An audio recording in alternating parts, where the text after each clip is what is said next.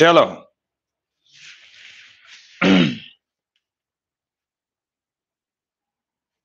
Ready okay done clear है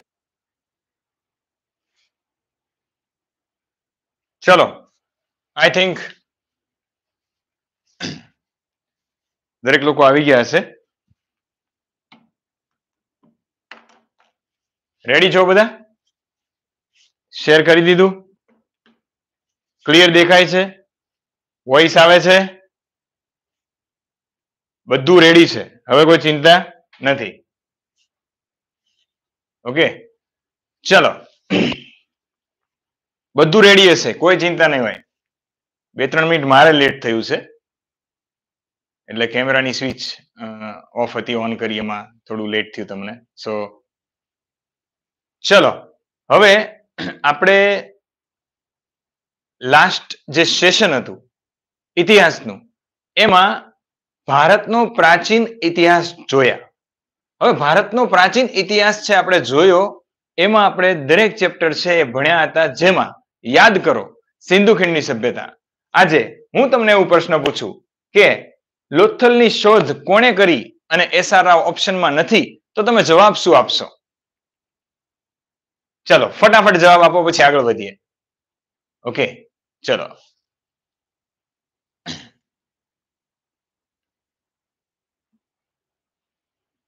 પ્રતિક Solanki GK ના lecture શરૂ જ છે આપણા પંકજ સર ને હું ને જે લઈએ છીએ જીકે ના જ લેક્ચર છે ડોન્ટ વરી ચલો Kantilal Tripathi okay done very good ત્યાર પછી બીજો એક પ્રશ્ન પૂછું તમને એવો પ્રશ્ન પૂછાય કે કયો ગુપ્ત રાજા લીછવી દોહિત્ર છે તો તમે શું જવાબ આપશો ફટાફટ કયો ગુપ્ત રાજા લીછવી દોહિત્ર છે તમે શું જવાબ આપશો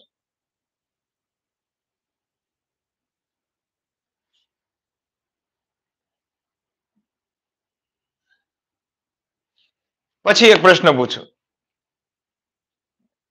સમુદ્રગુપ્ત વાળા બધા સાચા છે બાકી બધા જ ખોટા છે પછી એક પાછો પ્રશ્ન પૂછવાની ઈચ્છા થાય છે પૂછું છું સમુદ્રગુપ્ત વાળા સાચા બાકી બધા જ ખોટા એનો મતલબ કે તમને યાદ નથી લીછવી દોહિત્ર તરીકે બે વ્યક્તિઓ ઇતિહાસમાં પોપ્યુલર છે એક મહાવીર સ્વામી અને એક સમુદ્રગુપ્ત ત્રીજો એક પ્રશ્ન પૂછવા માંગુ છું કે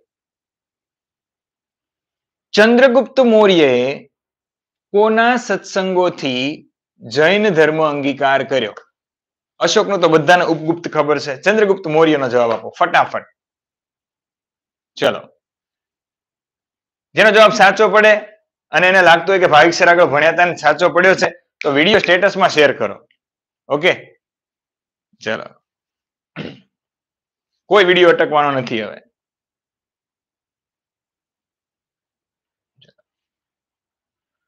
કિંજલ લકુમ વિડીયો શેર કર્યો બકા વાળા ભરત પરમાર રાજ રુચિતા સ્નેહલ પટેલ પ્રદીપ ડાન્સર શિલ્પા પરમાર ઓલમોસ્ટ લોકોનો જવાબ સાચો છે હવે જે વ્યક્તિ તમારી સાથે તૈયારી કરતો હોય એને પૂછજો તો તમને આઈડિયા આવશે છેલ્લો પ્રશ્ન પૂછું છું અઘરો પૂછું છું પણ ગમે તેવો પ્રશ્ન પૂછાય આપણે કરાયોમાંથી પોલીસ કોન્સ્ટેબલ તલાટી મંત્રીમાં તો આવડવાનું જ છે પણ પીએસઆઈ મેન્સમાં કોઈ છોકરો બેઠે અને એને પ્રશ્ન પૂછવામાં આવે કે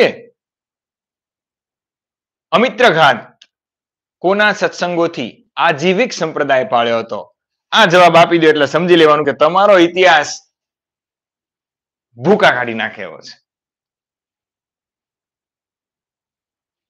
ચલો રેડી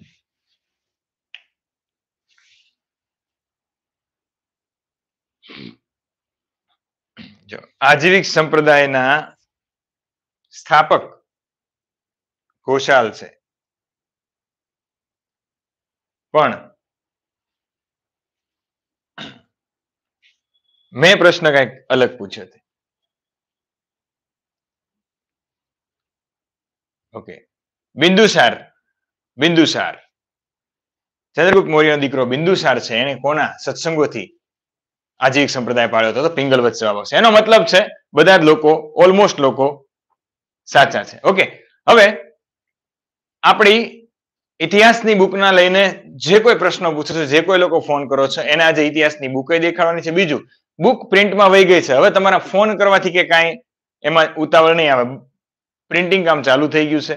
તમને આ જ અઠવાડિયાના અંત સુધીમાં તમારા ઘરે આટલી બધી બુકો ધીરે ધીરે પહોંચી જશે. તો આપણે પહેલું ચેપ્ટર ગુજરાતના પ્રાચીન ઇતિહાસમાંથી આપણે ભણવાનું શરૂ કરીએ છીએ. ઓકે, રેડી છે? ક્લિયર છે? ચલો, દરેક લોકોએ શેર કરી દીધું છે? લાગતું નથી શેર કર્યું હોય એવું.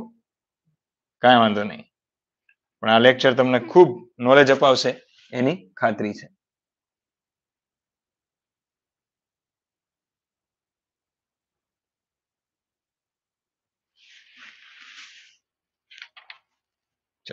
જે લોકો નવા છે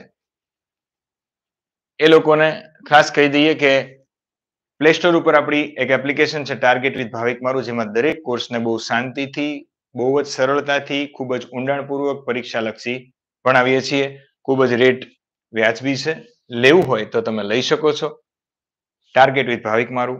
ત્યાર પછી એક બીજું પ્લેટફોર્મ આપણું છે એ ટાર્ગેટ જીપીએસસી એક્ઝામ્સ છે, જેમાં બંને એપ્લિકેશનમાં જીપીએસસી ક્લાસ 1-2 નો prelim course, general class 3 course, જેમાં દરેક પરીક્ષાઓમાં તમને કામ આવે એવો કોર્સ છે. પછી પીએસઆઈ મેન્સનો કોર્સ મૂક્યો છે, બિનસચિવાલય છે અને તલાટી મંત્રી છે, વીએમસી છે. અલગ અલગ કોર્સિસ છે. તો તમે ટાર્ગેટ વિથ ભાવિક મારું અને ટાર્ગેટ જીપીએસસી એક્ઝામ્સ આ બંને છે એ તમે એમાં તમે જોઈન થઈ શકો છો. ક્લિયર છે? ચલો, અંદર જાલમસિંહ દરબાર અંદર જોઈ લેજો, તમને ડિટેલમાં બધા જ વિડીયો મળશે અને આ સાથે તમને ત્યાં આગળથી જ રેટ મળી રહેશે. તો તમે એપ્લિકેશન ડાઉનલોડ કરી લેજો. ઓકે, ચલો, હવે આપણે ગુજરાતનો પૌરાણિક ઇતિહાસ ભણવાની શરૂઆત કરીએ. કયો ઇતિહાસ? પૌરાણિક ઇતિહાસ. ગુજરાતનો પૌરાણિક ઇતિહાસ.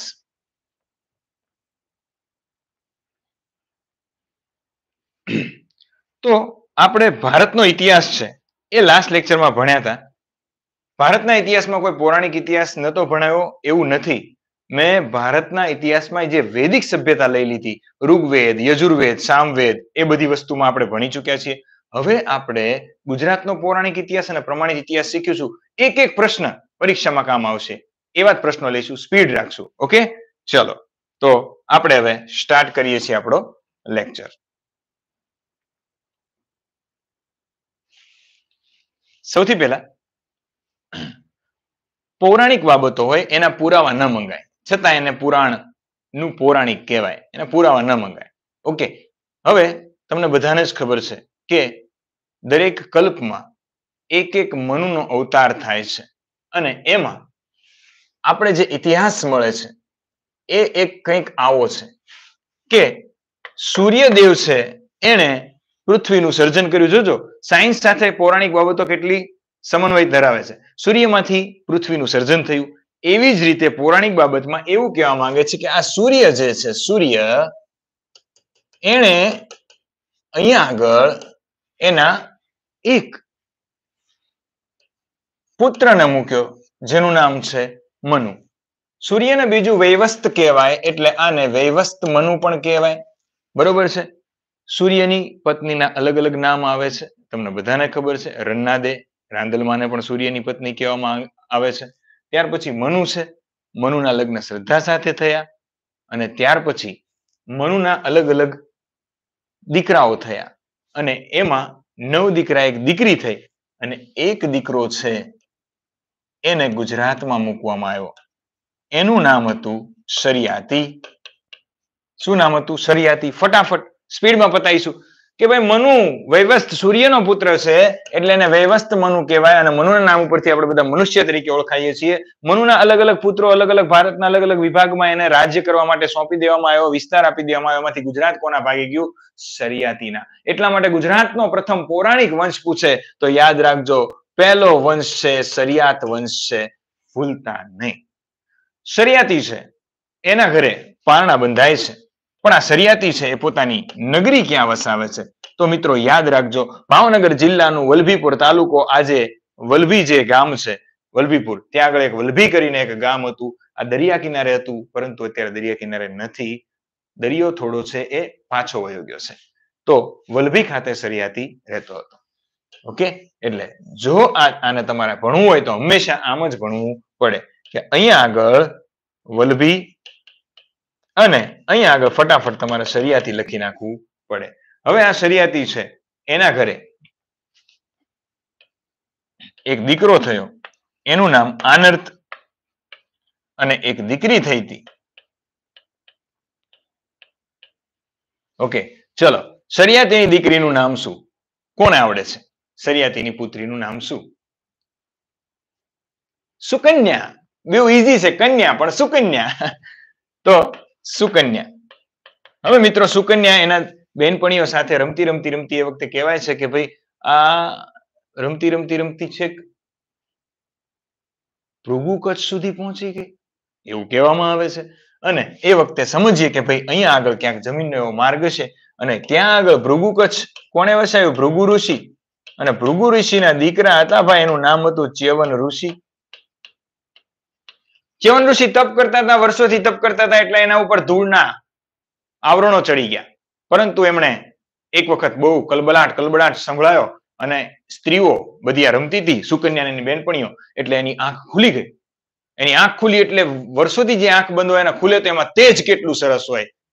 એટલે ચ્યવન ઋષિ છે એના તેજથી આ જે સુકન્યા અને એની બેનપણી હતી એને એમ થયું કે આ તો કંઈક મોતી લાગે છે, એટલે સાઠીકડું લીધું અને એની આંખમાં હળી કરી અને એ આંખ કાઢવાનો પ્રયત્ન કર્યો. એટલા માટે થઈ અને ચ્યવન ઋષિ છે કોપાયમાન થઈ ગયા અને સુકન્યાને કીધું કે હે કન્યા, તે ઘોર મારું અપમાન કર્યું છે, મારા તપ ઉપર તે પાણી ફેરવ્યું છે, અને એટલા માટે હું તને શ્રાપ આપું છું કે તે જેટલી સુકન્યા સુંદર દેખાય છે એટલી જ કદરૂપી થઈ જાય છે. અને ખરેખર મિત્રો, પૌરાણિક બાબતો છે, હા પાડી દેવાની. સુકન્યા તાત્કાલિક ધોરણે વૃદ્ધ થઈ ગઈ. સુકન્યા દરબારમાં, ભર દરબારમાં એના પિતાની સમક્ષ જાય છે સરિયાતીને, અને સરિયાતીને કહે છે કે પિતાજી. સરિયાતી કહે છે કે કોણ ડોશીમાં? તો કે હું ડોશીમાં ને હું તમારી પુત્રી સુકન્યા છું. તારો હાલ આવી રીતે કોણે કર્યો? તો કે આવી ભૂલ થઈ ગઈ અને ચ્યવન ઋષિએ આવો મારો હાલ કર્યો છે. સરિયાતી રાજા તરત જ ચ્યવન ઋષિ પાસે જાય છે અને હાથ જોડે છે અને એવું કહે છે કે ભાઈ મારી દીકરીને માફ કરો, એનાથી ભૂલ થઈ ગઈ, રાજકુમારી છે અને કંઈ સાચા ખોટાની કંઈ વધારે ભાન નથી, માફ કરી દો. ચ્યવન ઋષિએ કીધું માફ તો કરું, પરંતુ એક જ શરતે. તો કે કઈ શરત? એને મારી સાથે પરણવું પડે. એટલે ચ્યવનપ્રાશ ખાવાનું કહે છે, બધા સમજાય છે કે નહીં? એટલે ચ્યવન ઋષિ એમ કીધું કે સુકન્યાને મારી સાથે પરણવું પડે તો જે ફરી વખત યુવાન થશે. સરિયાતીએ સુકન્યાને પૂછ્યું કે હે સુકન્યા, તારે ફરીવાર હતી એવી સુંદર અને યુવાન થવું છે કે આ વૃદ્ધ અવસ્થા તારે જોઈએ છે? કેમ કે આ ઋષિ માનવાના નથી. એટલે સુકન્યા કહે કે બાપુ, યુવાન જ થવું હોય ને કોઈ પ્રશ્ન પૂછવાનો હોય તો તને ચ્યવન ઋષિ સાથે લગ્ન મંજૂર છે. 2 થી 3 વખત ચ્યવન ઋષિ સાથે જોવે છે, થોડું ડરે છે, પરંતુ મિત્રો યુવાન થવું છે પાછું, એટલા માટે ચ્યવન પ્રસાદ તો ખાવો જ પડે. એટલા માટે થઈ અને મિત્રો સુકન્યાના લગ્ન છે ભૃગુ ઋષિના દીકરા ચ્યવન ઋષિ સાથે કરવામાં આવ્યા. તમને કોઈને વાંધો? તમને કોઈને વાંધો ન વાંધો હોય તો એક વખત સમજાય. તો સુકન્યા અને ચ્યવન ઋષિના લગ્ન થઈ જાય છે અને એને એક દીકરાનો જન્મ થાય છે જેનું નામ દધીચી, અને આગળ જતા એ પણ ઋષિ બને છે. ઋષિનો દીકરો ઋષિ બને છે, ઋષિ દધીચી. અને ઋષિ દધીચી છે આગળ જતા અમદાવાદ આવે છે, અને અમદાવાદ ત્યારે નામ નહોતું, ત્યારે નામ નદીથી ઓળખાતું સાબરમતીનો પટ, અને સાબરમતીના કિનારે ઋષિ દધીચીએ એનો આશ્રમ બનાવેલો. અને મિત્રો આજે અમદાવાદનો અને મોટા મોટો જે પહોળો પુલ છે, પહોળો પુલ, બ્રિજ સાબરમતી ઉપરનો, એનું નામ ઋષિ દધીચી પુલ છે. એની વિડ્થ ગુજરાતમાં સૌથી લાંબી ગણાય છે. ઓકે, વિડ્થ કહું છું, લેન્થ નહીં. ઓકે, તો ઋષિ દધીચી એ કોના દીકરા થયા? સુકન્યા અને ચ્યવન ઋષિના. ચ્યવન ઋષિ કોના દીકરા થયા? ભૃગુ ઋષિના. ભૃગુ ઋષિએ શું વસાવ્યું? તો કે કચ્છ વસાવ્યું. ક્લિયર છે? ડન. ઓકે, આનર્ત છે. ઓકે, ચલો બધું રેડી છે ને? અવાજ ને બધું ડન છે ને? દેખાય પણ છે ને તમને બધાને? હા, તો ભલે. ઓકે, ચલો. હવે આનર્ત ઋષિ છે, આનર્ત છે જે રાજકુમાર સરિયાતીનો, એને વલભી ગમતું નથી, એને કાઠિયાવાડ ગમતું નથી, એટલે વલભીથી ફટાફટ એ ક્યાં જાય છે? તો કે ઉત્તરમાં વિકાસ કરવા જાય છે. કોના ઘરે? વિકાસના ઘરે. વિકાસ એટલે કોણ? તો કે આપણા નરેન્દ્ર મોદી સાહેબ યાદ આવે. અને એમનું ગામ એટલે વડનગર, પરંતુ એ આનર્તના નામે એ વખતે ઓળખાતું, કારણ કે આનર્ત ત્યાં જઈને વસ્યો હતો. આનર્તપુર. એનું બીજું નામ છે ચમત્કાર થતા એટલે ચમત્કારપુર. અને આનંદ કિલ્લોલ થી લોકો રહેતા એટલે આનંદપુર પણ કહેવાય છે. ઉત્તર ગુજરાતનો વિસ્તાર આમના નામે આનર્ત કહેવાય છે. કયા વંશમાં થઈ ગયા આનર્ત? તો શરિયાત વંશમાં થઈ ગયા. એટલું ક્લિયર રાખજો. આનર્ત છે આનંદપુર એ આજે વડનગર તરીકે ઓળખાય છે. અને મેં પહેલા કીધું હતું, ફરી વાર કહું છું કે આવતીકાલે મોદીનગર તરીકે ઓળખાય તો પણ નવાય નહીં. ઓકે, કેમ કે વડાપ્રધાનનું ગામ છે. તો આવી રીતે મિત્રો કોણ? તો કે આપણા આનર્ત છે એ ઉત્તરમાં સ્થાયી થયા. આનર્તના ઘરે પણ પારણા બંધાય છે. અને ફટાફટ યાદ રાખજો, કુકુદમી રૈવત નામનો એમને એક પુત્ર થાય છે, રૈવત. આ રૈવતનું પહેલું જ ફેક્ટ ડેટા આપી દઉં કે જુનાગઢ પર્વત છે, ગિરનાર છે, એને જુનાગઢનો જે પર્વત છે ગિરનાર છે એને રૈવતક પર્વત કહેવાતો હતો એમના નામ ઉપરથી. પછી ઉજ્જૈન પર્વત પણ કહેવાતો હતો. કયો પર્વત? ઉજ્જૈન પર્વત. ડન છે? આ વસ્તુ ક્લિયર છે? ઓકે, તો આ બધી આપણને ખબર હોવી જોઈએ. જીર્ણદુર્ગ એટલે જૂનો દુર્ગ, એના ઉપરથી જુનાગઢ નામ પડ્યું છે. કુકુદમી રૈવત છે એ સરસ મજાનું બાળપણ ત્યાં આનર્થમાં વસાવીને, આનંદપુર વડનગરમાં વસાવી મોટા થાય છે. એટલે એને ઉત્તરનો વિકાસ નથી ગમતો. એ કે મારે ક્યાં જવું છે? શાંતિની શોધમાં જવું છે. એટલે ધીરે ધીરે શાંતિની શોધમાં આવતો તો વલભી બાજુ. પણ કે વલભી ન જવાય, નહીતર તો બાપા ક્યાંથી આ બાજુ ઉત્તર આવ્યા હોય? વલભીમાં નહીં મજા આવે. શાંતિની શોધમાં ધીરે ધીરે આવી રીતે નીકળે છે. ક્યાંય શાંતિ નથી મળતી. દરિયા કિનારો આવી જાય એટલે છેવટે અહીંયા આગળ પોતાની એક નગરી વસાવે છે. કુશસ્થળી નગરી વસાવે છે. અને આ કુશસ્થળી જ્યારે નગરી વસાવે છે ત્યારથી અહીંયાથી બધી જ જગ્યાએ પોતાનું શાસન કરે છે. શાસન બધી જ જગ્યાએ ગુજરાત ઉપર પહેલી વખત કુશસ્થળીથી થયું હતું પૌરાણિક સમયમાં. એટલા માટે ગુજરાતની પ્રથમ પૌરાણિક રાજધાની પૂછે તો લખીને આવજો કુશસ્થળી. આજે જઈને તમે દ્વારકા કહો છો એ દ્વારકા કુશસ્થળી ખરેખર વસાવનાર કોઈ વ્યક્તિ હોય સૌપ્રથમ તો એ હતા શરિયાત વંશના અંતિમ શાસક કુકુદમી રૈવત. રૈવતના ઘરે દીકરી હતી, એનું નામ હતું રૈવતી. રેવતી છે એ સરસ મજાની કુશસ્થળીમાં રમતી રમતી મોટી થાય છે. અને એવામાં અચાનક ઉત્તર ભારતમાં ઇન્દ્રપ્રસ્થ મથુરા બાજુથી યાદવો ભેગા થઈ અને ધીરે ધીરે આગળ આવે છે શાંતિની શોધમાં. અને અહીંયા આગળ શાંતિની શોધમાં કૃષ્ણ ભગવાન યાદવોને વસાવવા માટે આવે છે. ત્યારે એક જંગલમાં બે સિંહ ન હોય એવી જ રીતે અહીંયા આગળ તો ઓલરેડી કોણ હતું? રૈવત હતો. અને યાદવો આવ્યા એટલે યાદવો અને રૈવતો વચ્ચે શું થાય છે? સંઘર્ષ શરૂ થાય છે. શા માટે કૃષ્ણ ભગવાન ગુજરાત આવ્યા હતા? સોરઠ આવ્યા હતા? શા માટે કૃષ્ણ ભગવાન ભાગ્યા હતા યુદ્ધમાંથી? શા માટે કૃષ્ણ ભગવાનને રણછોડ કહેવાય છે? કઈ રીતે દ્વારકાધીશ બન્યા? આ દરેક ચર્ચાઓ કરું છું. પરંતુ એ પહેલા તમે એ જાણો કે જ્યારે કૃષ્ણ ભગવાન ગોકુળ નગરીમાં વસતા હતા, કંસ છે મથુરામાં એમના મામા છે, એનો અંત થાય છે અને પછી બધું કૃષ્ણના હાથમાં આવે છે. હવે એ વખતે મિત્રો યાદ રાખો, મેં તમને કીધું હતું કે મગધ આ મગધના પૌરાણિક રીતે સ્થાપક કોણ? તો મેં તમને એવું કીધું હતું કે કૃષ્ણ ભગવાનના દુશ્મન જરાસંધના પિતા.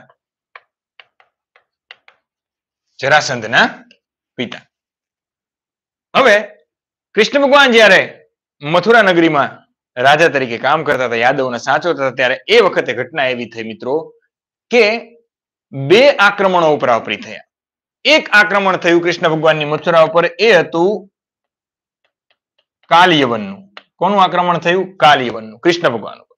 હવે આ કાલયવન કોણ છે તો એની તમને ચર્ચા કરું મિત્રો. તો યાદવો છે એ લોકો પૈસાના, તાકાતના અભિમાનમાં એટલા બધા આવી જતા કે એ લોકો કોઈની પણ ઉતારી પાડતા.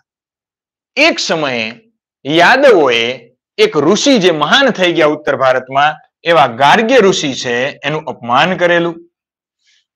ગાર્ગ્ય ઋષિનું અપમાન કર્યું એટલે ગાર્ગ્ય ઋષિ છે એમણે યાદવોને સબક શીખવાડવા માટે થઈ અને નક્કી કર્યું.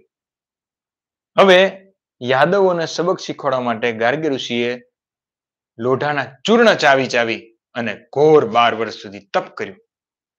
તપ કર્યા પછી ત્યાં આગળ એને તો પત્ની હતી નહીં. ત્યાં આગળ જે જગ્યાએ તપ કરતા હતા ત્યાં આગળ એક યવનરાજ, એક શાસક હતો. અને આ યવનરાજ છે એને દીકરો નતો થયો. યવનરાજને દીકરો નતો થતો એટલે યવનરાજ છે એની પત્ની છે એને ગર્ભ આપ્યો. કોણે? ગાર્ગે. અને યવનરાજ છે એને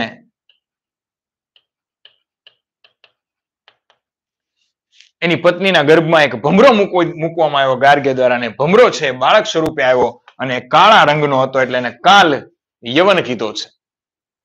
અને આ કાલ યવન યવનરાજનો દીકરો જે છે એ કોની ઈચ્છાથી થયો? ગાર્ગેની. એટલે ગાર્ગે કાલ યવનને કીધું કે મારે એક જ સપનું છે કે તું યાદવોને સબક શીખવાડે.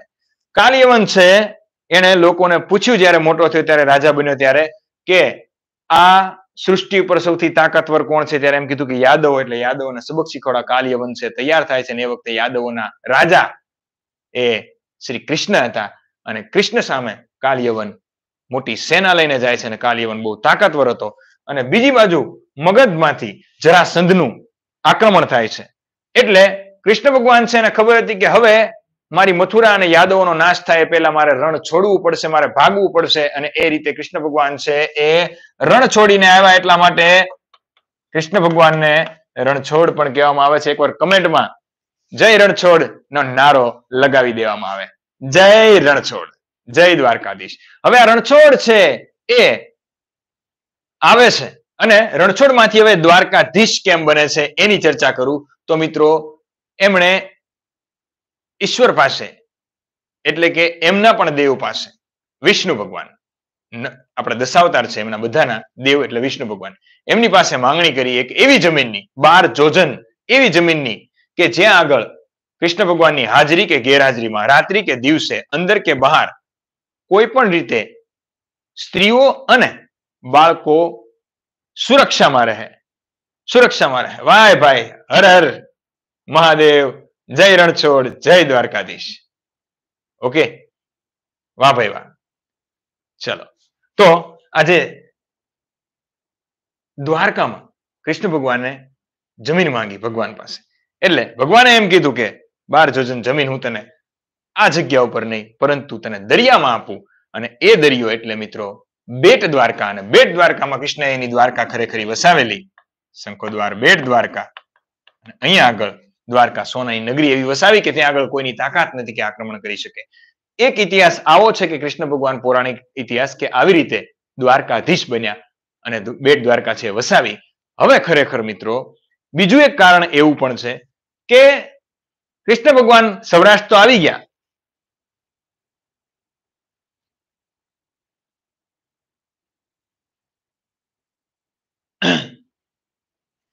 કૃષ્ણ ભગવાન તો આવી ગયા પરંતુ એક જંગલમાં 2 સિંહ ન હોય એટલે બંને વચ્ચે થોડું સંઘર્ષ પેદા થયો અને એમાં યુદ્ધની શરૂઆત થઈ. યુદ્ધના પ્રથમ દિવસે જ સંધ્યાકાળ થતો એટલે યુદ્ધ અટકી જતું અને કહેવાય છે કે રેવત છે એના ઘરે કૃષ્ણ ભગવાન સામેથી ગયા બલરામને લઈને. અને બલરામ અને કૃષ્ણ ભગવાન જ્યારે રેવતના ઘરે જાય છે ત્યારે ઉપરથી પાણી લઈને કોણ આવે છે? રેવતી આવે છે. એટલે બલરામ છે એક ધારું જોવે છે. એટલે કૃષ્ણ ભગવાન કહે છે કે ભાઈ આપણે અહીંયા સંધિ કરવા આવ્યા છીએ. અને બલરામ કહે છે હા હું સંધિ જ કરું છું. અને એમ કરી અને એને એવી વાત કરી કે ભાઈ રેવતની દીકરી રેવતી સાથે જો લગ્ન થઈ જાય તો બંને લોકો વચ્ચે ઝઘડો શાંત થઈ જાય, યુદ્ધ ન થાય અને બધા શાંતિથી રહીએ. એવી રીતે રેવતીના લગ્ન કૃષ્ણ ભગવાનના ભાઈ મોટા ભાઈ બલરામ સાથે લગ્ન કરવામાં આવ્યા. બલરામ સાથે લગ્ન કરવામાં આવ્યા અને રેવત છે રાજા એને 12 જોજન જમીન છે એ દરિયામાં એક ટાપુ હતો બહુ મોટો, ત્યાં આગળ આપી અને ત્યાં આગળ દ્વારકા નગરી વસાવી હતી. હવે ધીરે ધીરે રેવત છે એને પુત્ર નતો એટલે એનો વંશ રેવતના મૃત્યુ પછી અંત આવે છે અને બધા જ યાદવો ધીરે ધીરે બેટ દ્વારકાથી નીકળી અને પૂરા સૌરાષ્ટ્રમાં ફેલાવા માંડે છે. બધી જ જગ્યાએ યાદવોનું શાસન હતું સૌરાષ્ટ્રમાં. આજે પણ યાદવોના વંશજો સૌરાષ્ટ્રમાં વસે છે. ઓકે, માલધારી સમાજના લોકો પોતાને યાદવોના વંશજ ગણાવે છે. તો મિત્રો આ જે યાદવો છે એ અંદરો અંદર ઝઘડવા માંડ્યા અને એક સમયે એટલું બધું હદે આંતરકલહ વધી ગયો કે કૃષ્ણ ભગવાનને એવું લાગ્યું કે ચલો બધાને ભેગા કરીએ, એક મોટો એક યજ્ઞ કરીએ અને શાંતિથી બધા લોકોને સમાધાન કરાવીએ. એટલા માટે સારામાં સારી જગ્યા કઈ તો સારામાં સારી જગ્યા હિરણ કપિલા સરસ્વતીની અને અરબ સાગરના કિનારે વસેલું એક સરસ મજાનું મંદિર એવું પ્રભાસ પાટણ સોમનાથ ખાતે બધાને ભેગા કરે છે.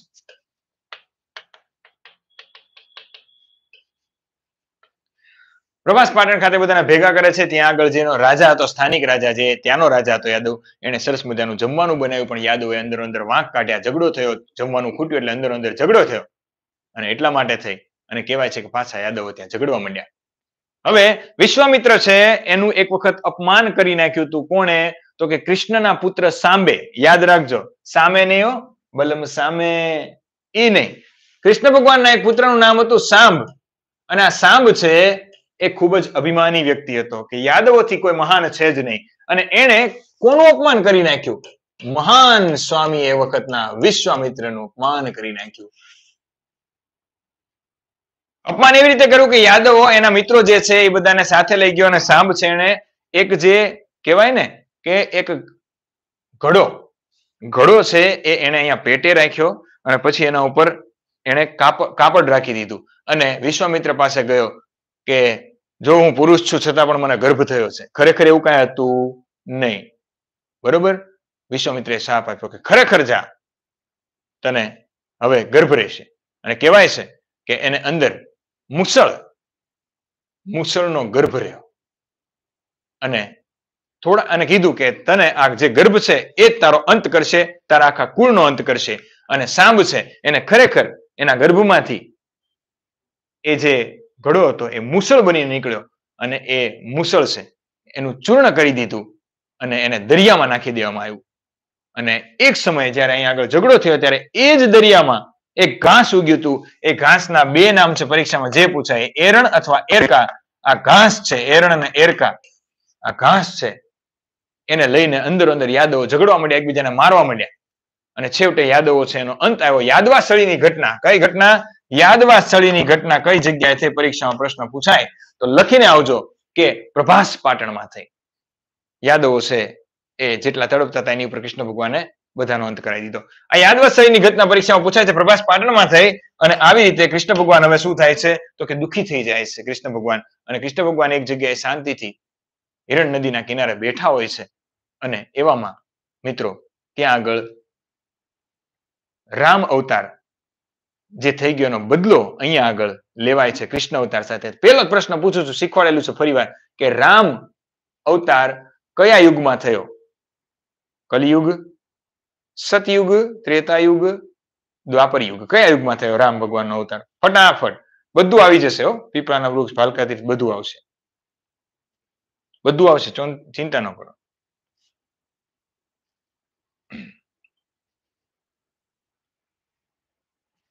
ચલો, 700 જણા જોવે છે, થોડું શેરિંગ બેરિંગ કરી નાખો એટલે થઈ જાય, કઈક મજા આવે એવું.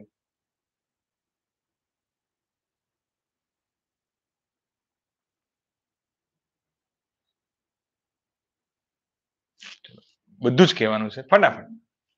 ચલો,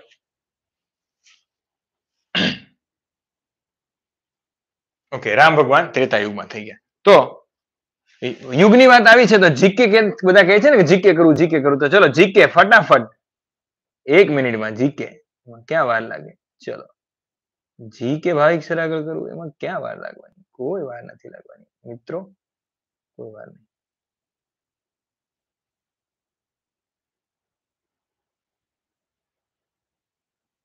જો ભૂલતા નહીં, હું જે તમને શીખવાડું છું એ.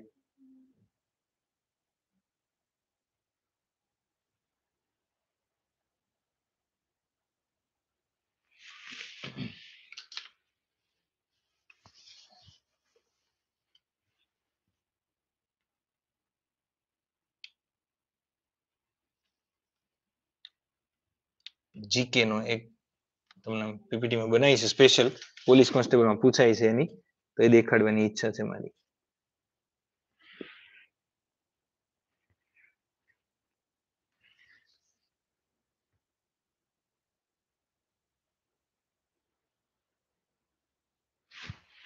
ચલો, ઓકે, દેખાય છે હવે, બંને દેખાય છે. ઓકે, ચલો, બધા ક્લિયર દેખાય છે? Yes or no? ક્લિયર દેખાય છે? નથી દેખાતું તો કઈ વાંધો નહીં, હું તમને દેખાયું કરી દઉં. મૂંઝવણમાં બધું દેખાયું કરી દઉં. હવે જો એક અવતાર અને આમાંથી પ્રશ્નો નીકળે છે, જયંતિ અને વર્ષગાંઠ. હવે દેખાય છે? Yes or no? Clear? Okay. હવે હવે હવે હવે હવે દેખાય છે બધાને દેખાય છે. હું જોઈ લઉં. હા દેખાય છે, બહુ ઇઝીલી દેખાય છે. બસ ચલો, જયંતિ અને વર્ષગાંઠ પ્રશ્ન પૂછાય. 10 વર્ષનો સમયગાળો એને દસકો કહેવાય. 10 વર્ષનો સમયગાળો એને દસકો કહેવાય. 25મા વર્ષે જે બર્થડે આવે એને જયંતિ આવે, 25મા વર્ષનું સેલિબ્રેશન છે એને સિલ્વર જ્યુબિલી કહેવાય. 40મા વર્ષે આવે એને રૂબી જ્યુબિલી કહેવાય. તો જો સિલ્વર જ્યુબિલી હિટ એટલે 25 વર્ષ ચાલ્યું હોય. રૂબી જ્યુબિલી હિટ તો એ 40 વર્ષ ચાલ્યું હોય, 40મી જયંતિ. પછી ગોલ્ડન જ્યુબિલી 50મી જયંતિ. ગોલ્ડન જ્યુબિલી હોય ને ત્યારે 50 વર્ષે ઉજવાતી સેલિબ્રેશન અથવા તો જયંતિ અથવા તો બર્થડે એને ગોલ્ડન બર્થડે અથવા ગોલ્ડન જ્યુબિલી કહેવાય. ક્લિયર છે? ઓકે ચલો. સંજય એવું કહે છે કે જે લોકો ના લખે છે અલીબાગ થી આવ્યા લાગે, કેમ કે મને ક્લિયર દેખાય છે, તમને કેમ નથી દેખાતું? ચલો હમણાં તમને અવતાર કરાવી દઉં છું પ્રશ્ન. પછી ડાયમંડ જ્યુબિલી 60 વર્ષે ડાયમંડ જ્યુબિલી. હવે તમે ટાર્ગેટ વિથ ભાવિક મારું જોતા કંઈક નવું ન મળે? ટાર્ગેટ વિથ ભાવિક મારું બુક મંગાવવા નવું ન મળે? હોતું હશે કઈ? જો સેફાયર જ્યુબિલી પરીક્ષામાં જીએસએસબી એ પૂછી ત્યારે બધા કે આ શું નવું આવ્યું સેફાયર જ્યુબિલી? તો હું શીખવાડી દઉં કે 65મા વર્ષે જે ઉજવાય એને સેફાયર કહેવાય, 60મા વર્ષે ઉજવાય એને ડાયમંડ જ્યુબિલી કહેવાય, અને 65મા વર્ષે સેફાયર જ્યુબિલી. 75મા વર્ષે ઉજવાય એને પ્લેટિનમ જ્યુબિલી કહેવાય. એટલે પોણી સદી 75 વર્ષ જે બર્થડે આવે, કોઈ તમારા દાદાનો આવે બર્થડે તો કેવાનું 75મા વર્ષે અથવા પપ્પાનો આવે તો પ્લેટિનમ બર્થડે ઉજવવાનો, આમ ખુશ કરી દેવાના બોસ. 75 વર્ષ બરોબર. ત્યાર પછી 100મી જયંતિ હોય એને સેન્ચુરી કહેવાય. ઓકે. ત્યાર પછી 2000મી જયંતિ એને ગ્રેટ જ્યુબિલી કહેવાય. ઓકે ચલો આવું છે. ઉત્તરાર્ધ એટલે સદીના પાછળના 50 વર્ષ અને પૂર્વાર્ધ એટલે સદીના આગળના 50 વર્ષ. હવે જે મેઇન વસ્તુ જે છે જેમાંથી આપણે આવ્યા છીએ, જો યુગ, અવતાર, જીવનનો વિકાસ, એક સ્ક્રીનશોટ લઈ લેજો જેથી કરીને તમને આ પરીક્ષામાં કામ આવશે. જો આમાં પ્રશ્ન આવે જીપીએસસીમાં કે જીએસએસસીમાં. સૌથી પહેલા સમજો કે એક યુગ હોય ને એ 4,32,000 વર્ષનો હોય. ખાલી આવો પ્રશ્ન પૂછી નાખે તમને વારસામાં કે ભાઈ એક યુગ કેટલા વર્ષોનો હોય, તો કળિયુગ છે અત્યારે એ એક યુગ છે. તો કળિયુગ છે એ 4,32,000 વર્ષનો છે. કળિયુગ થી પેલા કયો થઈ ગયો તો કે કૃષ્ણ ભગવાન વાળો દ્વાપર યુગ થઈ ગયો. એટલે બે કળિયુગ ભેગા થાય ત્યારે એક દ્વાપર યુગ બનતો, એટલે 4,32 ગુણ્યા 2000. પછી પેલા રામ થઈ ગયા ત્રીજા યુગમાં એટલે ત્રેતા યુગમાં, પાછળથી ત્રીજા, આપણાથી ત્રીજા. તો ત્રેતા યુગમાં 3 એટલે ત્રેતા, 3 ગુણ્યા દ્વા એટલે 2 એટલે 2 દ્વા 2. ઓકે ચલો તો ત્રેતા યુગ 3 ગુણ્યા 4,32,000 અને સતયુગ એટલે 4,00,000 ગુણ્યા 4,000, 4,32,000 ગુણ્યા 4 સતયુગ. તો બે વખત કળિયુગ થાય તો દ્વાપર, 3 વખત થાય તો ત્રેતા અને 4 વખત થાય તો સતયુગ. આટલું યાદ રહી ગયું. હવે જો જેટલા વર્ષ છે ને, જેટલા વર્ષ એટલા એ યુગમાં અવતાર થયા. તો કળિયુગમાં 4,32,000 એક જ વખત છે તો એક થયા. દ્વાપર યુગમાં 2 વખત છે તો 2 અવતાર થયા. ત્રેતા યુગમાં 3 વખત છે તો 3 અવતાર થયા. અને સતયુગમાં 4 ગુણ્યા 4,32,000 છે 4 થયા. તો સૌથી પહેલા મત્સ્ય અવતાર આવ્યો. કયો? મત્સ્ય, માછલી વાળો મત્સ્ય અવતાર.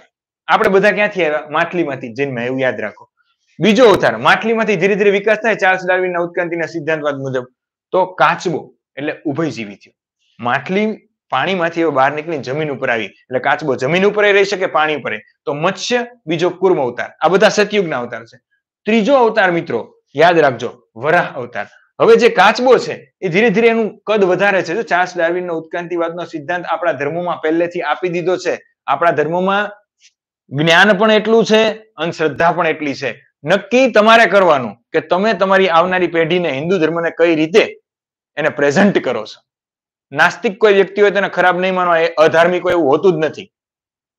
એક વસ્તુ હંમેશા યાદ રાખવાની, અંધશ્રદ્ધાને વિરોધ હંમેશા રાખવાનો. દાખલાથી કોઈ માતાજી કોઈના પંડમાં ન આવી જાય, એમાંય પુરુષોના પંડમાં તો નો જ આવે મારા ભાઈ.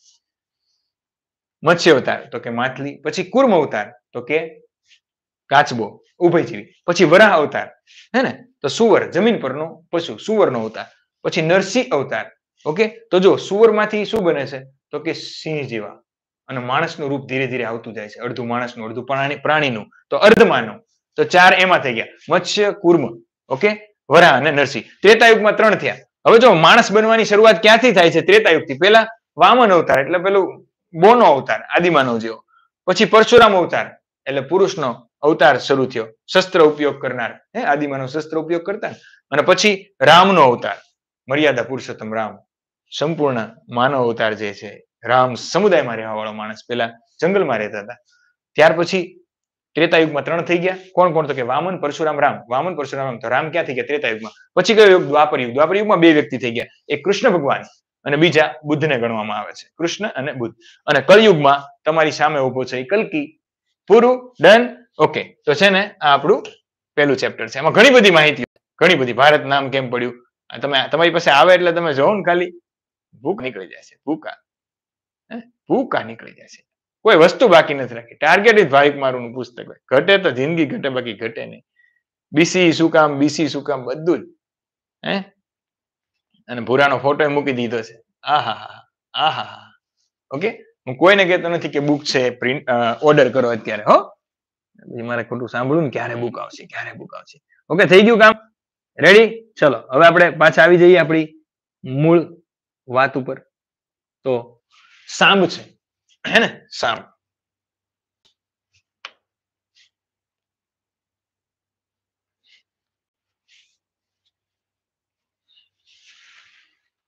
એના કારણે થઈ અને આખી ઘટના થઈ. વિશ્વામિત્રનો શ્રાપ હતો. ઓકે, ગાર્ગી ઋષિનો શાપ હતો, ઘણા બધાનો શાપ હતો. યાદવાસ્થળી થવામાં. એટલે કૃષ્ણ ભગવાન છે એ બેઠા હતા. કૃષ્ણ ભગવાન છે એ બેઠા હતા. અને જે રામના અવતાર વખતે રામે એક ભૂલ કરેલી એવું કહેવાય છે કે એમણે વાલી અને સુગ્રીવ બંને ભાઈઓની પર્સનલ મેટરમાં એ પડ્યા હતા અને દગાથી વાલીનું મૃત્યુ થયું હતું. અને એને શ્રાપ આપ્યો હતો કે તમારી સાથે પણ દગો થશે અને તમારી સાથે પણ કોઈ નહીં હોય, તમે મૃત્યુ પામશો ત્યારે તમારું કોઈ નહીં હોય. બીજી એક વસ્તુ એવી છે કે કુંતા માતાએ પણ એવો શ્રાપ આપ્યો હતો કે કૃષ્ણ, તે મારા 100 પુત્રો લઈ લીધા છે અને હું પણ તને શ્રાપ આપું છું કે તું જ્યારે મૃત્યુ પામીશ ત્યારે તારી આસપાસ કોઈ નહીં હોય. ઓકે, તો ફઈ એવો એમને શ્રાપ આપ્યો હતો. તો હિરણ નદીના કિનારે કૃષ્ણ ભગવાનનું અવસાન થયું. આ ભાલકા તીર્થ. અને જે પારધી હતો એને તીર માર્યું હતું એનું નામ હતું જરા. શું નામ હતું? જરા. અને આ જે એરણના ઘાસ પડ્યા હતા એમાંથી જેને તીર માર્યું હતું એવું કહેવાય છે. કૃષ્ણ ભગવાને એને એવું કીધું કે જા, તે મને મુક્ત કર્યો છે, તારે વિલાપ કરવાની જરૂર નથી. પછી એમના સારથીને બોલાવે છે.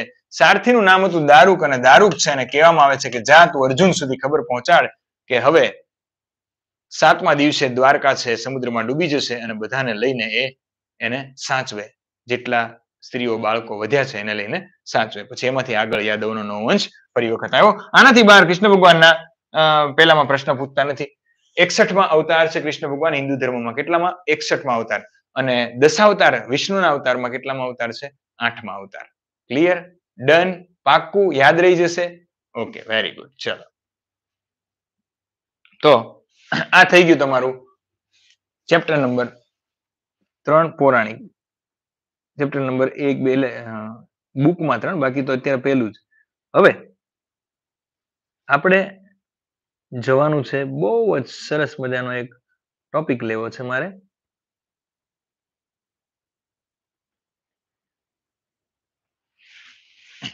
એ પહેલા હું તમને થોડું સમજાવવા માંગુ છું કે મેં તમને જેને નથી જોયું એને કહી દઉં છું, સમગ્ર સિંધુ ખીણ સભ્યતા ભણાવી દીધી છે. એમાં ભારતે લઈ લીધું હતું અને ગુજરાતે, જેને બાકી હોય જોઈ લેજો. પછી શું આવે ભણવાનું ગુજરાતના ઇતિહાસમાં? તો કે પૌરાણિક ઇતિહાસ, એ પણ ભણાવી દીધો છે મેં તમને. હવે શું ભણવાનું છે આપણે? તો કે ગુજરાતનો પ્રમાણિત ઇતિહાસ ભણવાનો છે. કેવો? પ્રમાણિત ઇતિહાસ. તો પ્રમાણિત એટલે શું? કે જેના પુરાવા મળે. તો પ્રમાણિત ઇતિહાસ થયો કઈ રીતે શરૂ, એની આખી સ્ટોરી કે જેમાંથી પરીક્ષામાં પ્રશ્ન પૂછાય છે, એટલે સ્ટોરી કરું છું મિત્રો. હવે તમે બધાએ જોયેલું જ હશે, જુનાગઢ જાઓ છો તો આ તમને સરસ મજાનું અશોકના શિલાલેખનું આ બિલ્ડિંગ દેખાય છે. અહીંયા જઈ આવજો, બધા લોકો ન ગયા હો તો એક વખત જોવા જેવું છે. અને એમાં સરસ મજાનો આ શિલાલેખ છે. વાંચતા આવડે? મને નહીં આવડે. તો કોને આવડ્યું આ વાંચતા? આ શોધ્યો કોણે? તો મિત્રો યાદ રાખજો કે અંગ્રેજો છે એને ભારતનો ઇતિહાસ આપણને આપ્યો છે. આ રિયાલિટી છે. આપણા લોકો ઇતિહાસને સાઈડમાં મૂકી દીધો હતો, કેમ કે એમને રસ જ નહોતો ઇતિહાસમાં. અંગ્રેજો ભારતમાં આવ્યા ત્યારે એમને રસ પડ્યો.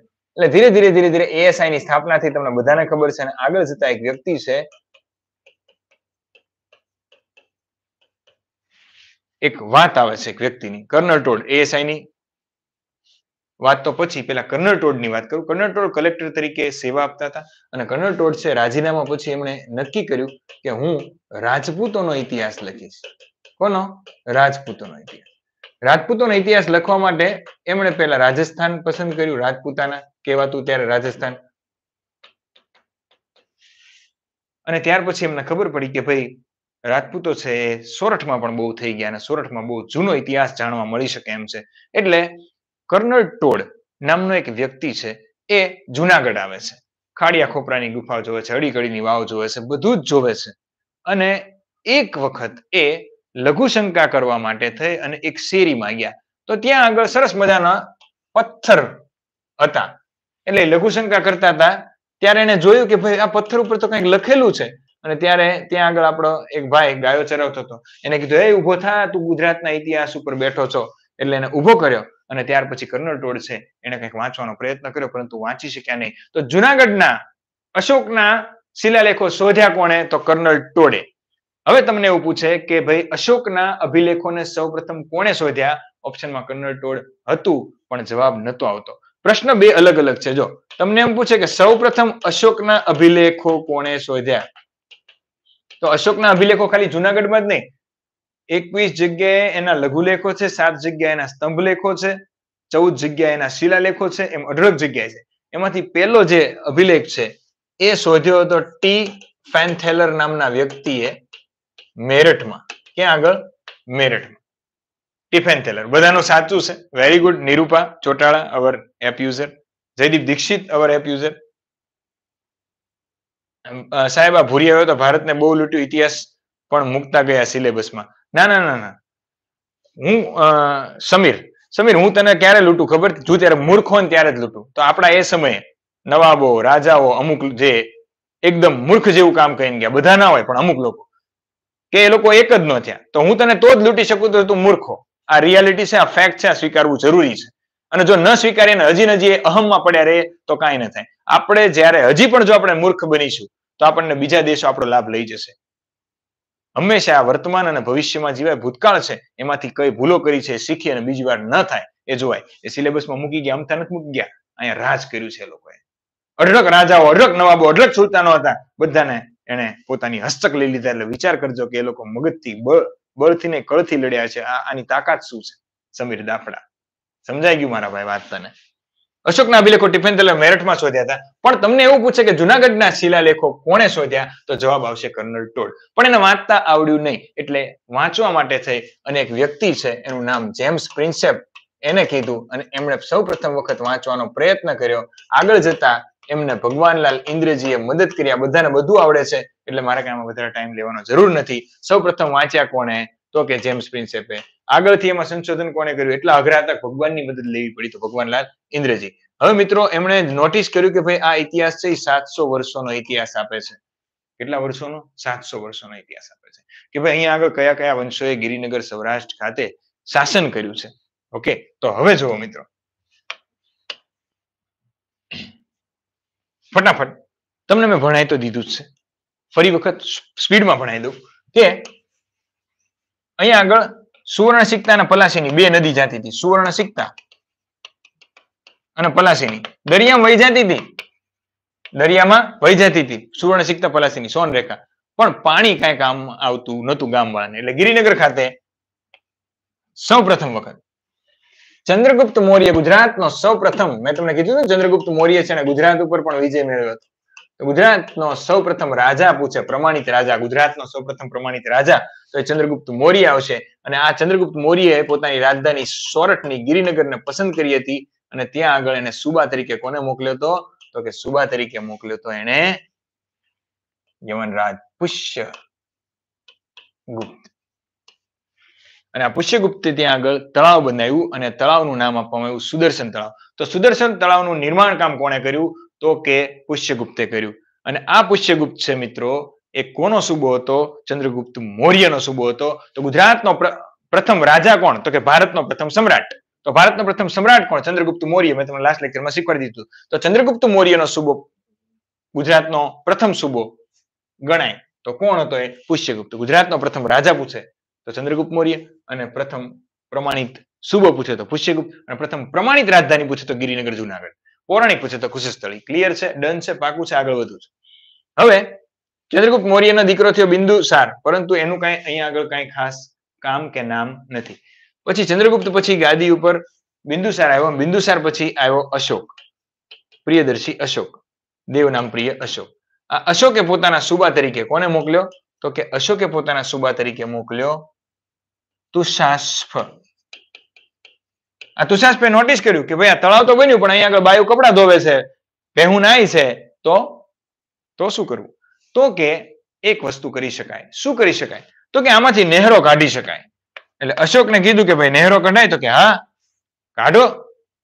સોરઠના લોકોને, ગિરિનગરના લોકોને જો પાણી ખેતરે ખેતરે પહોંચતું હોય તો કરો. તો ભારતમાં સૌપ્રથમ નહેરોનું નિર્માણ કોણે કર્યું કલિંગમાં?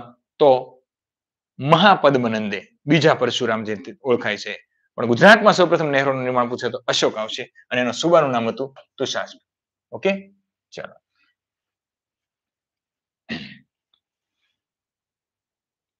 ત્યાર પછી અશોકે એક પથ્થર ઉપર લેખ કોતરાયો.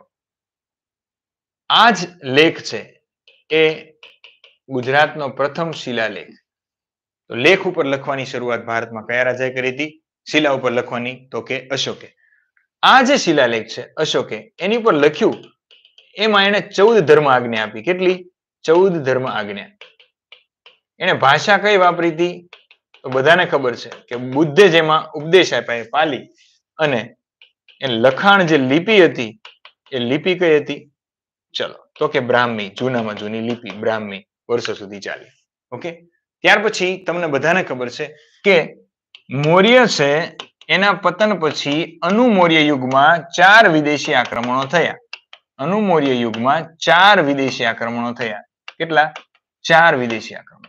આ ખબર હોવી જોઈએ. એમાં જે પેલું થયું એ કોનું થયું? તો કે યવનોનું. યવન એટલે કોણ? તો કે યુનાની લોકો. ક્યાંથી આવ્યા હતા? તો કે ગ્રીસથી. ઇન્ડો ગ્રીક પણ કહેવાય છે, બેક્ટ્રિયન પણ કહેવાય છે, બરોબર? તો આ લોકોએ ગુજરાતમાં શાસન કર્યું છે, એના પુરાવા મળ્યા છે. કોના કોના મળ્યા છે? તો કે એક મિનાન્ડર નામનો એમનો મહાન રાજા હતો, એના પણ મળ્યા છે. કચ્છમાંથી એમના પણ લેખ મળી આવ્યા છે. અને બીજું અહીંયાથી એપોલોડોટસ એમના આગળના રાજા હતા, એ એપોલોડોટસ છે, એટલે કે મિનાન્ડર પછી થયા એમના પણ સિક્કા અહીંયાથી મળ્યા છે. તો યુનાનીઓનું શાસન હતું, પરંતુ લેખમાં, શિલાલેખમાં ક્યાંય નામ મળતું નથી. પછી બીજી અનુ મૌર્ય યુગમાં આક્રમણ કોણે કર્યું? તો કે બીજું તો તમને પૂછે કે અનુ મૌર્ય યુગમાં થયેલા વિદેશી આક્રમણનો ક્રમ ગોઠવો. તો સૌથી પહેલા યવનો આવ્યા હતા, પછી શકો આવ્યા હતા. શકો ક્યાંથી આવ્યા હતા? શકો સરે કીધું સ પકડી લો, સિરિયાથી. ત્રીજું કોણ આવ્યું હતું? તો કે પાર્થિયનો, પારસી ક્યાંથી આવ્યા હતા? ઈરાનથી. અને ચોથા કોણ આવ્યા? તો કે કુષાણો, ચીનથી, કનિષ્ક વાળા. એમાંથી જુનાગઢમાં નામ કોના મળે છે? શકોના. અને એમાંય કોણ શક? તો કે મહાક્ષત્રપ રુદ્રદામા. તો રુદ્રદામા છે એને પોતાના સુબા તરીકે શકોનો સુબો સ ઉપરથી જતો સુવિશાખને મોકલ્યો. કોને? સુવિશાખને. ઓકે, હવે સુવિશાખે કીધું કે સરસ મજાનું તળાવ છે, રાજા જોઈ શકો છો? તો રાજા કે જોઈ તો શકું છું, પણ આને સમારકામની જરૂર છે. એટલે રુદ્રદામાએ સમારકામ કરાવ્યું. સમારકામ સૌ પ્રથમ કોણે કરાવ્યું? તો કે રુદ્રદામાએ. અને બીજું એને જોયું શિલાલેખ ભાઈ સરસ મજાનો અશોકનો છે, તો આપણો કેમ નહીં? એટલે એને એક શિલાલેખ છે એ કરી નાખ્યો. ભાષા કઈ હતી? તો કે સંસ્કૃત. અને લિપિ કઈ હતી? તો કે બ્રાહ્મી. ત્યાર પછી ત્રીજો શિલાલેખ કોનો મળે છે? તો કે ગુપ્ત શાસકો આવ્યા હતા ને અનુ મૌર્ય યુગ પછી ભારતમાં, પાછું કોણ આવી ગયું હતું? ગુપ્ત આવી ગયા હતા. તો ગુપ્તમાં જે શાસક આવ્યો એનું નામ હતું ભારતનો તારણહાર જેને કહી શકાય એવો સ્કંદગુપ્ત હતો. સ્કંદગુપ્તના સુબા તરીકે એક પર્ણદત્ત આવ્યો, પણ એના કોઈ ખાસ કામ નથી. પણ પર્ણદત્તનો દીકરો ચક્રપાલી છે, એને શું કરાયું? તો કે સમારકામ કરાયું. અને તળાવની ફરતે એક મંદિર બનાવ્યું. બરોબર, તો કે ચક્રધારી વિષ્ણુનું મંદિર. કેવું? ચક્રધારી વિષ્ણુનું મંદિર. ડન છે. તો જો સૌથી પહેલા ચંદ્રગુપ્ત મૌર્યએ તળાવ બંધાવ્યું. અશોકે તળાવમાંથી નહેરો કઢાવી અને એક શિલાલેખ મુકાયો. રુદ્રદામાં શકોનો રાજા છે, સુવિશાખાનો સુબો છે, એને સૌપ્રથમ વખત શકોએ સૌ પરથી સમારકામ કરાવ્યું. ત્યાર પછી ગુપ્તોનો સમય આવ્યો, એમાં છેલ્લો શાસક, મહાન શાસક સ્કંદગુપ્ત આવ્યો. સ્કંદગુપ્તના સુબો પર્ણદત્ત, અને પર્ણદત્તનું મૃત્યુ થતા એનો દીકરો ચક્રપાલિત છે એને ગાદીએ બેસાડવામાં આવ્યો. અને ચક્રપાલિત છે એ જુનાગઢની ગાદીએથી નિર્ણય લે છે કે આપણે આ તળાવનું સમારકામ કરાય, એટલે ફરી વખત સમારકામ કરાયું. બીજું કે ગુપ્તો વૈષ્ણવ હતા એટલે એને વિષ્ણુ ભગવાનનું એક મંદિર બનાવ્યું. ચક્રધારી વિષ્ણુનું મંદિર કોણે બનાવ્યું? ચક્રપાલિતે બનાવ્યું. હવે મિત્રો ખાસ યાદ રાખજો, સ્કંદગુપ્તને જુનાગઢના શિલાલેખમાં શું કહેવામાં આવ્યો છે? તિષ્ય રક્ષિતા. અરે મને અશોકની પત્ની યાદ આવી ગઈ. ઓકે, ચલો કઈ વાંધો નહીં. સ્કંદગુપ્ત છે એને પોતાને એના શિલાલેખમાં નામ આપ્યું હતું પરિક્ષિપ્ત વક્ષા. કેવું? પરિક્ષિપ્ત વક્ષા. કયું નામ? પરિક્ષિપ્ત વક્ષા. તો પરિક્ષિપ્ત વક્ષા એટલે નીચેનામાંથી કયો રાજા? તો લખીને આવજો. સ્કંદગુપ્ત. બહુ સહેલો પ્રશ્ન છે, તમને અઘરો લાગે. જુનાગઢમાં તો લખેલું છે કે પરિક્ષિપ્ત વક્ષા સ્કંદગુપ્ત એવું. ઓકે, ગુપ્ત વંશના હવે ગુપ્ત વંશનો અંતિમ મહાન રાજા કોણ કહી શકાય? સ્કંદગુપ્ત. છેલ્લો રાજા વિષ્ણુગુપ્ત, પણ મહાન રાજા સ્કંદગુપ્ત. સ્કંદગુપ્ત પછી શું થાય છે? ગિરિનગરમાંથી પક્કડ ઢીલી થઈ જાય છે, અને એટલા માટે ત્યાં એક સેનાપતિ હતો સ્કંદગુપ્તનો, એનું નામ હતું સેનાપતિ વિજયન ભટ્ટાર્ક. એણે ગિરિનગર છોડી દીધું અને એ પોતાની નવી નગરી વલ્લભી ખાતે વસાવે છે, અને ત્યાં આગળ એક નવો વંશ શરૂ થશે, મૈત્રક વંશ. તો ફટાફટ તમે આ જે ભણ્યા એને એક જ કોઠામાં ભણી શકો એમ છો, તો શું કામ ટાઈમ બગાડવો? ચલો, એક કોઠામાં તમારું કામ પૂરું. એક જ કોઠામાં તમારું કામ પૂરું. ઓકે, ચલો. કર્નલ ટોડ 700 વર્ષનો ઇતિહાસ છે એવું કહે છે. પરીક્ષામાં પીઆઈમાં પ્રશ્ન પૂછાઈ ગયો છે. સૌપ્રથમ વાંચ્યા જેમ્સ પ્રિન્સેપે ભગવાનલાલ ઇન્દરજીની મદદ. શાસક સૌથી પહેલા ચંદ્રગુપ્ત મૌર્ય આવ્યો, એનો સુબો પુષ્યગુપ્ત. એનો સમયગાળો તમે ખાલી જોઈ લેજો, તમને પરીક્ષામાં નહીં પૂછે. સુદર્શન તળાવનું નિર્માણ કામ કરાયું 2 નદીના કિનારે. એને એક શિલાલેખ કોતરાયો છે? નહીં. અશોકે, જેનું નામ દેવનામ પ્રિયદર્શી, હમણાં પીએસઆઈ પ્રિલિમમાં પ્રશ્ન હતો, એનો સુબો તો તુષાસ્પ. એને શું કરાયું? સુદર્શન તળાવમાં નહેરોનું નિર્માણ કરાયું, અને શિલાલેખ એને એક કોતરાયો હતો કે યસ ભાષા પાલી અને લિપિ બ્રાહ્મી, બુદ્ધ જેમાં ઉપદેશો આપ્યા છે એ. બીજી એક વસ્તુ કહું કે અશોકે જે આ શિલાલેખો શોધ્યા એમાં આજ્ઞાઓ કેટલી આપી એવી પૂછે તો મિત્રો યાદ રાખજો, 14 ધર્મ આજ્ઞા આપી છે. હજી ડિટેલમાં પૂછે કે ભાઈ એવું અમુક ઇતિહાસકારો માને છે કે ભાઈ જુનાગઢનો શિલાલેખ એ કેટલામાં નંબરનો શિલાલેખ છે? તો 5મા નંબરનો. તો એ પણ પરીક્ષામાં પૂછાય તો તમને આવડશે. ઓકે, પૂછી નાખે તો આ બધી વસ્તુ એના શિલાલેખો છે. પછી થઈ ગયો એક શકોમાં કર્દમક વંશમાં રુદ્રદામાં પહેલો મહાક્ષત્રપ રુદ્રદામાં સક્ષત્રપ. એનો સુબો સૌ ઉપરથી સુવિશાખ હતો. એને અહીંયા સૌ ઉપરથી સમારકામ કરાયું, અને ભાષા સંસ્કૃત અને લિપિ બ્રાહ્મીમાં એને પણ એક શિલાલેખ કોતરાયો છે. પછી ગુપ્તોનો વારો આવ્યો. ગુપ્તોમાં અંતિમ મહાન શાસક સ્કંદગુપ્ત છે એ ગિરિનગર પોતાનો એક સુબો મોકલે છે પર્ણદત્ત, પરંતુ એનું મૃત્યુ થાય છે, અને ચક્રપાલી તેનો દીકરો સુબા તરીકે આવે છે. એને તળાવને જોયું, ખુશ થઈ ગયો, પણ એને કીધું કે ભાઈ હજી તળાવને સમારકામ કરાય તો મસ્ત બની શકે એમ છે. એને સમારકામ કરાયું, અને શિલાલેખ 2 જોયા હતા સ્કંદગુપ્તને મહાન બનાવવા માટે થઈને. ત્રીજો શિલાલેખ લખી નાખ્યો.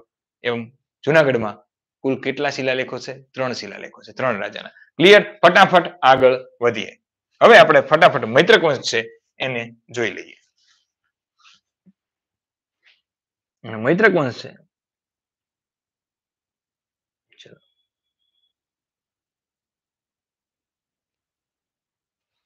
એ ખૂબ લાંબો છે, એટલે હું તમારા કામનું છે એ જ લેવાનો છું. ઓકે, એક એક પ્રશ્ન પરીક્ષામાં મૈત્રક વંશનો એક પણ બાર નહીં જાય. લખીને કહું છું, એક પણ નહીં જાય, એક પણ.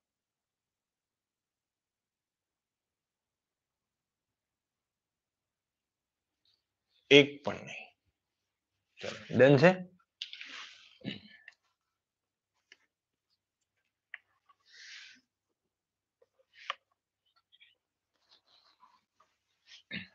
કેટલા લોકો જોવે છે? પતાઈ જશે હમણાં પ્રાચીન ઇતિહાસ, તમને ખબર નહીં પડે. તમને એવું લાગે છે કે સ્પીડ છે? વાહ ભાઈ વાહ. ચલો, ઘણા છોકરાઓ શેર કર્યું છે.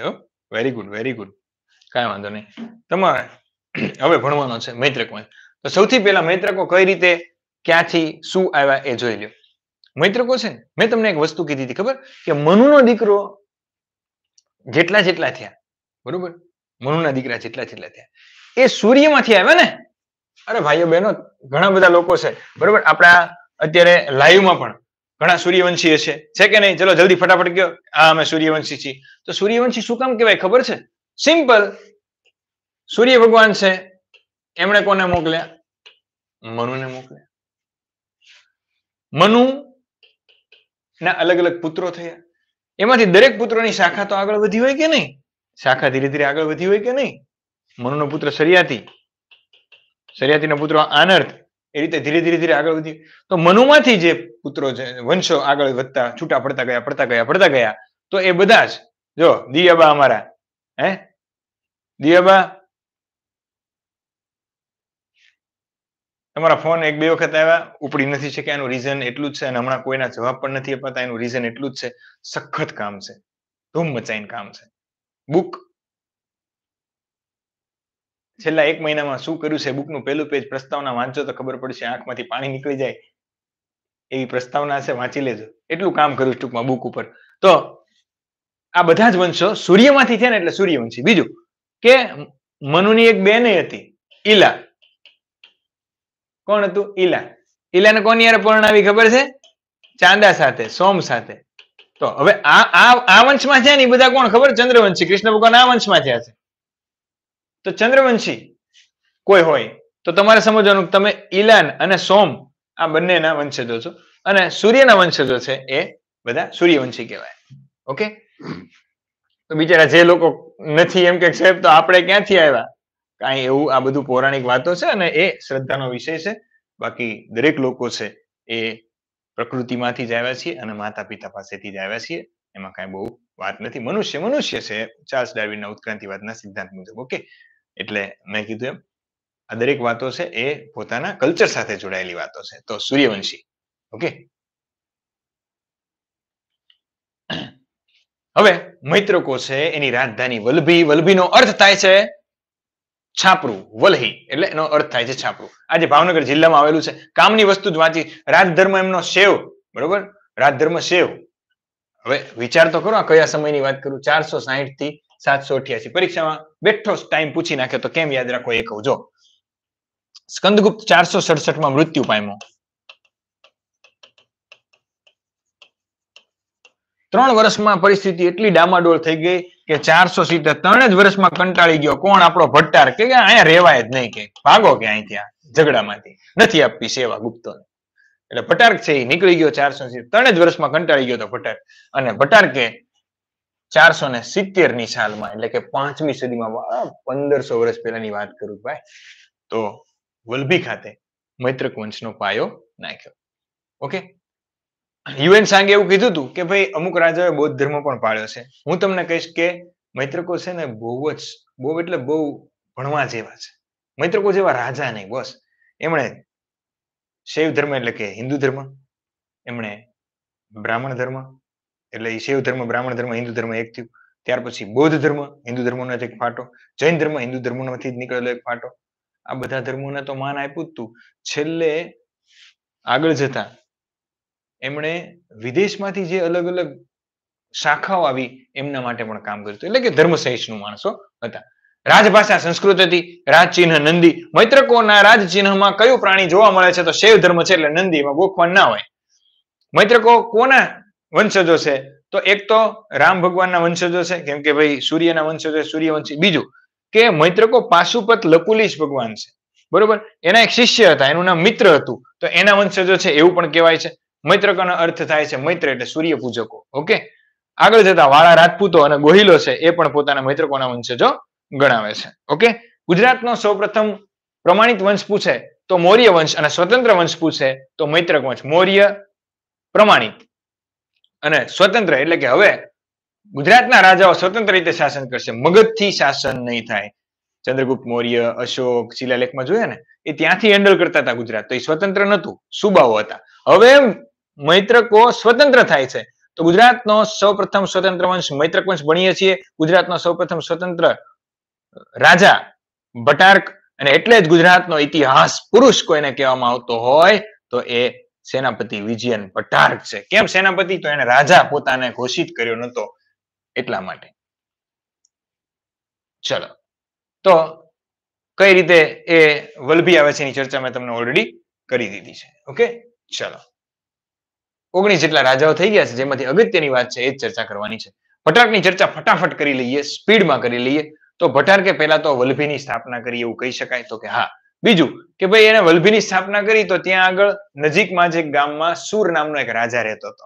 આ સુર રાજાએ એવું કીધું કે ભાઈ મારે ત્યાં આગળ એક વિહાર બનાવવું છે. તો કે હું બનાવી દઉં. એટલે વલભીની સ્થાપના કરી અને વલભી વિહારની પણ સ્થાપના કરી. આ બે વસ્તુ યાદ રાખજો ભટારક વિશે, તો પણ તમારું કામ નીકળી જશે. ઓકે, ચાલો.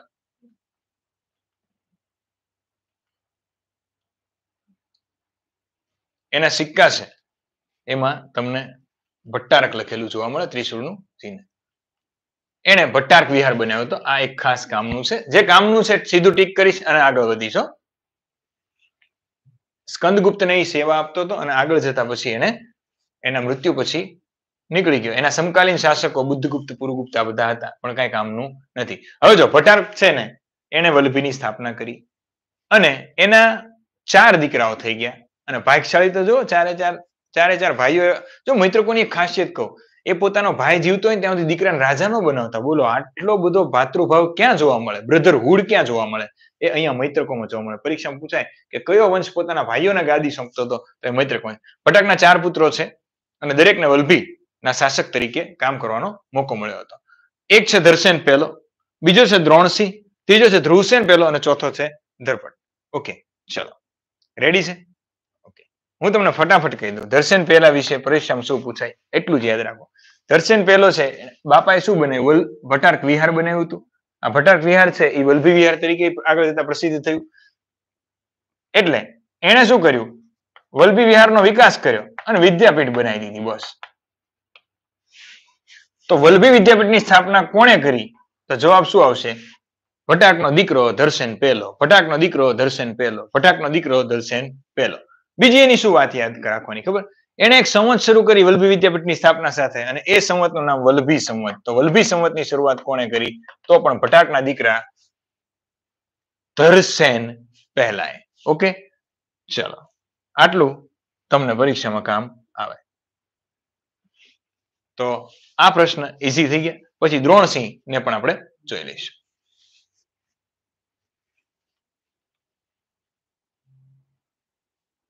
ધરસેન પહેલો ઈસવીસન 480 થી 500 સુધીનો સમય નહીં પૂછાય. બુદ્ધગુપ્તનો સમકાલીન હતો. તેને પોતાના પિતાને ભટારકની જેમ જ રાજાનું બિરુદ નતું ધારણ કર્યું. એને એમ કીધું ગુપ્તનો સેનાપતિ છું, એટલે ગુપ્ત એની પર હુમલો કરે નહીં. બાપ દીકરો હોશિયાર હતા. સેનાપતિ રહેવાય, શાસન કરાય, પણ સેનાપતિ નામ રખાય. મહારાજા કે મહારાજા ધીરજ નામ રાખશું તો પેલા ગુપ્ત એને એટેક કરશે, એટલે થોડું ધ્યાન રાખતા હતા. તો વલભી વિદ્યાપીઠની એને સ્થાપના કરી. પછી પોતાની એક બહેન છે, એનું નામ હતું દુદા રાણી. એના નામે એક વિહાર બનાવ્યો, એક વલભી વિદ્યાપીઠ બનાવીને દુદા વિહાર બનાવ્યો હતો. પછી વલભી સંવતની શરૂઆત પણ એને કરી હતી. ઓકે, ચાલો. મહારાજા દ્રોણસિંહ ધરસેન પહેલાનો ઉત્તરાધિકારી, અર્થાત એનો ભાઈ હતો. ઉત્તરાધિકારી એટલે જેનો અધિકાર પછીથી આવે ને ઉત્તરાધિકારી કહેવાય. તો એનો અનુજ નાનો ભાઈ હતો દ્રોણસિંહ. 500 થી 520 નો સમયગાળો છે. દ્રોણસિંહનો પ્રશ્ન એ જ કે ભાઈ મૈત્રકોમાં કયા રાજાએ સૌપ્રથમ મહારાજાનું પદ ધારણ કર્યું? તો કોણ આવશે? મહારાજા દ્રોણસિંહ. ઓકે, ચલો.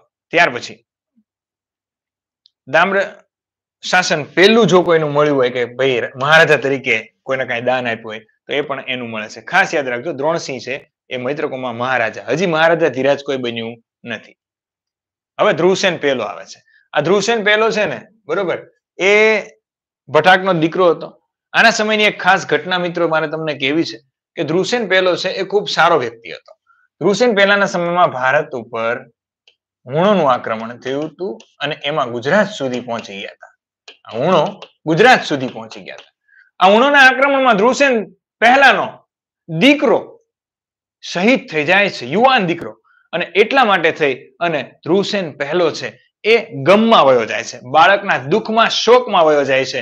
એટલે એની જે પત્ની હતી એ કંટાળી જાય છે કે હવે વર્ષો થયા, હવે રાજન બહાર નીકળો આ શોકમાંથી, વલ્લભીને સંભાળવાની છે, બહાર નીકળો આ શોકમાંથી. પરંતુ મહારાજા ધ્રુવસેન પહેલો છે એ નીકળી નથી શકતો શોકમાંથી બહાર, એટલા માટે એની પત્ની જૈન હતી અને એણે એ વખતે ત્યાં આગળ એક ઋષિ હતા જેનું નામ હતું દેવર્ષિ ક્ષમાશ્રમણ. દેવર્ષિ ક્ષમાશ્રમણ નામના એક જૈન ઋષિ છે એને વાત કરી કે મારા પતિનું દુઃખ દૂર કરો. એટલે એમણે એમ કીધું કે દીકરી તારા પતિને કલ્પસૂત્રના પાઠ કરાવો. અલગ અલગ ઋષિઓ ભેગા થાય છે, કલ્પસૂત્રના પાઠ કરાવે છે. કલ્પસૂત્ર કોણે લખ્યું પરીક્ષામાં પ્રશ્ન પૂછાય પોલીસ કોન્સ્ટેબલમાં તો શું લખીને આવશો? ફટાફટ જવાબ આપો. કલ્પસૂત્ર જૈન ધર્મનું મુખ્ય આગમ, મુખ્ય અંગ, મુખ્ય ધર્મગ્રંથ કે જેમાં 23 તીર્થંકરોની વાતો આપેલી છે. એવા કલ્પસૂત્રના લેખક કોણ છે? જવાબ આપો. ધ્રુવસેન પહેલો ગુજરાતનો તારણહાર કેમ બને છે એની ચર્ચા કરવી છે, પણ ફટાફટ જવાબ આપો. કલ્પસૂત્રના લેખક કોણ છે? આદિનાથ ન હોય. આદિનાથ તો જૈન ધર્મના પહેલા તીર્થંકર છે. ફ્રી ટેકનિક વાળા મારા ભાલા ભાઈ, ભણો સાચો ઇતિહાસ. શંકરાચાર્ય, આર્યન સાગર, તમે મારા એપ યુઝર ન હોઈ શકો, ગેરંટી મારો. મારા એપ યુઝર હોય એનું ખોટું પડે જ નહીં. કલ્પસૂત્રના લેખક કોણ? એપ યુઝરને ખબર છે કે ભણી ગયા છે તો આપણે ક્યાં ભણવાની જરૂર છે. કલ્પસૂત્રના લેખક કોણ? બોલો. જૈન ધર્મના મુખ્ય ધર્મગ્રંથ કલ્પસૂત્રના લેખક ભદ્રબાહુ છે, જેના ઉપદેશોથી ચંદ્રગુપ્ત મૌર્યએ જૈન ધર્મ સ્વીકાર્યો. પરીક્ષામાં પૂછાઈ ગયેલું છે બિન સચિવાલયમાં, આટલું ન ખબર પડે. બિન સચિવાલય જે 2015 વાળી હતી એમાં જોઈ લે પેપર ચૂંટ. સ્થાનકવાસીનો પ્રશ્ન પૂછે છે, ધર્મમાંથી એક પ્રશ્ન પૂછે છે, આવડવું જોઈએ યાર. ભદ્રબાહુ જો હવે જવાબ બધાનો આવ્યો. ઓકે, અપૂર્વનો જવાબ સાચો છે. અપૂર્વ, વેરી ગુડ. હવે હુણનું આક્રમણ થયું અને એ વખતે એનો દીકરો વયો જાય છે અને કલ્પસૂત્રના પાઠ પઢાવે છે. એટલે ધ્રુવસેન પહેલા પાછા મજબૂત બની જાય છે. પછી જૈન ધર્મ છે એ કોના સત્સંગોથી ધ્રુવસેન પહેલો સ્વીકારે છે? દેવર્ષિ ક્ષમાશ્રમણથી. અને દેવર્ષિ ક્ષમાશ્રમણ કહે છે કે ભાઈ એક સરસ મજાની જૈનની સભા કરો, તેવી ચંદ્રગુપ્ત મૌર્યએ કરી હતી. એવી સભા આપણે પણ કરો. તો જૈન ધર્મની પહેલી સભા ચંદ્રગુપ્ત મૌર્યએ કરી હતી, જ્યાં આગળ જૈન ધર્મના બે ફાટા પડી ગયા, એક શ્વેતાંબર અને એક દિગંબર. દિગંબર કોણે સ્થાપ્યું હતું? ભૂલી ગયા? ભદ્રબાહુએ. અને શ્વેતાંબર પૂછે તો સ ઉપરથી શ્વેતાંબર ને સ ઉપરથી સ્થૂલભદ્ર.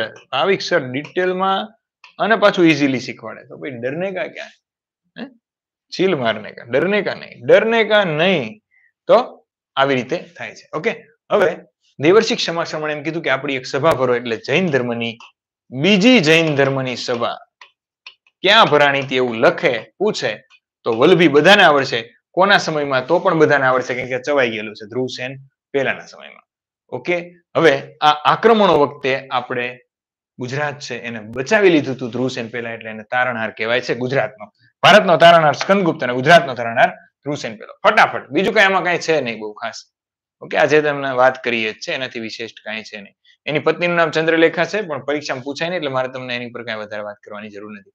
પછી સૌથી નાનો ભાઈ ધરપટ દાંપત ભટાકનો સૌથી નાનો પુત્ર અને ધ્રુવસેન પહેલાનો અનુજ હતો, એ ગાદી ઉપર આવે છે અને એની કોઈ ખાસ પરીક્ષામાં પ્રશ્ન પૂછાય નહીં. હવે આ ગૃહ નામ એવું છે ને કે હું તમને કહું એમાંથી ઘણા પ્રશ્નો પૂછાય.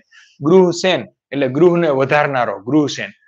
મૈત્રકોમાં ગૃહને વધારી દીધું, ભાઈ છેક કનોજ સુધી જીતી ગયો. બોલો કોણ? ગૃહસેન. જો કઈ રીતે વલ્લભીમાં ટેક્સ ફ્રી કરી દીધું હતું. જો તે પરમ પ્રતાપી શાસક હતો. તેનો સમય 559 થી 570 નો આખી શકાય. તેના મૈત્રકોની સત્તા સૌરાષ્ટ્રથી આનર્ત સુધી ફેલાવી હતી. જો સૌરાષ્ટ્ર તો જીતી જ ગયા હતા, હવે આનર્ત પણ જીતવાનું શરૂ કર્યું. આ બધો વિસ્તાર કોના હસ્તક હવે ધીરે ધીરે જાય છે? મૈત્રકોના. પણ હજી એ કઈ શાંત બેઠે એમ નથી. તે પ્રથમ મૈત્રક શાસક હતો કે તેના મહારાજા ધીરાજની પદવી ધારણ કરી અને ગુપ્તોને કહી દીધું કે જાઓ હમારે बस में आ सकते हो लेकिन हम किसी के वश में नहीं रह सकते. એટલે પહેલી વખત સ્વતંત્ર, એકદમ સ્વતંત્ર થઈ ગયો મહારાજા ધીરાજની પદવી. મહારાજા ધીરાજ એટલે એવો મહારાજા કે જે કોઈના આધીન નથી, પોતે જ અધિરાજ છે. મહારાજા ધીરાજ બન્યો. તો સૌપ્રથમ મહારાજનું બિરુદ ધારણ કર્યું દ્રોણસિંહે, પરંતુ મહારાજા ધીરાજનું ધારણ કર્યું ગૃહસેન પહેલા. ગૃહ વધાર્યું. જો ગૃહ પેલા નાનું હતું, સૌરાષ્ટ્ર પૂરતું, હવે આનર્ત કર્યું અને હજી આગળ જો તેણે કનોજ ઉપર આક્રમણ કર્યું. ક્યાં? કનોજ, યુપીમાં છે કનોજ. અને કનોજના રાજા ઈશ્વર વર્માને હરાવ્યો અને એટલું અઢળક સોનું લાવ્યો. કનોજ તો બહુ પૈસા વાળો હતો, હર્ષવર્ધન મૂકીને ગયો હતો બધું ભાઈ. એટલું બધું સોનું લઈને આવે છે, ધન દોલત લૂંટીને આવે છે કે વલભીમાં 3 વર્ષ માટે ટેક્સ ફ્રી કરી દે છે. તો પરીક્ષામાં પૂછાય કે વલભીને ટેક્સ ફ્રી કોણે કર્યું હતું, કર રહિત કોણે કર્યું હતું 3 વર્ષ માટે? તો જેને ગૃહ વધાર્યું હતું, જીત્યો તો એ ગૃહસેન. પૂરું, સિમ્પલ, કાંઈ નથી ડિટેલ. હવે એમાં કાંઈ બીજું ભણવાનું નથી. હવે નૌશેજાદ નું આક્રમણ આ વખતે થયું હતું, ગૃહસેન પહેલા વખતે. ઓકે, ચલો. મતલબ નૌશેજાદ પહેલી વખત આવ્યો હતો. ઈરાનના સમ્રાટ નૌશિરવાન એ આદિલના કુંવર નૌશેજાદે પોતાના પિતા સમક્ષ બંધ કર્યું હતું અને તેમાં સફળતા નહોતી મળી એટલે ભાગીને આવ્યો. ભાગીને નૌશેજાદ કોની પાસે આવી ગયો હતો? તો કે આપણા રાજા પાસે, ગૃહસેન પાસે આવી ગયો હતો. ઓકે, કોની પાસે? ગૃહસેન પાસે આવી ગયો. અને ગૃહસેન છે એને સાચવ્યો હતો. હવે તમને ખબર છે કે ભાઈ ભારતના રાજાઓ છે કોઈ પણ આશરો આપતા, એટલે વલભીપુર આવ્યો એટલે નૌશેજાદને સોંપી દેવા એના પિતા ઈરાનના સમ્રાટ નૌશિરવાને કીધું ગૃહસેનને કે ભાઈ મારા દીકરાને પાછો સોંપી દે, ગદ્દાર છે મારી માટે. પરંતુ ગૃહસેને એમ કીધું કે ભાઈ હું નહીં આપું, મારા આશરે આવ્યું હોય પંખીડું એ રીતે મારી સુરક્ષામાં હોય, હું નહીં સોંપું. એટલે ઈરાનના સૈન્યએ પછી વલભી ઉપર આક્રમણ કર્યું. જો આપી દીધું તો ઈરાનના સૈન્યએ વલભી ઉપર આક્રમણ કર્યું ન હોત. પણ ઈરાનના શાસક એના સમ્રાટ જે હતા, બરોબર, નૌશિરવાન, એનો દીકરો નૌશેજાદ નૌશિરવાનને ગાદી ઉપરથી પાડી દેવા માટે થઈ અને ષડયંત્રો કરતો હતો અને ભાગીને છેક વલભી આવી ગયો હતો. આપણા રાજા ગૃહસેન એને સાચ્યો હતો. It was the biggest mistake of ગૃહસેન. Okay, હવે ભયંકર યુદ્ધ થયું. તેમાં મહારાજા ગૃહસેન વીરગતિ પામ્યા. તો ગૃહસેનનું મૃત્યુ ઈરાનના આક્રમણ સમયે થયું હતું. એટલે કે આ સમયમાં 6ઠ્ઠી સદીમાં પણ ભારતમાં ઈરાનીઓનું આક્રમણ થયું હતું. હવે મિત્રો તમને એક વસ્તુ કહું છું, આને મુસ્લિમ આક્રમણ કેમ નથી ગણતા? પ્રશ્ન થાય કે ન થાય? તો આવું તમને કોઈ નહીં શીખવાડે, કોઈ એનાલિસિસ જ નહીં કરે. આ રિયાલિટી. તમને એવો પ્રશ્ન થાય કે નહીં કે ભાઈ બધા જ એવું કહે છે કે ભારત ઉપર સૌપ્રથમ આક્રમણ ઈસવીસન 712 મોહમ્મદ બિન કાસિમે કર્યું હતું, સાચું ખોટું? તો પ્રશ્ન થાય કે ન થાય? ચલો, પ્રશ્ન થાય કે ન થાય?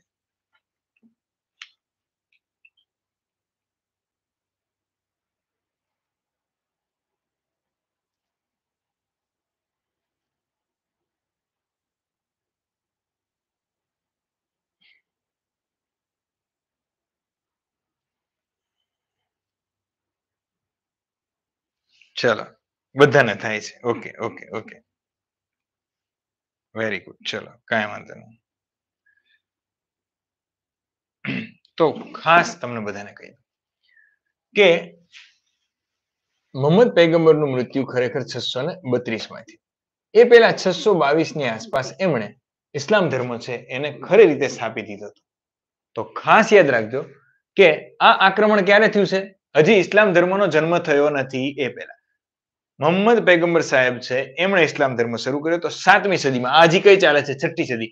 તો આ વખતે આ કબીલાઓમાં લેતા લોકો છે એ ક્યાંક ને ક્યાંક કોઈ કબીલામાં યહૂદીઓમાંથી આવેલી અલગ અલગ સંપ્રદાયો, પંથો હતા એમાં વેચાયેલા હતા. મુસ્લિમ ધર્મ ત્યારે હતો નહીં. એટલે આને મુસ્લિમ આક્રમણ ગણી શકાતું નથી. તોય મિત્રો અમુક લોકો ટેલિગ્રામ ચેનલમાં હાથે કહીને એવું પ્રશ્નો બનાવે છે. અમુક સાહેબો પાછા ભણાવે છે પ્રથમ મુસ્લિમ આક્રમણ ગુજરાતમાં થયું હતું, પણ કોઈ આ મુસ્લિમ આક્રમણ હતું જ નહીં. કે મુસ્લિમ ધર્મની તમે સ્થાપના જોઈ લો, તમને આઈડિયા આવી જશે. ઓકે, ચલો.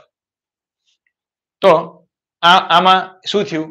હવે વલભી હારે છે, વલભી ઘેરાયું એટલે એક ઘટના ઘટે છે. ગૃહસેનના એક રાણી હતા પુષ્પાવતી. સાંભળજો, જે લોકો ગોહિલ વંશમાંથી જે લોકો જોવે છે કે ભાઈ એના એક પત્ની હતા પુષ્પાવતી, તે વખતે ગર્ભવતી હતા અને પોતાના પિયરમાં હતા. વલભી પર આક્રમણની જાણ થતા તે વલભી પરત ફરતા હતા. આ વખતે તેમને રસ્તામાં ગુફામાં એક બાળક અવતર્યું અને એ જ બાળક છે એ ગૃહા તરીકે પ્રસિદ્ધ થયું અને ગુફામાં જન્મ્યું એટલે આગળ જતા એ ગોહિલ બને છે. અને એ આજના રાજસ્થાનના મેવાડના પ્રદેશમાં ત્યાં આગળ એમને સાચવવા મોકલે છે. એમાંથી જે શાખાઓ જન્મી એ ગોહિલોની શાખાઓ જન્મી, ગોહિલવાડની. બરોબર, ચલો.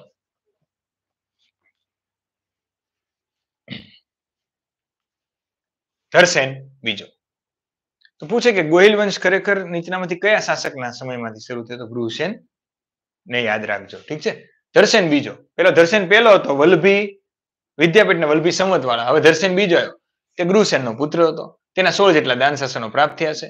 કામની વસ્તુ છે હું તમને ખાલી કહી દઉં કે ધરસેન બીજો છે તેના સમયમાં હર્ષવર્ધનના પિતા થાણેશ્વરના રાજા પ્રભાકર વર્ધને ગુર્જર દેશ, માળવા અને લાટ પર પોતાનું પ્રભુત્વ જમાવી દીધું હતું. એટલે હર્ષવર્ધનના પિતા પણ કેટલા મહાન હતા એની ચર્ચા થાય છે. હર્ષવર્ધન આપણે ભણવાનો બાકી રહી ગયો છે, ફટાફટ ભણાવી દઈશું, ચિંતા ન કરતા. પરંતુ સૌરાષ્ટ્રને ધર્ષેન બીજાએ સ્વતંત્ર રાખ્યું હતું, જે તેની એક સિદ્ધિ હતી. બધું જ જીતી લીધું, ગુર્જર દેશ સુધી જીતી લીધું, પણ ગુજરાતને મતલબ સૌરાષ્ટ્રને જીતવામાં એ અસફળ હતા. એનું કારણ કોણ હતું? તો કે ધર્ષેન બીજો. ઓકે, ચલો. ત્રાસણવેલ ગામ એના નામ ઉપરથી બન્યું છે ને ત્યાં આગળ મંદિર પણ છે.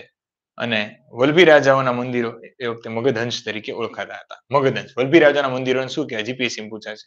ઓકે, ચલો. પછી શિલાદિત્ય પહેલો. પરીક્ષામાં બધાને ખબર છે કે નીચેના ધર્માદિત્ય તરીકે કોણ ઓળખાય? તો શિલાદિત્ય પહેલો. પણ પરીક્ષામાં પૂછે પરમાદિત્ય તરીકે કોણ ઓળખાય? તોય શિલાદિત્ય પહેલો. કેમ કે પરમ આદિત્ય એટલે સૂર્ય મંદિરો એને ઘણા બધા બનાવ્યા હતા એટલા માટે. ઓકે, બીજું કાંઈ કામનું નથી, ખાલી એટલું યાદ રાખજો, ધર્મના કામ કરતો હતો એટલે ધર્માદિત્ય અને પરમાદિત્ય.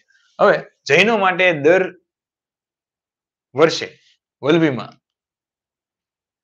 મોક્ષ પરિષદનું આયોજન કરતો હતો. Very very important question.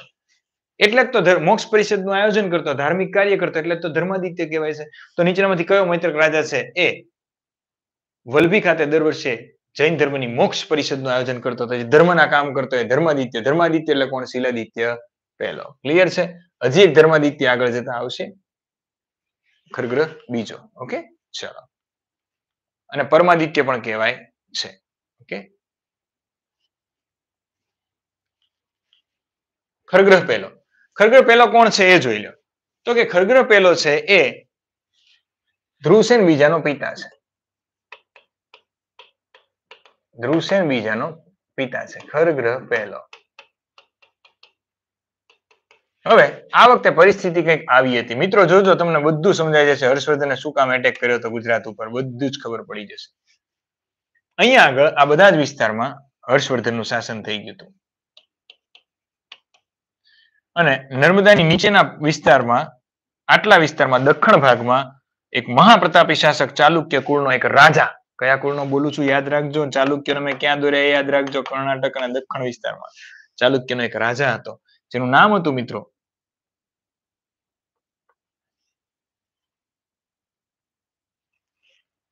Pulakeshin બીજો.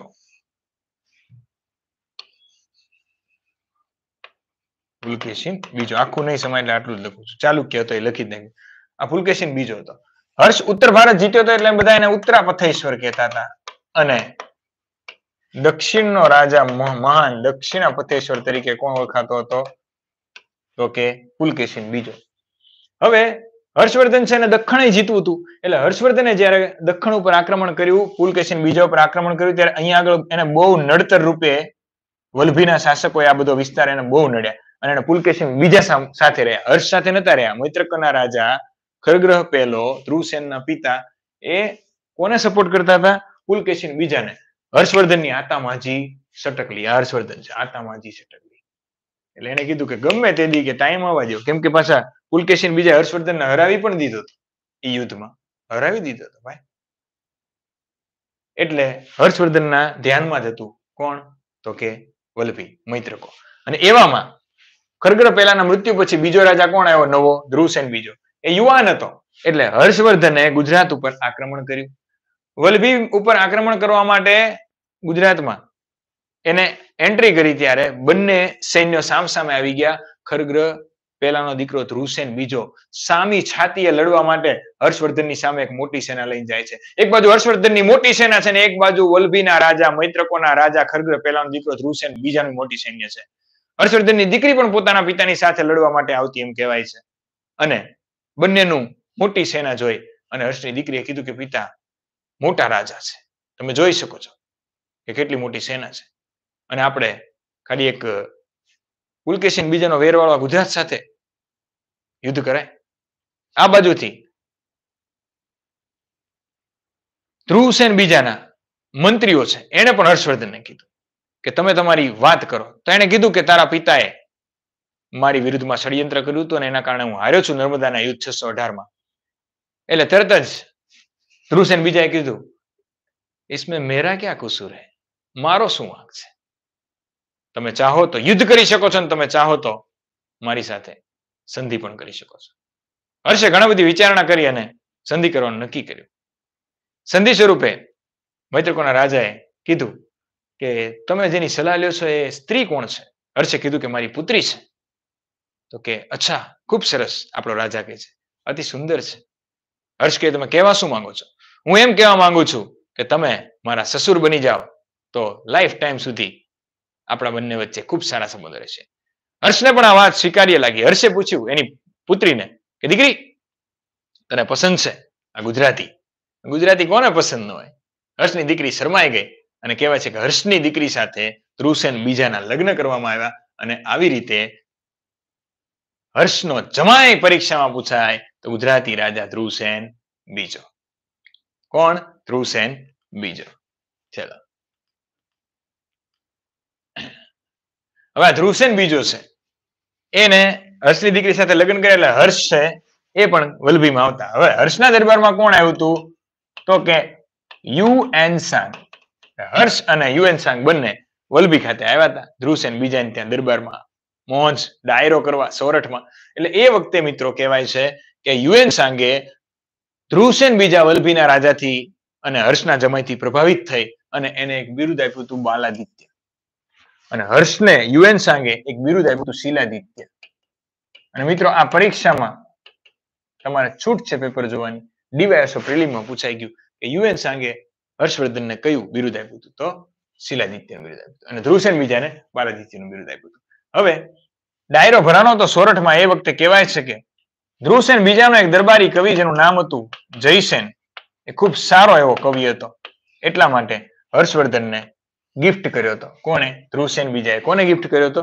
હર્ષવર્ધનને. સ્ટોરી બહુ લાંબી છે પણ એપ્લિકેશનમાં હોય, અત્યારે ટાઈમ નથી, સ્પીડમાં જવું છે. તો આ બધા પ્રશ્નો છે એ તમને પરીક્ષામાં પૂછાય તો ઇઝીલી આવડો જોઈએ કે હર્ષનો જમાઈ ધ્રુવસેન બીજો હતો. યુએન સાંગ વલભી ખાતે આવ્યા ત્યારે રાજા કોણ હતો? તો ધ્રુવસેન બીજો હતો. યુએન સાંગે ધ્રુવસેન બીજાના નામ શું આપ્યું? તો બાલાદિત્ય આપ્યું હતું. ઝઘડો શા માટે થયો તો એની ચર્ચા મેં કરી લીધી છે.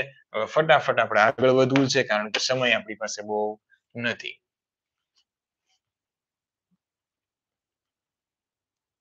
હવે હર્ષવર્ધન છે દર 5 વર્ષે પ્રયાગ અલ્હાબાદ ખાતે ત્રિવેણી સંગમ, ગંગા યમુના સરસ્વતીના ત્રિવેણી સંગમ ખાતે એ દાન ધર્મ મહોત્સવનું આયોજન કરતો. શેનું આયોજન કરતો? દાન ધર્મ. અઢળક સંપત્તિ દાન કરતો હર્ષવર્ધન એવો હતો, આયોજન કરતો. ધીરે ધીરે મિત્રો આમાંથી જ કહેવાય છે કુંભનો મેળો છે એ પોપ્યુલર થયો એવું માનવામાં આવે છે. યુએન સાંગ એમની બહુ બધી વાતો છે. એમનું પુસ્તક ખાલી યાદ રાખો તો પણ ઘણું છે. અત્યારે યુએન સાંગે લખેલું પુસ્તક છે CUK. કયું પુસ્તક છે? CUK. ઓકે, ચાલો. જો હું તમને ખાલી દેખાડું છું કે બુકમાં તમે જે ભણશો એમાં બહુ ડિટેલમાં છે, કેમ કે બુકની કોઈ લિમિટ નથી રાખી મેં.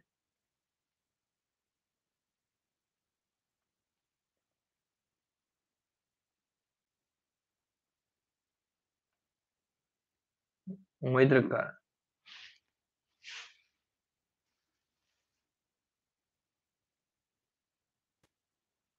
યુએન સાંગ વિશે આખી ડિટેલ આપી દીધી હોય. એમાં એક ખાસ ડિટેલ આપી તમને મારા ભાઈઓ બહેનો, એ આ છે કે યુએન સાંગ છે, બહુ બધી ડિટેલ છે, પરીક્ષામાં પૂછાય. યુએન સાંગે કચ્છના પ્રદેશને OTN પોચીલો નામ આપ્યું હતું. OTN પોચીલો આપ્યું હતું અને તેની રાજધાની કેચસી ફાલો એટલે કે કોટેશ્વરને જણાવી હતી. કોની? કચ્છની વાત કરું છું.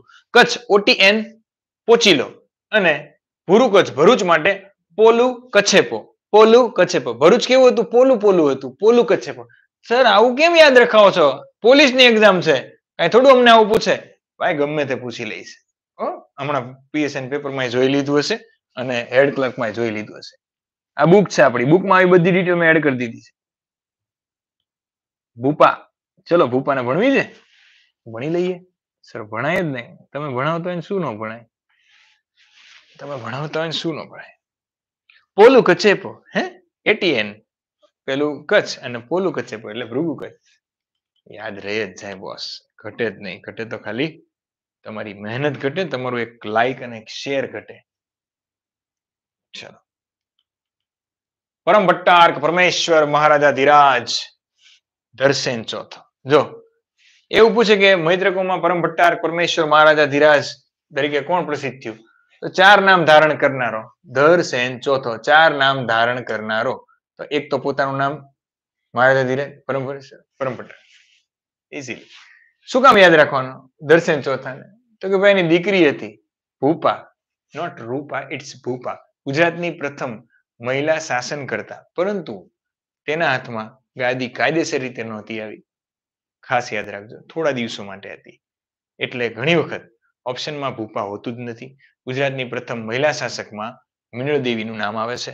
હવે પરીક્ષામાં 2 ઓપ્શન હોય, મિનળદેવી પણ હોય અને ભૂપા પણ હોય, તો ભૂપા લખું કેમ કે ભૂપા પહેલા થઈ ગયા. ક્લિયર છે? જય હો ભૂપા દેવીની. મૈત્રક વંશનો સૌથી તે પ્રતાપી શાસક હતો. તેના 5 દાન શાસનો પ્રાપ્ત થાય છે. ધરસેન ચોથો ધ્રુવસેન બીજાનો દીકરો હતો. ધ્રુવસેન બીજાનો અને હર્ષનો દોહિત્ર ગણાય ને. તો હર્ષનો દોહિત્ર એટલે કયો રાજા? જમાય એટલે તો બધાને આવડશે. દોહિત્ર પૂછે તો કઈ મૂંઝાય નહીં જવાનું, જીકે નો પ્રશ્ન છે. તો કે ધ્રુવસેન બીજાનો દીકરો, હર્ષની દીકરીનો દીકરો. ધ્રુવસેન ચોથો. ધ્રુવસેન બીજાનો દીકરો અને સમ્રાટ હર્ષવર્ધનનો દોહિત્ર. આથી જન્મજાત જ તે પરાક્રમી હોય એ સમજી શકાય. લાગે યાર આવામાંથી જ પ્રશ્નો નીકળતા હોય છે. એટલે એક કામનું છે અને એ એટલો હોશિયાર નતો કે કનોજ કબજે કરી લે. એટલે હર્ષના મૃત્યુ પછી કનોજ કબજે નતો કરી શક્યો, નહીતર મૈત્રકો ખૂબ મોટા લેવલે શાસકો થાત, સમ્રાટો જેવા થઈ જાય જો કનોજ ધરસેન ચોથાએ લઈ લીધું હતું.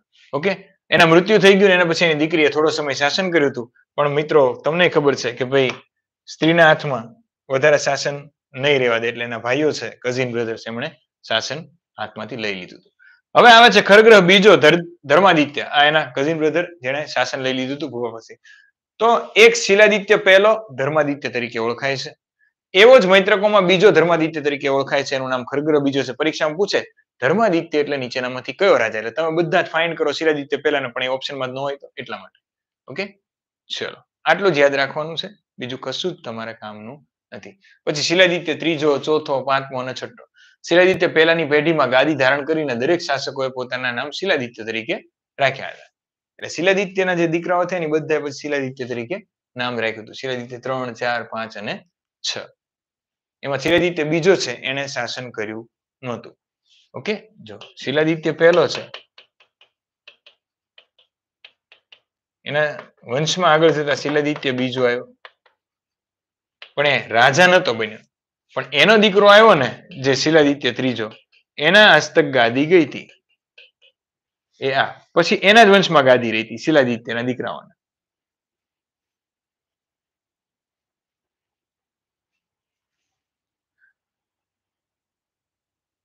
શિલાદિત્ય ત્રીજાના સમયમાં ઈસવીસન 677માં અરબ સરદાર ઇસ્માઇલે ઘોઘા ઉપર હુમલો કર્યો હતો, પરંતુ તે સફળ રહ્યો ન હતો. એ અરબ સરદાર હતો પણ એનો હુમલો સફળ રહ્યો ન હતો.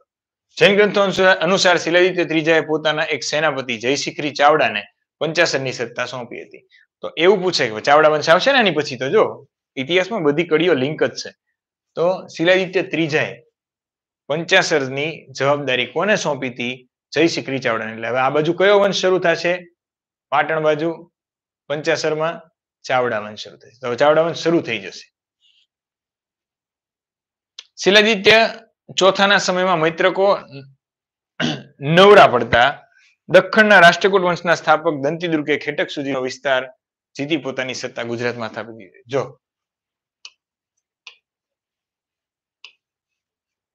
અહીંયા જે ચાલુક્ય હતા ને મિત્રો, યાદ આવે? ચાલુક્ય પુલકેશિન બીજો હર્ષને આવ્યો હતો, એના સામંતો હતા. એનું નામ રાષ્ટ્રકૂટ, એમાંથી જ રાઠોડો આવ્યા. ઘણા રાઠોડ જોતા હશે અત્યારે વિડીયો. તો આ રાષ્ટ્રકૂટ રાજા હતો, એનો સ્થાપક હતો, અમને ખતમ કરી નાખ્યા, એનો સ્થાપક હતો દંતીદુર્ગ. રાષ્ટ્રકૂટનો સ્થાપક કોણ છે? દંતીદુર્ગ. આ દંતીદુર્ગ છે એને જીતતા જીતતા ગુજરાતમાં ખેટકને રાજધાની બનાવી. તો મહારાષ્ટ્રમાં એક વંશ થઈ ગયો રાષ્ટ્રકૂટ, મહારાષ્ટ્ર કર્ણાટકમાં. એનો સ્થાપક દંતીદુર્ગ, એની રાજધાની માન્યખેટ એટલે કે નાસિક, અને ગુજરાતની રાજધાની પૂછે તો ખેટક. કોના સમયમાં સૌપ્રથમ વખત રાષ્ટ્રકૂટો ગુજરાતમાં ખેડા સુધી પોતાની સત્તા જમાવવામાં સફળ રહ્યા હતા? તો શિલાદિત્ય ત્રીજાના. ઓકે, સોરી, આમ ગણીએ તો શિલાદિત્ય ચોથાના સમયમાં. ઓકે, ચોથાના, ત્રીજાના નહીં, ચોથાના.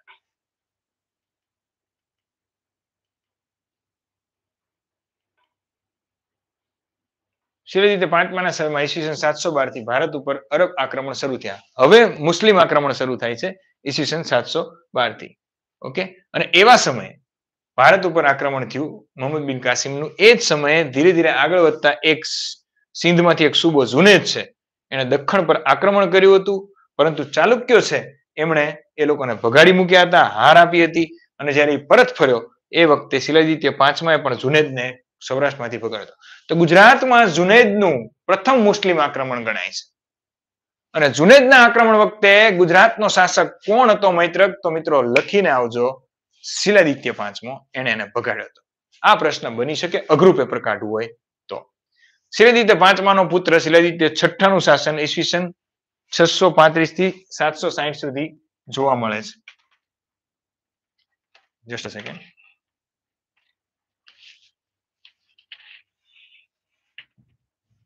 ઓકે, જાણવા મળે છે તેણે રાષ્ટ્રકૂટોના જીતેલા પ્રદેશો પરત મેળવ્યા હતા. ઓકે, ચલો.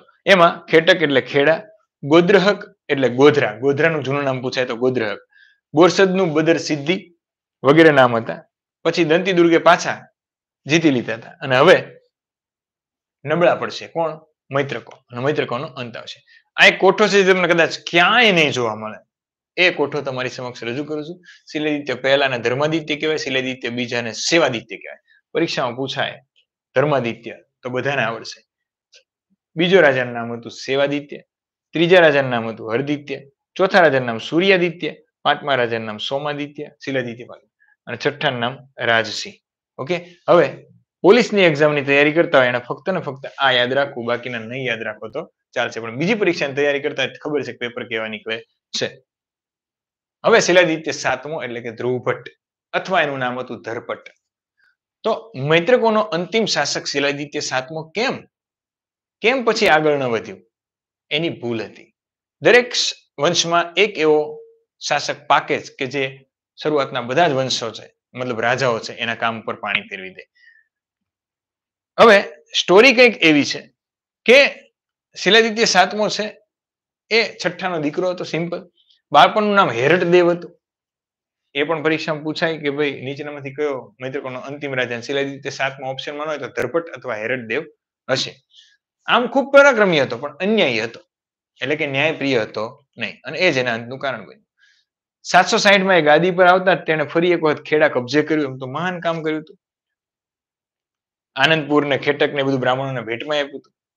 અને એક પુસ્તક છે ઉદય સુંદરી કથા, એ મુજબ તે બંગાળના પાલ શાસક ધર્મપાલને પણ હરાવ્યો હતો. મિત્રો જે લાગે એ તમને, મારા માટે આ પ્રશ્ન બહુ ઇમ્પોર્ટન્ટ છે કે ધર્મપાલ કે જે કનોજમાં ત્રિસત્તાત્મક યુદ્ધમાં વિજય થતો હતો, એ આ જ ધર્મપાલ મિત્રો કે જેણે એક વિદ્યાપીઠની સ્થાપના કરી. બંગાળમાં પાલ વંશ થઈ ગયો. ગોપાલનો દીકરો ધર્મપાલ, ગોપાલ પાલ વંશનો સ્થાપક. આ ધર્મપાલ થઈ ગયો મિત્રો, એને એક વિદ્યાપીઠ સ્થાપી. બધા જવાબ આપો, કઈ વિદ્યાપીઠ? પરીક્ષામાં પૂછાય જીકે તો જીકે. વિક્રમશિલા વિદ્યાપીઠના સ્થાપક કોણ પૂછાય તો ધર્મપાલ. વિક્રમશિલા વિદ્યાપીઠ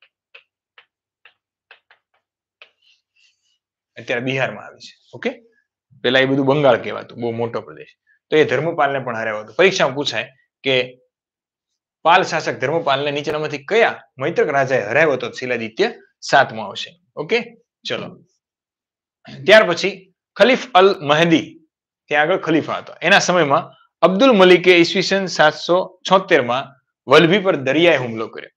શરૂઆતમાં અરબો વલભી કબજે કરવામાં ફાવી ગયા, પરંતુ પાછળથી સૈનિકોનો મોટો ભાગ રોગચાળા લઈને ત્યાં આગળ મરણ પામ્યો અને બાકી રહેલાઓને જલ્દી પાછા ભાગી જવું પડ્યું. આના પરિણામે ખલીફે હિન્દ પર હુમલો કરવાનો અને ગુજરાત ઉપર હુમલો કરવાનું ટાળ્યું. જો પહેલો હુમલો થયો હતો એ નિષ્ફળ રહ્યો હતો, યાદ નથી રાખવાનો, એ પરીક્ષામાં નહીં પૂછે.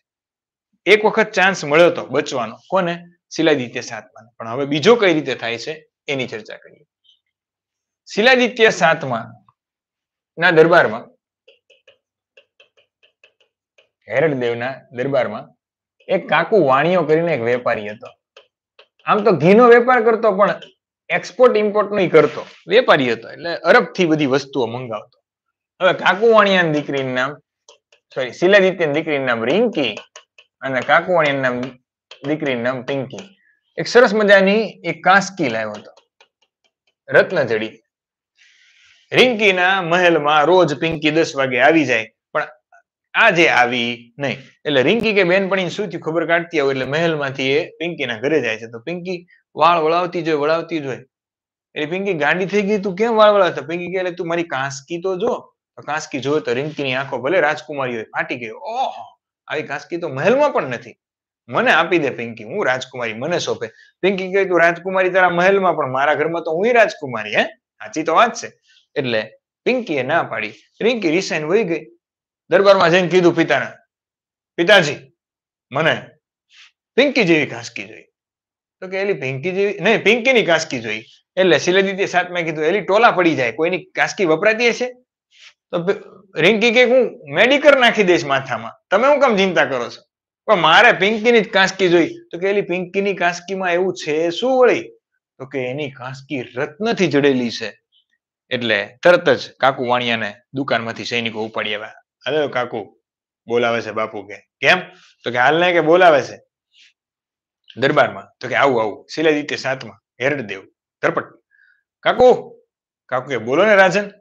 તો કે પેલી જે પિંકીની કાસ્કી છે ને તાત્કાલિક ઘરેથી અત્યારે લઈ અને રિંકીને આપી દો, રિંકી રોવા ચડી છે.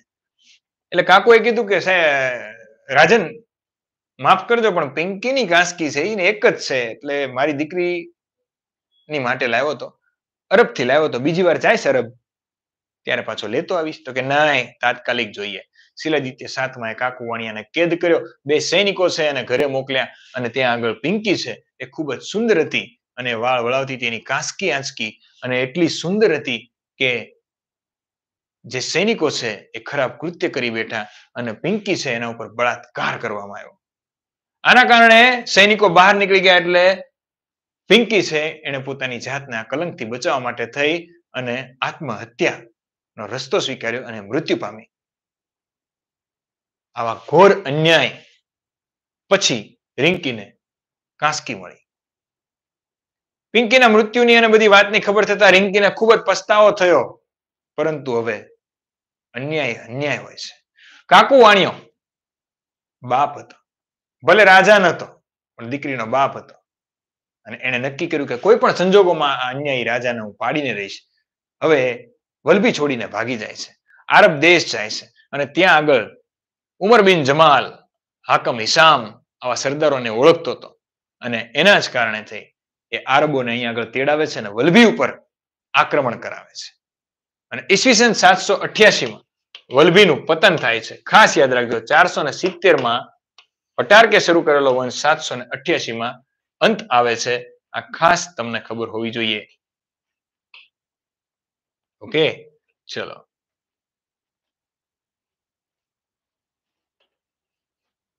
દસમાંથી 8 જાય તો 2, 6માંથી 8 ન જાય એટલે 16માંથી 8 જાય તો 8 અને અહીંયા આગળ 6માંથી 4 જાય તો 2. બરોબર છે ને? 470, 570, 670, 770 એટલે 300 અને 12. આવું થાય ને કંઈક. 312 વર્ષ શાસન કર્યું. જોજો મારાથી કંઈક ભૂલ થઈ છે, પણ કેટલા વર્ષ શાસન કર્યું? એમાં 19 રાજાઓ થઈ ગયા. રેડી છે?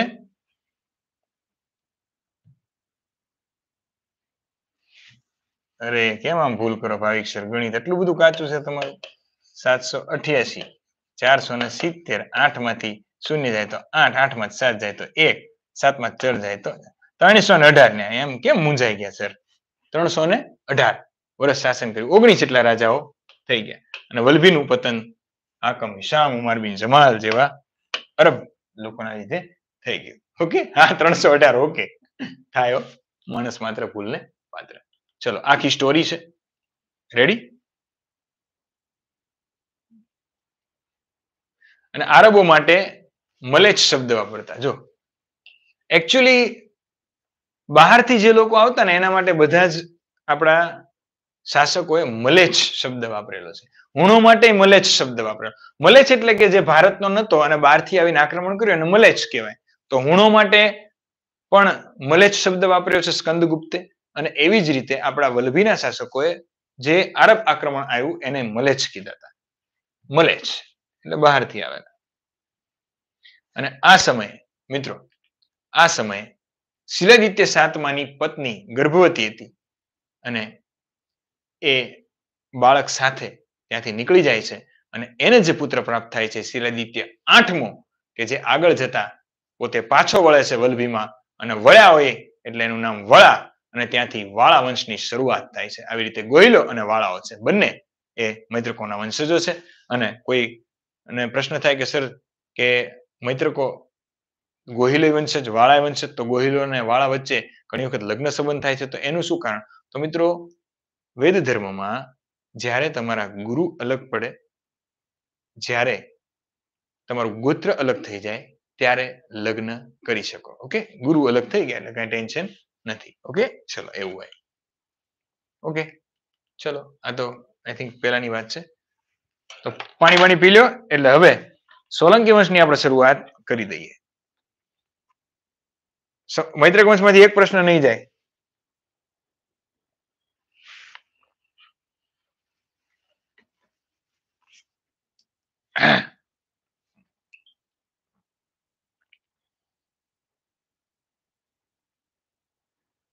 ડન છે. ચલો હવે ફટાફટ ચાવડા વંશ જોઈ લઈએ.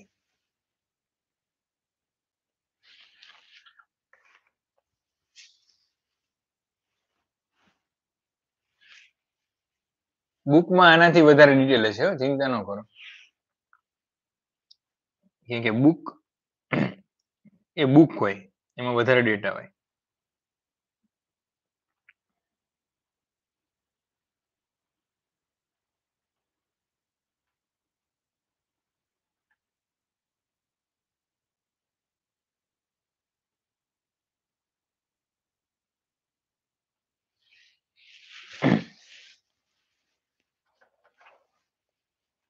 કયો વંશ હોવાનો છે? જો અનુમૈત્રક વંશ છે ને પોલીસ કોન્સ્ટેબલમાં નહીં પૂછે. ઓકે, તો એની ચિંતા તમારે કરવાની નથી. અમુક કોઠો જે હતો એ તમને હું પીડીએફ સ્વરૂપે મૂકી દઈશ, વાંચી લેજો. આખા વંશનો મેં ભણાવેલો છે પહેલા, અથવા તો જૂના લેક્ચરમાં જોઈ લેશો તો એ ખબર પડી જશે. આપણે સૌથી પહેલા જોયા અશોકના શિલાલેખો પ્રમાણે બધા વંશો, પછી મૈત્રકો જોયા અને મૈત્રકોમાં એક વ્યક્તિ આવ્યો તો શિલાદિત્ય ત્રીજો. એના સમયમાં એનો એક સામંત તરીકે વ્યક્તિ હતો, એને પંચાસર છે ત્યાં આગળ મોકલ્યો. તો આ પંચાસર છે એની ચર્ચા કરવાની છે. અને આ પંચાસરમાં જે વંશ થયો એ ચાવડા વંશ. કોને મોકલ્યો તો શિલાદિત્ય ચાવડા, જય શિખરી ચાવડા. અને જય શિખરી ચાવડાના ઓલરેડી પંચાસરમાં સેવા કોણ આપતા હતા? તો કે જય શિખરી ચાવડાના પિતા ભાનુ પ્રતાપ ચાવડા. ખરેખર પંચાસર કોણે બનાવ્યું હતું? ભાનુ પ્રતાપ ચાવડાએ. અને પંચાસરને કિલ્લા સ્વરૂપે કોણે બનાવ્યો? જય શિખરી ચાવડાએ. અને જય શિખરી ચાવડાના દીકરા એટલે કોણ? વનરાજ ચાવડા. ક્લિયર છે? તો હવે આપણે જોઈએ છીએ ચાવડા વંશ સ્પીડમાં.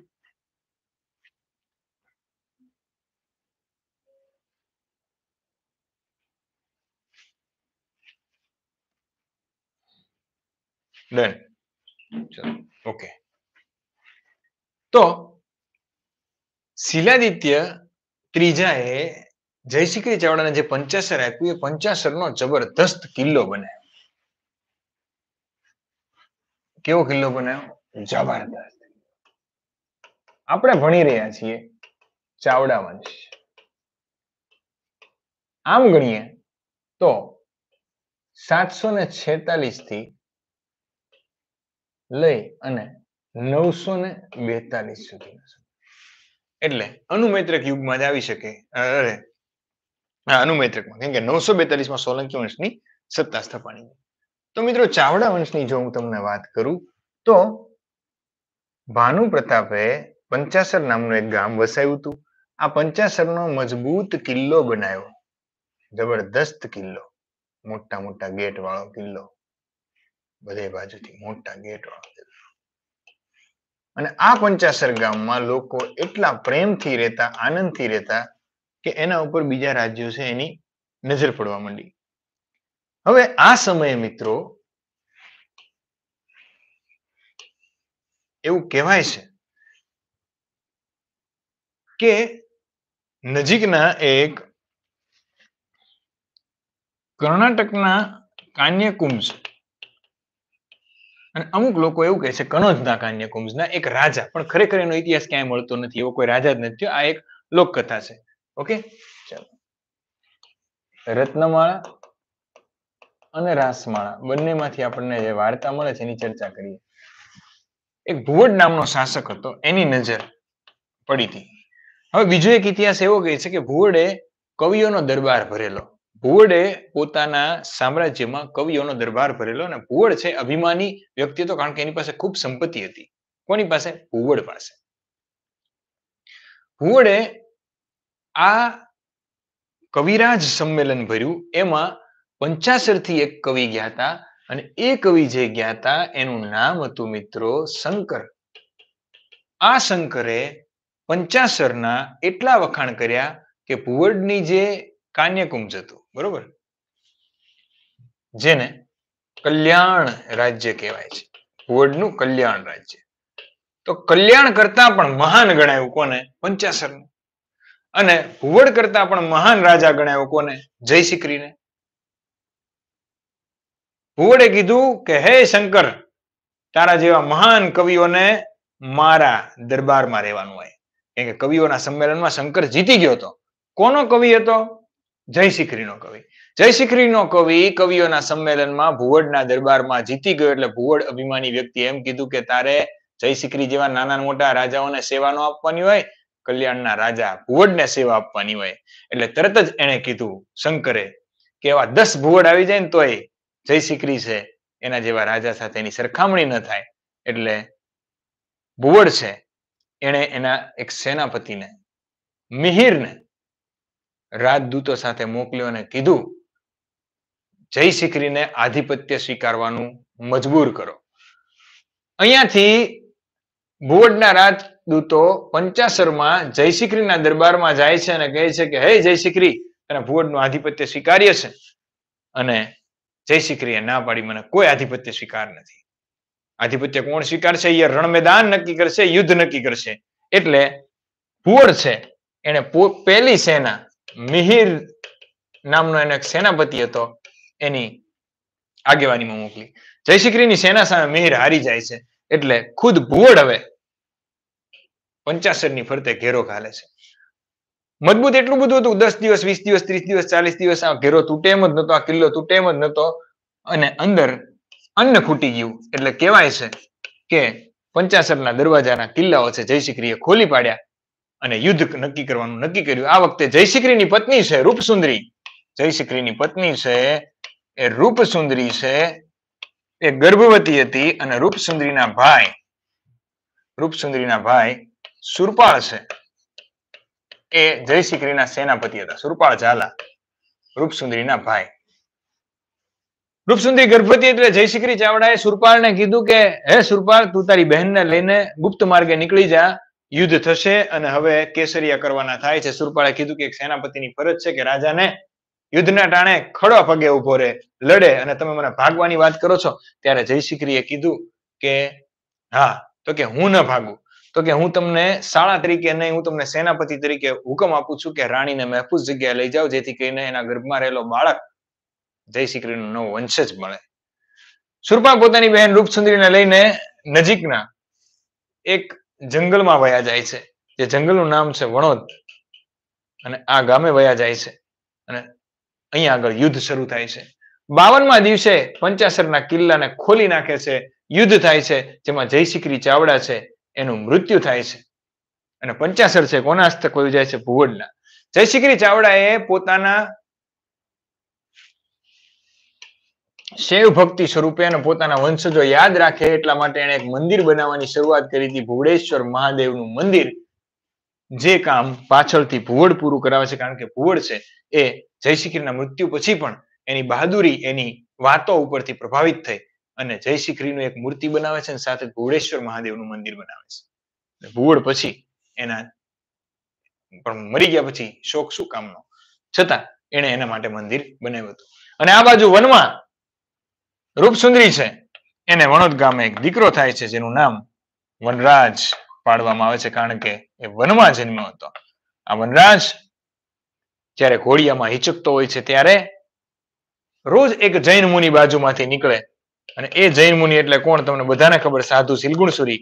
અને સાધુ શીલગુણસુરી છે એને આશીર્વાદ આપ્યા, નામ આપ્યું અને કીધું મોટો થઈને બહુ મોટો જૈન ધર્મનો એક ધર્મદાતા અને એક મોટો શાસક થશે. અને ખરેખર આગળ જતા વનરાજ છે એ સાધુ શીલગુણસુરીના આશીર્વાદથી એ શું બનશે? તો કે રાજા બનશે. હવે આ બધી જ વાતો પહેલાય કરી ચૂક્યો છું, બહુ ડિટેલમાં જઈશ તો તમારો ટાઈમ બગડશે, એટલે ખાસ યાદ રાખજો કે વનરાજ અને સુરપાળ મામા છે. વનરાજ મોટો થાય છે એટલે વનરાજ અને એના ખાસ મિત્ર અણહિલ ભરવાડ છે એ બંનેને તાલીમ આપે છે અને કહે છે કે પંચાસર પાછું મેળવવાનું છે. અને આખરે વનરાજ, અણહિલ અને સુરપાળ પાસે પૈસા ન હોય, એ લોકો લૂંટ શરૂ કરે છે, ચોરી કરે છે. એટલે એક મેણું વાગે છે વનરાજ ઉપર. ચાવડા એટલે ચોરી કરનારા.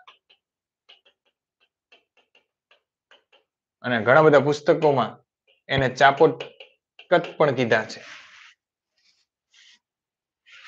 ચાપોટ પણ કીધા છે, એટલે કે ચોરી કરનાર, તિજોરીઓ ચાંટી જનાર. વનરાજ, અણિલ ભરવાડ સુરપાળની નીચે તૈયાર થાય છે. દરેક લોકોને રસ્તામાં લૂંટતા હોય છે. એક વખતે ત્રણેય બેઠા હતા અને ત્યાંથી એક વાણિયો પસાર થાય છે, અને આ લોકોના હાથમાં તીર હોય છે. અને અહીંયાથી પોતાના ગાડા લઈને એક વાણિયો નીકળે છે. એનું નામ હતું ચાપરાજ. શું નામ હતું? ચાપરાજ, વાણિયો, જેને ચાપો વાણિયો કહે. ઉભો રે ચાંપા. નહીં, એવું કહે છે કે ઉભા રહ્યો. કોણ છો? તો કે વેપારી છું. શું લઈને જાઓ છો? તો કે હું ઘણી બધી વસ્તુઓ લઈને જાઉં છું. તો કે જેટલી વસ્તુ છે એમાંથી અડધી મૂકો અને અહીંયા આગળ પૈસા મૂકીને જાઓ, એમ સુરપાળ કહે છે. એટલે ચાપા વાણિયાએ પોતાના કમાનમાંથી 5 તીર હતા એ કાઢ્યા. એની પાસે ધનુષ હતું અને ગણ્યા 1, 2 ને 3 અને 2 તીર છે એ તોડી નાખ્યા. એટલે સુરપાળે પૂછ્યું, હે માનો, શું નામ છે તમારું? તો કે ચાપરાજ. આ 3 તીર કેમ તોડી નાખ્યા? 2 તીર કેમ તોડી નાખ્યા? 3 જ કેમ રાખ્યા? તો કે તમે 3 તીર છો અને મારું એક એક નિશાન તમારા મૃત્યુ માટે કાફી છે. સુરપાળ એનાથી પ્રભાવિત થયો. એટલે કે છે કે તમે કોણ છો ચાપરાજ? તો કે હું એક વેપારી છું અને અહીંયા નજીકમાં પંચાસર ગામ છે, ત્યાં જયશિખરી રાજા છે, એમને ત્યાં હું આપવા જાઉં છું. એમના દરબારમાં દર 5 વર્ષે અહીંયા આટો મારું છું. ત્યારે સુરપાળ ઝાલા એવું કહે છે કે જયશિખરી તો મૃત્યુ પામ્યા છે અને આ એનો દીકરો વનરાજ છે કે જેને અમે ગાદી અપાવવા માટે થઈને લૂંટ શરૂ કરી છે. ત્યારે ચાપા વાણિયાએ કીધું કે રાજપૂતને લૂંટ ન શોભે, તમારે જે કાંઈ જોતું હોય અમે તમને આપીશું. અને ચાપો વાણિયો પણ જોડાય છે અને આ ચારેયની ચંડાલ ચોકડી ભેગી થાય છે અને સરસ મજાની એક સેના તૈયાર કરે છે, ધન દોલત તૈયાર કરે છે. કહેવાય છે કે એક ગામ વણોદ છે, ત્યાં આગળ એક જૈન બહેન શ્રીદેવી છે, વનરાજને ભાઈ બનાવે છે અને એ પણ અઢળક ધનની મદદ કરે છે.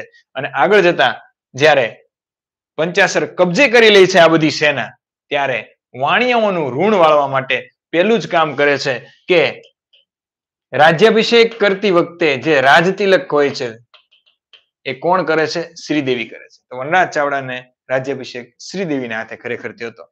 અને ત્યાર પછી મિત્રો પોતાના મિત્ર યુદ્ધમાં મૃત્યુ પામ્યા હોય એના નામ ઉપર પોતાની રાજધાની ઈસવીસન 746માં આજે જેને પાટણ કહીએ છીએ, અણહિલવાડ, અણહિલપુર પટણની આગળ જતા અભ્રંશ થઈને પાટણ થયું, એની સ્થાપના કરે છે. પરીક્ષામાં પૂછ્યા પાટણની સ્થાપના 746 યાદ રહી જશે. ઓકે, એના મિત્રના માનમાં. અને બીજું આગળ જતા ચાપરાજના માનમાં ચાંપાનેર પણ વનરાજ ચાવડા વસાવે છે. તો યાદ રાખજો, વનરાજ ચાવડા છે કે જે કોનો દીકરો છે? જયશિખરી ચાવડાનો દીકરો છે. એ વનરાજ ચાવડા છે એ પોતાના મિત્રના માનમાં અણહિલપુર પાટણની રાજધાની વસાવે છે અને એક નવું નગર ચાંપાનેર છે એક વાણિયાના માનમાં વસાવે છે. અણહિલપુર પાટણમાં એ પહેલું જ એક દેરાસર બનાવે છે અને એ દેરાસર છે એનું નામ પંચાસરા પાર્શ્વનાથ દેરાસર.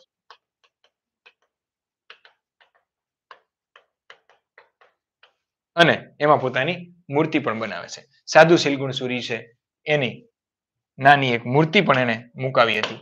અને આવી રીતે વનરાજ ચાવડા છે પાટણની સ્થાપના કરે છે અને જૈનોનું ઋણ વાળે છે. ઓકે, ચલો, આ બધી એની સ્ટોરી છે, મેં ઘણી વખત કરી દીધી છે, ખૂબ ડિટેલમાં છે, એ તમે પછી જોઈ લેજો. ઓકે, ગાદી મેળવી ત્યારે 50 વર્ષની ઉંમર હતી, 60 વર્ષ શાસન કર્યું. એટલે કેટલા વર્ષ? 110 વર્ષ શાસન કર્યું. જો વનરાજ ચાવડા ગાદી ઉપર આવે ત્યારે 50 અને 60 વર્ષનું શાસન, કુલ 110 વર્ષ જીવો. હવે વનરાજ ચાવડાના દીકરા યોગરાજ ચાવડા, યોગરાજ ચાવડાને વનરાજ ચાવડાએ કીધું હતું કે બેટા, ચાવડા ઉપર મેણું વાગેલું છે કે ચાવડા એટલે ચોરી કરનારા, જિંદગીમાં કદી ચોરી ન કરતા. પરંતુ યોગરાજના ઘરે દીકરો થયો એ બહુ ઉતાવળિયો હતો. ઇતિહાસમાં ઉતાવળિયા રાજા તરીકે કોણ પ્રસિદ્ધ છે એવો પ્રશ્ન પૂછાય. ઉતાવળિયો રાજા. કેવો રાજા? ઉતાવળિયો રાજા. તો ક્ષેમરાજ ચાવડા છે. કેમ એને ઉતાવળિયો કીધો? તો યોગરાજ ચાવડા છે એના સમયમાં એક ખંભાત ઉપર એક પારસી બંદર, મતલબ પારસી જહાજો આવ્યા હતા બે. એમાં રક્ષ સોના અને ચાંદી એવું હતું. એ ક્ષેમરાજ ચાવડાએ લૂંટી લીધું હતું. એટલે આસપાસના રજવાડાઓએ ફરી એક વખત યોગરાજ ચાવડાને કીધું કે ચાવડા તમે નહીં સુધરો, ચાવડા એટલે ચોરી કરનારા. યોગરાજ ચાવડાને એટલું દુઃખ લાગી ગયું કે એને એ વખતે હૃદયનો હુમલો આવ્યો અને એનું અવસાન આકસ્મિક રીતે અચાનક થઈ ગયું. અને રાજા તરીકે કોણ આવ્યો? ક્ષેમરાજ ચાવડા. ઇતિહાસમાં ક્ષેમરાજ ચાવડાને ઉતાવળિયો રાજા કહેવાય છે ગુજરાતનો. ત્યાર પછી ભુવડ નામનો એક રાજા આવ્યો, વીરસિંહ નામનો રાજા આવ્યો, રત્નાદિત્ય આવ્યો અને છેલ્લે સામતસિંહ ચાવડા આવ્યો. ચાવડા વંશનો અંતિમ શાસક સામતસિંહ ચાવડા. સામતસિંહ ચાવડા ખૂબ જ મદિરાપાન, ખૂબ જ દારૂ પીતા હતા. સામતસિંહ ચાવડા છે એની એક બહેન હતી, એનું નામ હતું લીલા. શું નામ હતું? લીલા દેવી. અને સામતસિંહ ચાવડાના દરબારમાં એક ચાલુક્ય કર્ણાટક બાજુથી 3 ભાઈઓ આવેલા. ત્રણેય ભાઈઓ ગુર્જર પ્રતિહારોને સેવા આપવા ગયેલા. કોને? ગુર્જર પ્રતિહારોને. આ પ્રશ્ન હમણાં જ પરીક્ષામાં પૂછાઈ ગયો. સોલંકી પહેલા કોને સેવા આપતા હતા? ગુર્જર પ્રતિહારોને સેવા આપતા હતા. યાદ રાખજો. અને ક્યાંથી આવ્યા હતા? તો કર્ણાટકના ચાલુક્યો છે, એટલે કર્ણાટકથી આવ્યા હતા. અને ચાલુક્ય એ જ સોલંકી બન્યા, કેમ કે ત્યાં આગળ શું કહેવાતા હતા? ચાલુક્યો. તો ચાલુક્ય શું બન્યા? સોલંકી બન્યા. બધા પ્રશ્નો પૂછાય છે. તો મિત્રો, આ 3 ભાઈઓ જે આવ્યા હતા એ ગુર્જર પ્રતિહારોને સેવા આપતા હતા. એમાંથી એક ભાઈ જેનું નામ રાજી ચાલુક્ય હતું, જેને આપણે રાજી સોલંકી કહીએ છીએ, એ રાજી સોલંકી છે એ કોને સેવા આપવા આવે છે? તો કે સામતસિંહ ચાવડાને. રાજી સોલંકી ખૂબ સારો ઘોડેસવાર હોય છે, યુવાન હોય છે, દેખાવડો હોય છે, તાકાતવર હોય છે. એટલે કોને ગમી જાય છે? લીલાદેવીને, સામતસિંહની બહેનને. લીલાદેવી અને રાજી સોલંકી આ બંનેથી જે પુત્ર પ્રાપ્ત થાય છે એના જન્મ વખતે મૂળ નક્ષત્ર ચાલુ હતું એટલે એનું નામ મૂળરાજ પાડવામાં આવ્યું. એ જ મિત્રો સોલંકી વંશનો ખરો સ્થાપક મૂળરાજ સોલંકી. તો સામતસિંહનો શું થયો? એ ભાણેજ થયો. હવે સામતસિંહ ચાવડાને મેં કીધું એમ વિટામિન એ ની કમી હતી, એટલે કે એને પુત્રો થતા નહોતા. એને પુત્રો થતા નહોતા. મીરા ગંજારિયા ચલો એપમાં આપણે બહુ ભણ્યા છીએ, કેમ હસતા હસતા. અત્યારે સ્પીડમાં જવું પડે કે રિવિઝન છે. તો મૂળરાજ સોલંકી છે એને પોતાના મામાની હત્યા કરી હતી, કેમ કે વારંવાર એના મામા એમને અપમાન કરતા હતા. મામાની હત્યા કરી એટલે કે સામતસિંહ ચાવડાની હત્યા કરી અને ગાદી ઉપર આવ્યા હતા. તો સામતસિંહ ચાવડા એ છેલ્લા શાસક કોના? ચાવડા વંશના. હવે ફટાફટ સોલંકીઓ વિશે માહિતી કે ઘણા લોકો ચુલુક ઉપરથી ચાલુક્ય એવું કહે છે કે ભાઈ ભારતમાં જેટલા ચાલુક્યો છે ને એ બ્રહ્મા ભગવાન એક વખત ખોબો લઈને જતા હતા ચુલુકમાં, એમાંથી અંજલીના 4 ટીપા પડ્યા અને અલગ અલગ જગ્યાએ ચાલુક્યો છે એ જન્મ્યા હતા. પછી એક વાત એવી છે કે વશિષ્ઠ ઋષિ છે એના કમંડલમાંથી આબુ પર્વત એટલે અર્બુદા પર્વત છે, અર્બુદા માતાનો અર્બુદા પર્વત, ત્યાં આગળ અંજલીના 4 ટીપા પડ્યા અને એમાંથી 4 વીર પુરુષો જન્મ્યા. એમાંથી એક ચાલુક્ય અને એક અગ્નિકુળનો સિદ્ધાંત છે કે જે પૃથ્વીરાજ ચૌહાણ છે એના દરબારી કવિ, પૃથ્વીરાજ ચૌહાણના દરબારી કવિ ચંદ બરદાય એને અગ્નિકુંડનો સિદ્ધાંત આપ્યો. એમાં એને એવું કીધું કે અર્બુદા પર્વત ઉપર વશિષ્ઠ ઋષિ છે એ તપ કરતા હતા, યજ્ઞ કરતા હતા અને યજ્ઞમાંથી અગ્નિમાંથી અગ્નિના કુંડમાંથી 4 રાજાઓ જન્મ્યા. પીપીસીસી. તો કોણ પીપીસીસી? તો કે પરમાર, પ્રતિહાર, ચાલુક્ય અને ચાહમાન. સૌથી મોટા કોણ છે? ખરેખર પ્રતિહાર.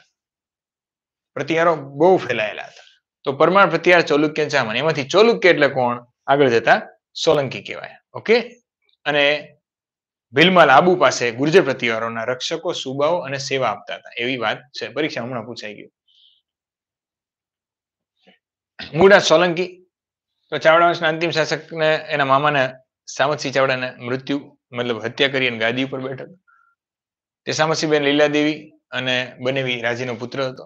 મામાની હત્યા બાદના પશ્ચાતાપ રૂપે મામાના નામે એક પ્રસાદનું નિર્માણ કર્યું હતું. પોતાના મામાના નામે એક પ્રાસાદ બનાવ્યું હતું. પ્રાસાદ એટલે નાનો મહેલ, પણ કેવો મહેલ ખબર? મંદિર રૂપી મહેલ એટલે પ્રાસાદ. પ્રાસાદનું સમાનાર્થી મહેલ થાય, પણ આ પ્રાસાદ એટલે મંદિર રૂપી મહેલ. હવે મિત્રો જો બીજું તમને શોર્ટમાં શીખવાડી દઉં મૂળરાજ વિશે, આનાથી બહાર એક પ્રશ્ન નહીં જાય. એ જ્યારે ગાદી ઉપર આવ્યો ને ત્યારે સરસ્વતી નદીની કિનારાનો પ્રદેશ, બનાસકાંઠા અને પાટણની આસપાસનો પ્રદેશ એની પાસે હતો. આ પ્રદેશને સારસ્વત મંડળ કહેવાય. હવે એ વખતે કચ્છમાં એક રાજા હતો લાખો ફૂલાણી, જેને લક્ષ કહેવાય. અને સૌરાષ્ટ્રમાં વંથલી પેલી રાજધાની હતી, જે રાવંશીઓની વામનસ્થલી. ત્યાં વંથલીમાં એક રાજા હતો રા ગ્રહરીપુ, જેને જુનાગઢની સ્થાપના કરી. મિત્રો જુનાગઢ છે એની રાવંશીઓની રાજધાની તરીકે પાછો કિલ્લો જે બનાવ્યો ને, એ કિલ્લો રા ગ્રહરીપુએ બનાવ્યો. રાવંશના સ્થાપક રા ગ્રહરીપુ. આટકોટ માટે લડાઈઓ ચાલતી. પેલા આ બંને વચ્ચે ચાલી, રા ગ્રહરીપુ અને લાખા ફૂલાણી વચ્ચે. પછી બંને મિત્રો થઈ ગયા, ભાઈઓ થઈ ગયા. પછી આટકોટ ઉપર આક્રમણ કર્યું મૂળરાજે. એ વખતે ગ્રહરીપુને હરાવ્યો અને સૌરાષ્ટ્ર આખું કબજે કર્યું. ગ્રહરીપુને બચાવવા લાખો ફૂલાણી આવ્યો, એને હરાવ્યો અને કચ્છ ભેગું કર્યું. લાટમાં એક બારપ નામનો એક સરદાર હતો, એ બારપને હરાવ્યો અને સમગ્ર ગુજરાત પહેલી વખત જો કોઈ જીત્યું હોય તો એ સોલંકી વંશના આદિપુરુષ મૂળરાજ સોલંકી, ગુજરાતનો વીર પુરુષ કહેવાય છે. એને આખું ગુજરાત પહેલી વખત જીત્યું હતું. પરમ શિવ ભક્ત હતો, એટલે એને શિવ ભગવાન માટે સરસ મજાનું મંદિર પણ બનાવ્યું હતું. ઓકે, આ બધી વાતો આપણે ભણી ગયા. અને રુદ્ર મહાલે 11 માળનું એક મંદિર બનાવ્યું હતું. અત્યારે એના અવશેષો ખાલી નાના નાના છે, બાકી કાંઈ વધ્યું નથી. અને છેલ્લે એમણે પોતાની જાતને અગ્નિ સ્નાન આપીને એ મૃત્યુ પામ્યા હતા. કઈ નદીના કિનારે? તો કે સરસ્વતી નદીના કિનારે. ચલો ફટાફટ. પરમ શિવભક્ત, પરમ માહેશ્વર હોય તેણે માંડલી ગામે મૂળનાથ મૂલેશ્વરનું મંદિર બનાવ્યું. એક મંદિર માંડલી ગામે બનાવ્યું હતું અને બીજું મંદિર છે એને રુદ્ર મહાલયનું નિર્માણ કરાવ્યું. રુદ્ર મહાલય ક્યાં છે? સિદ્ધપુરમાં છે. સિદ્ધપુરમાં બીજું શું છે? બિંદુ સરોવર છે. અને પવિત્ર સરોવર છે ભાઈ, માતૃ શ્રાદ્ધ માટે પ્રખ્યાત છે. નિર્માણ કામ શરૂ કરાયું રુદ્ર મહાલય, પણ એ પૂરું ન કરાવે એ પહેલા તો એનું મૃત્યુ થઈ ગયું. તો આગળ જતા સિદ્ધરાજ જયસિંહ એને પૂર્ણ કરાવશે, આપણે જોઈશું આજે. ગાદી પોતાના મોટા પુત્ર ચામુંડરાજને સોંપી સરસ્વતીના કિનારે અગ્નિ સ્નાન કરી અવસાન પામ્યો. તો નીચેનામાંથી કયો સોલંકી શાસક સરસ્વતીના કિનારે અગ્નિ સ્નાન કરીને મૃત્યુ પામે છે? તો જવાબ આવશે મૂળરાજ સોલંકી. ચામુંડરાજ ચારિત્ર્યથી સારો નહોતો, એટલે એની બહેન વાંચીણી દેવી, એટલે મૂળરાજની દીકરી વાંચીણી દેવીએ ચામુંડરાજને પદભ્રષ્ટ કરી નાખ્યો. ચામુંડરાજ હતો મહાન, બાળપને હરાવ્યો તો ખરેખર ચામુંડરાજે, જેના પિતા મૂળરાજ જ્યારે રાજા હતા ત્યારે, પરંતુ ચારિત્ર્યનો નબળો હતો. ગમે તે સ્ત્રી છે એ એને વશ થવી જ જોઈએ એવું ઈચ્છતો હતો. એને કુટુંબમાં નૈતિક ભૂલ કરી અને એ કુટુંબની સ્ત્રીએ વાત કોને કરી દીધી? તો કે ચામુંડરાજની મોટી બહેન, મૂળરાજની મોટી દીકરી વાંચીણીને. વાંચીણીએ એને પદભ્રષ્ટ કર્યો અને ચામુંડરાજના દીકરાઓ, કે જેનું નામ હતું મિત્રો બધાને તમને ખબર જ હશે, વલ્લભરાજ. લખ્યું જ છે અહીંયા જો, વલ્લભરાજ. આ વલ્લભરાજને ગાદી ઉપર બેસાડ્યો. વલ્લભરાજ. હવે ચામુંડરાજ છે એના વિશે કાંઈ વધારે માહિતી આપણે ભેગી નથી કરવાની, ખાલી એને પદભ્રષ્ટ કર્યો હતો અને વલ્લભરાજ ગાદી ઉપર બેઠો હતો. હવે વલ્લભરાજ ગાદી ઉપર બેઠો એટલે એને એના પિતાને કીધું કે પિતા, તમે જે આ ભૂલ કરી છે, પાપ કર્યું છે, એ ધોવા માટે ક્યાં જવું પડે? તો કે ગંગામાં જવું પડે. તમારે ગંગા જવું પડશે અને કાશી જઈ અને તમે તમારું પાપ ધોઈ નાખો. હવે મિત્રો એ વખતે રસ્તામાં, અત્યારે મધ્યપ્રદેશ કહીએ છીએ, માળવાનો વિસ્તાર આવે. માળવાનો એક રાજા હતો સિંધુરાજ. એને ચામુંડરાજનું અપમાન કર્યું. મેં કરું તો સાલા કેરેક્ટર ઢીલા હે એમ કહીને, બધાને યાદ જ હશે. મેં કરું તો સાલા કેરેક્ટર ઢીલા એમ કરી અને ખીજવ્યો કોને? ચામુંડરાજને. એટલે ચામુંડરાજ છે એ ગુસ્સે થયો. ગુસ્સે થયો એટલે સિંધુરાજે કીધું કે તું રાજાને લાયક નથી અને શું આ, અને તું અત્યારે રાજા પણ નથી, તારી માટે આ છત્રી ન શોભે, તને આ રાજ ચિહ્નો ન શોભે. એમ કરી એના છત્રમ ચરાદી, રાજ ચિહ્નો લૂંટી લીધા, છત્રી પાડી દીધી અને અપમાનિત કરીને કીધું કે તને માળવામાંથી નીકળવા નહીં દેવામાં આવે, ગંગાનું પાણી તને બગાડવામાં નહીં આવે, તું જાઈશ તો ગંગા બગડી જશે. એટલું બધું અપમાન કર્યું. ચામુંડરાજ ગુસ્સે થયો અને ઘરે આવ્યો. વલ્ભા, માળવાના રાજા સિંધુરાજે મારો આવું ઘોર અપમાન કર્યું. તું કહેતો તો પાપ ધોવા જા, પણ મારી સાથે આવી ઘટના થઈ ગઈ. તે શું કર્યું? પિતાજી, હું તમને જે બોલું એ ચાલે, પણ પાડોશી તો કાંઈ બોલવો જોઈએ નહીં. એટલે વલ્લભરાજ છે, રાજમદન શંકર છે, એને પોતાનું સૈન્ય લઈ અને એ માળવા તરફ પ્રયાણ કરે છે. પણ રસ્તામાં એને કંઈક અચાનક રોગ લાગુ પડે છે અને વલ્લભરાજ છે એ મૃત્યુ પામી જાય છે. અને આવી રીતે મિત્રો વલ્લભરાજ છે કે જેને ઇતિહાસમાં રાજમદન શંકર કહેવામાં આવે છે, એનું અવસાન થઈ જાય છે. ઓકે, એટલે પિતાના જે બદલો હતો, એનું અપમાનનો બદલો જે હતો એ લઈ શકતો નથી. ચલો, તો ઇતિહાસમાં વલ્લભરાજ છે એ રાજમદન શંકર તરીકે ઓળખાય છે. ઓકે,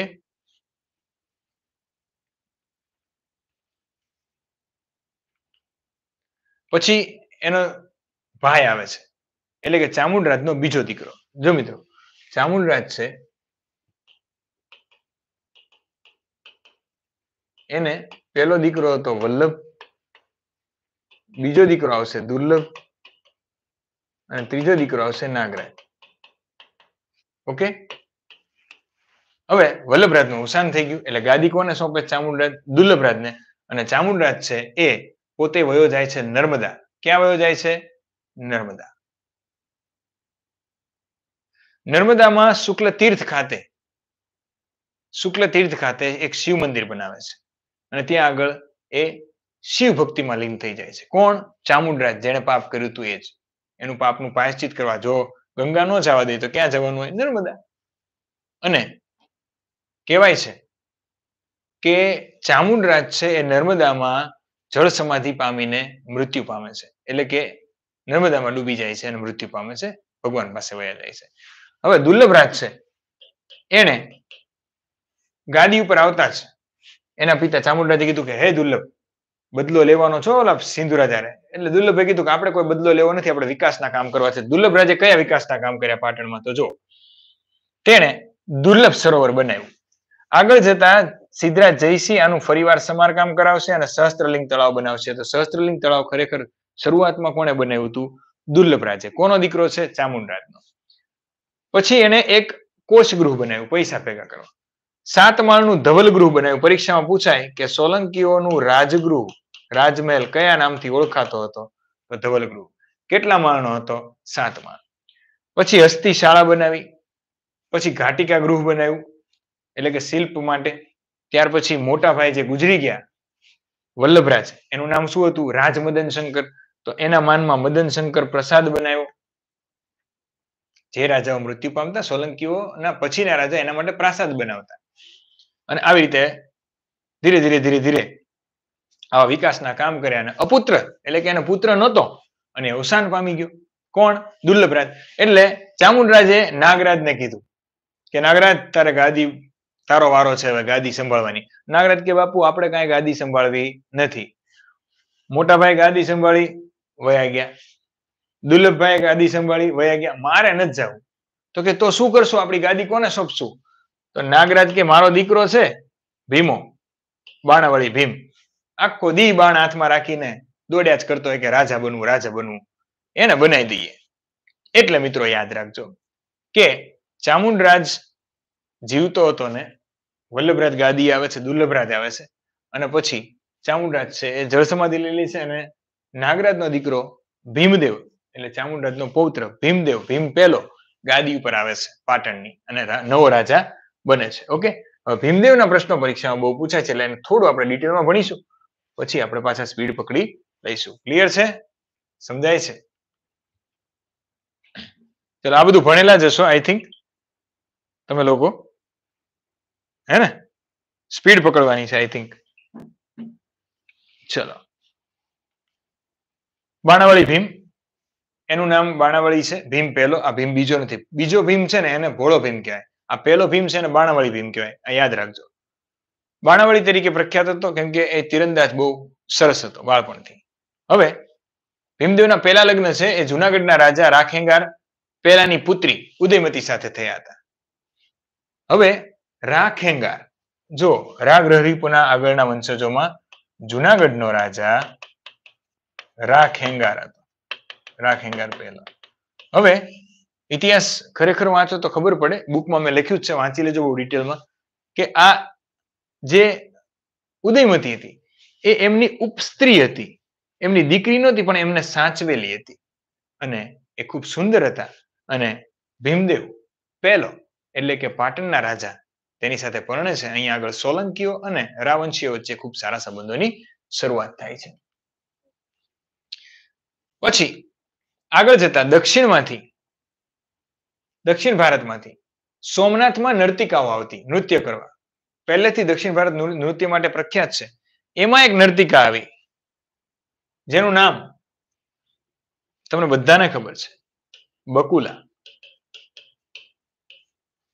શું નામ છે? બકુલા. એટલે બકુલા આવી અને બકુલા છે એ ખૂબ સરસ નૃત્ય કરતી. ભીમદેવ પહેલો સોમનાથમાં એક વખત નૃત્યનું મહોત્સવ ઉજવાય છે, ત્યાં જાય છે અને ભીમદેવની નજર પડે છે બકુલા ઉપર. એના પ્રેમમાં એટલો પાગલ થાય છે કે ઝઘડા કર્યા છતાં પણ ઉદયમતીએ એક શરતે લગ્નની છૂટ આપવી પડે છે. છૂટ એવી હતી, ઉદયમતી કહે છે કે ભીમ, હું તમને છૂટ આપું છું કે તમે એક નર્તિકા સાથે પરણો, પરંતુ યાદ રાખજો કે ગાદી ઉપર તો મારા વંશજો જ બેઠશે, એટલે કે ઉદયમતીના જ વંશજો ગાદી ઉપર બેઠશે.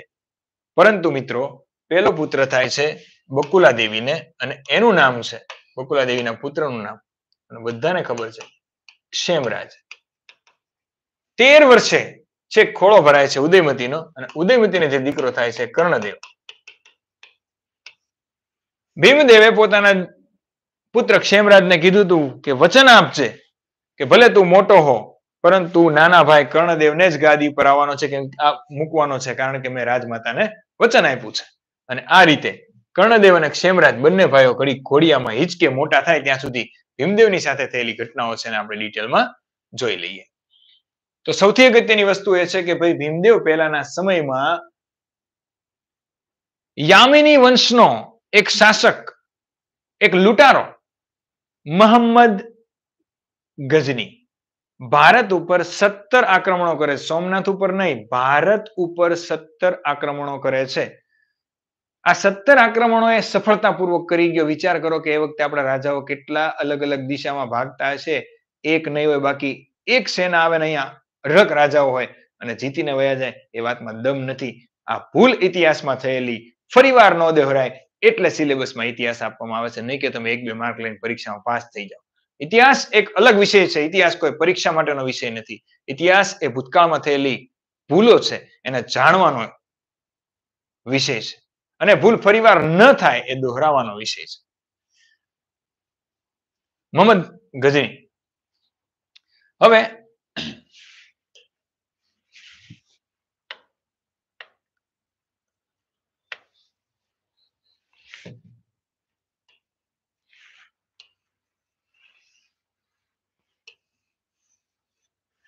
અફઘાનિસ્તાનમાં ગજની નામનો એક પ્રાંત છે. ત્યાં યામિની વંશમાં એક તુર્ક વંશ હતો. યામિની તુર્ક. આ તુર્ક વંશમાંથી સુબુક્તગીનનો દીકરો ભારતના અલગ અલગ વિસ્તાર, આ બધા ભારતમાં જ હતું, આ બધું એને લૂંટતો જાય છે. કુલ 17 આક્રમણો કરે છે. બાળપણથી ઈચ્છા હતી કે સોમનાથને લૂંટીશ એક વખત, કારણ કે સોનાનું બનેલું મંદિર કહેવાતું હતું. અને એ વખતે એને 16મું આક્રમણ સોમનાથ ઉપર કર્યું. કેટલામું આક્રમણ? 16મું આક્રમણ. કહેવાય છે કે 6 થી 7મી જાન્યુઆરીએ ઈસવીસન 1026માં સોમનાથ લૂંટવામાં સફળ થાય છે. જ્યારે આવે છે ત્યારે સૌથી પહેલા પુષ્પાવતી નદીના કિનારે, કઈ નદીના કિનારે? પુષ્પાવતી, જ્યાં અત્યારે મોઢેરા છે, ત્યાં આગળ ભયંકર યુદ્ધ થાય છે. પાટણ ઉપર મોહમ્મદ ગજનીની સેના આવતી હતી, ત્યારે પાટણનો રાજા સોલંકી ભીમદેવ એ અને પોતાની પત્ની ઉદયમતી અને પોતાના સસરા રાખેંગારને લઈને મૂળરાજે બનાવેલા કંથકોટના કિલ્લામાં જઈને છંતાઈ જાય છે. અને ઇતિહાસમાં એના લેખકો એવું લખે છે કે ભાઈ આવી ખોટી યુદ્ધ કરવું એના કરતા ભાગી જવું સારું, પરંતુ એ વખતે જો રહ્યા હોત, રાજા ખાલી ઊભો હોય તો પણ લોકો હરાવી દે, પણ રાજા ભાગી ગયો હતો. ભીમદેવ ભાગી ગયો હતો. પરંતુ કહેવાય છે ને કે ભલે નીચલા વર્ણમાંથી આવેલી, પરંતુ એ બકુલા છે એ એક મોટી સેના તૈયાર કરે છે અને પુષ્પવતીના કિનારે, નદીના કિનારે ગજનીની સેના સોમનાથ સુધી ન પહોંચે એટલા માટે યુદ્ધ કરે છે અને 20,000 જેટલા મોઢા વધેરાઈ જાય છે કે જ્યાં આજે મોઢેરાનું સૂર્ય મંદિર છે. 20,000 સૈનિકો શહીદ થઈ જાય છે, સોલંકીઓ શહીદ થઈ જાય છે. આ સૈન્ય આગળ વધે છે. ઉનામાં દેલવાડાનું મંદિર છે, ઉનામાં દેલવાડા આવ્યું, એને લૂંટે છે અને ધીરે ધીરે આગળ વધતા 6મી 7મી જાન્યુઆરી 1026માં સોમનાથ છે એને લૂંટે છે. એનું મૂળ જે શિવલિંગ હતું એને તોડી નાખે છે અને પોતાની સાથે લઈ જાય છે અને અપમાન કરે છે સોમનાથનું. ઇતિહાસમાં મૂર્તિઓ તોડી પાડનાર મૂર્તિ ભંજક તરીકે કોણ ઓળખાય છે? તો યાદ રાખજો, મોહમ્મદ ગજની. મૂર્તિ ભંજક, બુત સિકન પણ કહેવાય છે. બુત સિકન, નીચેનામાંથી બુત સિકન તરીકે કોણ પ્રખ્યાત છે? તો મોહમ્મદ ગજની. હવે ગજની જ્યારે પાછો ફરે છે ત્યારે કહેવાય છે કે કંથકોટથી પાટણ પાછો આવે છે ભીમદેવ પહેલો, અને એમના ઇતિહાસકારો એવું લખે છે કે ત્યાં આગળ સિંધ પ્રદેશમાં સોઢા ખુમાણ રાજપૂતો જ્યારે ગજનીને રોકવાનો પ્રયત્ન કરે છે ત્યારે એક મોટી સેના ભીમદેવે પણ મોકલી હતી અને અડધું ધન દોલત લૂંટીને પાછા આવ્યા હતા. આ સાચું હોય કે ખોટું, પરંતુ સોમનાથ લૂંટાયું હતું ભીમદેવ પહેલાના સમયમાં. એટલે ભીમદેવ જે પોતાને બાણાવળી કહેતો હતો એની ઇજ્જત આબરૂ વહી જાય છે. લોકો અને સામંતો સુબાઓ એના ઉપર થૂ થૂ કરે છે કે એક રાજા ભાગી ગયો, એક રાજા ભાગી ગયો, સોમનાથ લૂંટાઈ ગયું, એના ઉપર થૂ થૂ થતું હતું. એટલે એણે લોકોનું ધ્યાન ભટકાવવા માટે થઈ અને સરસ મજાનું પથ્થરનું સોમનાથનું મંદિર છે એનો જીર્ણોદ્ધાર કરાયો. પહેલી વખત પથ્થરનું સોમનાથનું મંદિર છે, સરસ મજાનું જો કોઈ બનાવ્યું હોય તો એ કોણ હતો? ભીમદેવ પહેલો. હવે પથ્થરનું મંદિર બનાવ્યું. આ ઉપરાંત જ્યાં આગળ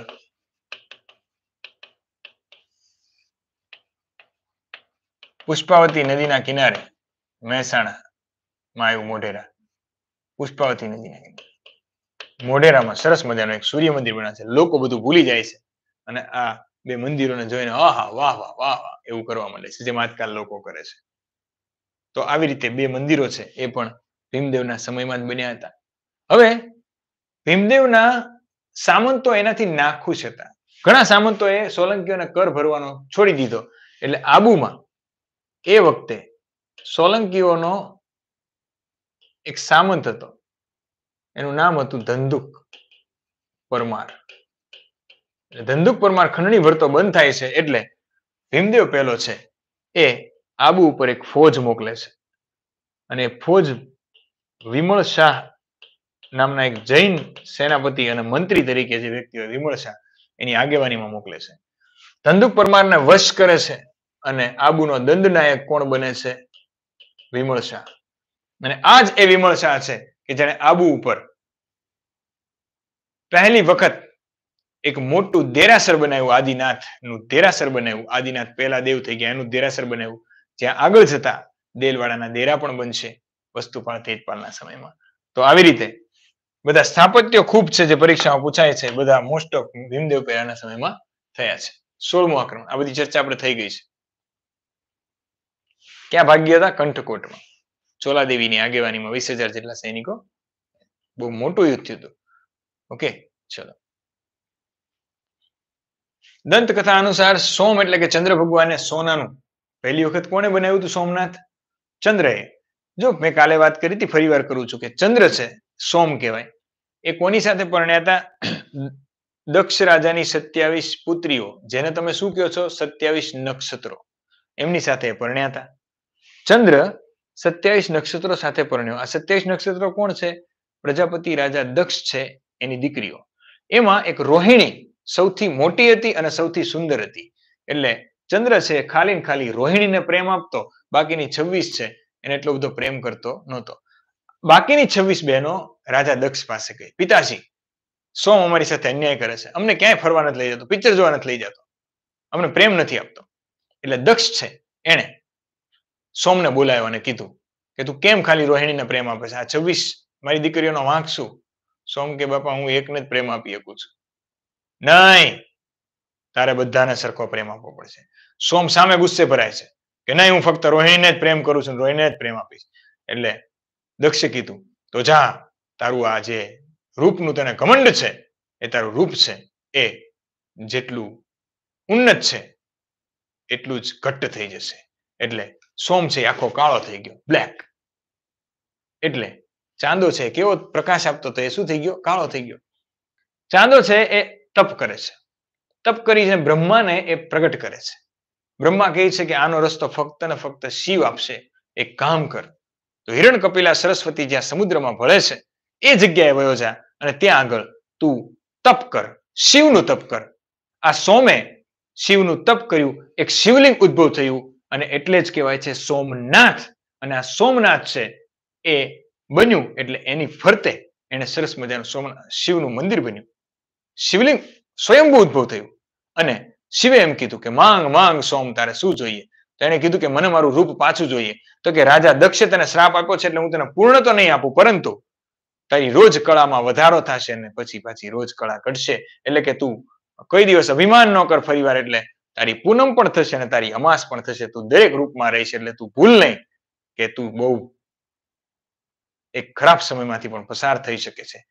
ભગવાન પણ છે એ તું ભૂલ નહીં. એટલા માટે થઈ અને તને સંપૂર્ણ તો હું જેવો હતો એવો નહીં બનાવું, પણ આવી રીતે દરરોજ તારું રૂપ વધશે, પાછું દરરોજ ઘટશે, પાછું વધશે. એટલે પૂનમ અમાસ, પૂનમ અમાસ. હવે સોમનાથે જે મંદિર બનાવ્યું એ સોનાનું હતું. પછી રાવણે બનાવ્યું એ ચાંદીનું હતું. શિવ ભક્ત હતો રાવણ. અને કૃષ્ણ ભગવાન છે એ પણ શિવ ભક્ત હતા, એમણે લાકડાનું મંદિર બનાવ્યું હતું. પછી મૈત્રકોએ છે એ મંદિરનું સમારકામ કરાવ્યું હતું. અહલ્યાબાઈ સુધી એનો ઘણો લાંબો ઇતિહાસ છે. પછી તમને ખબર છે કે ભાઈ ભીમદેવ પહેલા પથ્થરનું બનાવ્યું. તમને પણ ખબર છે કે ભારતના લોક લાડીલા પહેલા નાયબ વડાપ્રધાન, ગૃહપ્રધાન એવા સરદાર પટેલ છે. Okay, Bismarck of India, statue of unity એવા સરદાર પટેલ છે. એમણે સોમનાથ મંદિરનો જીર્ણોદ્ધારનો નિર્ણય કર્યો. 11/5/1951 ના દિવસે આ મંદિરના પ્રાણ પ્રતિષ્ઠા જ્યારે થયા ત્યારે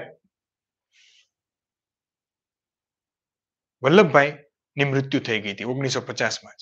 એટલા માટે રાષ્ટ્રપતિના હાથે શિવલિંગ છે મૂકવામાં આવીને એ વખતે રાષ્ટ્રપતિ કોણ હતા? રાજેન્દ્ર પ્રસાદ. તો સોમનાથનો જીર્ણોદ્ધાર કરવાનું નક્કી કોણે કર્યું? સરદાર પટેલે. પણ એને આજે જે શિવલિંગ છે એનું પ્રતિષ્ઠાન કોણે કર્યું? ડોક્ટર રાજેન્દ્ર પ્રસાદ. ખાસ યાદ રાખજો. આ વખતે એમણે પ્રતિષ્ઠાન કર્યું. 101 તોપોની મહાદેવજીને સન્માન આપ્યું. 101 તોપ ફોડી હતી.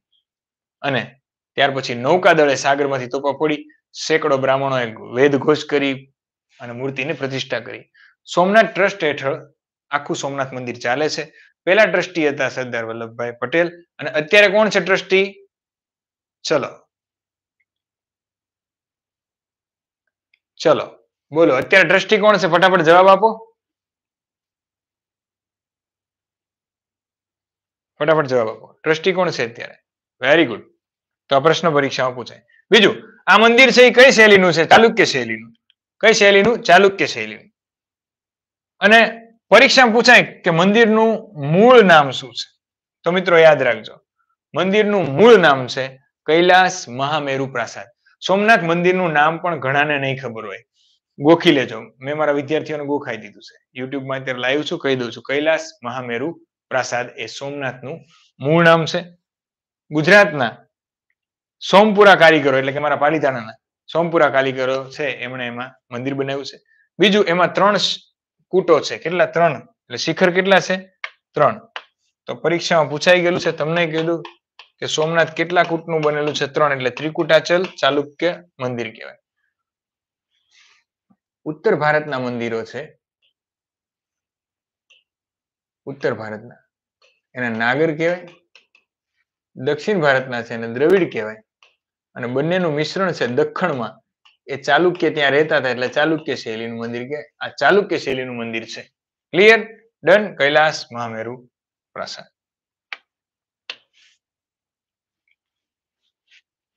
દેલવાડાના મંદિરો, વિમળ વસી દેરાસર, આદિનાથનું દેરાસર આબુમાં 1032ની સાલમાં કોણે વસાવ્યું હતું? તો કે વિમળ શાહ. ઓકે, ચલો. મોઢેરનું સૂર્ય મંદિર, સોમનાથનો જીર્ણોદ્ધાર થયો, આબુનું આદિનાથ દેરાસર બન્યું, રાણી ઉદયમતી દ્વારા પાટણની રાણકી વાવ, બધાને બધી ખબર છે એટલે હું વધારે ચર્ચા નહીં કરું. પાટણની રાણકી વાવ 2014માં વિશ્વ વિરાસત તરીકે આવ્યું. અંબાજી પાસે કુંભારિયાના ડેરા છે.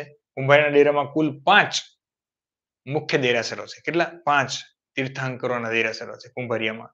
તો એ કુંભારિયાના ડેરા છે એની શરૂઆત થઈ હતી ભીમદેવના સમયમાં, પણ એનો વિકાસ થયો હતો એના પુત્ર કર્ણદેવના સમયમાં. ભીમદેવના પુત્ર કોણ? કર્ણદેવ. ચલો, આ રાણકી વાવ છે. ઓકે, 7 માળની વાવ છે. 1980માં આપણે એને બહાર કાઢી હતી, વર્ષો પહેલા દટાઈ ગઈ હતી.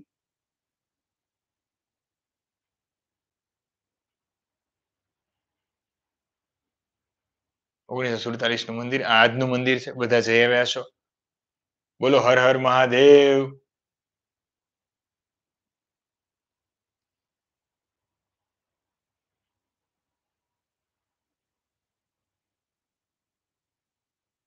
એપમાં આપણે બહુ ધીરે ધીરે જઈએ.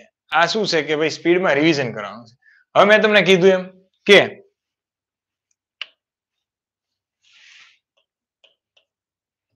કર્ણદેવ સોલંકી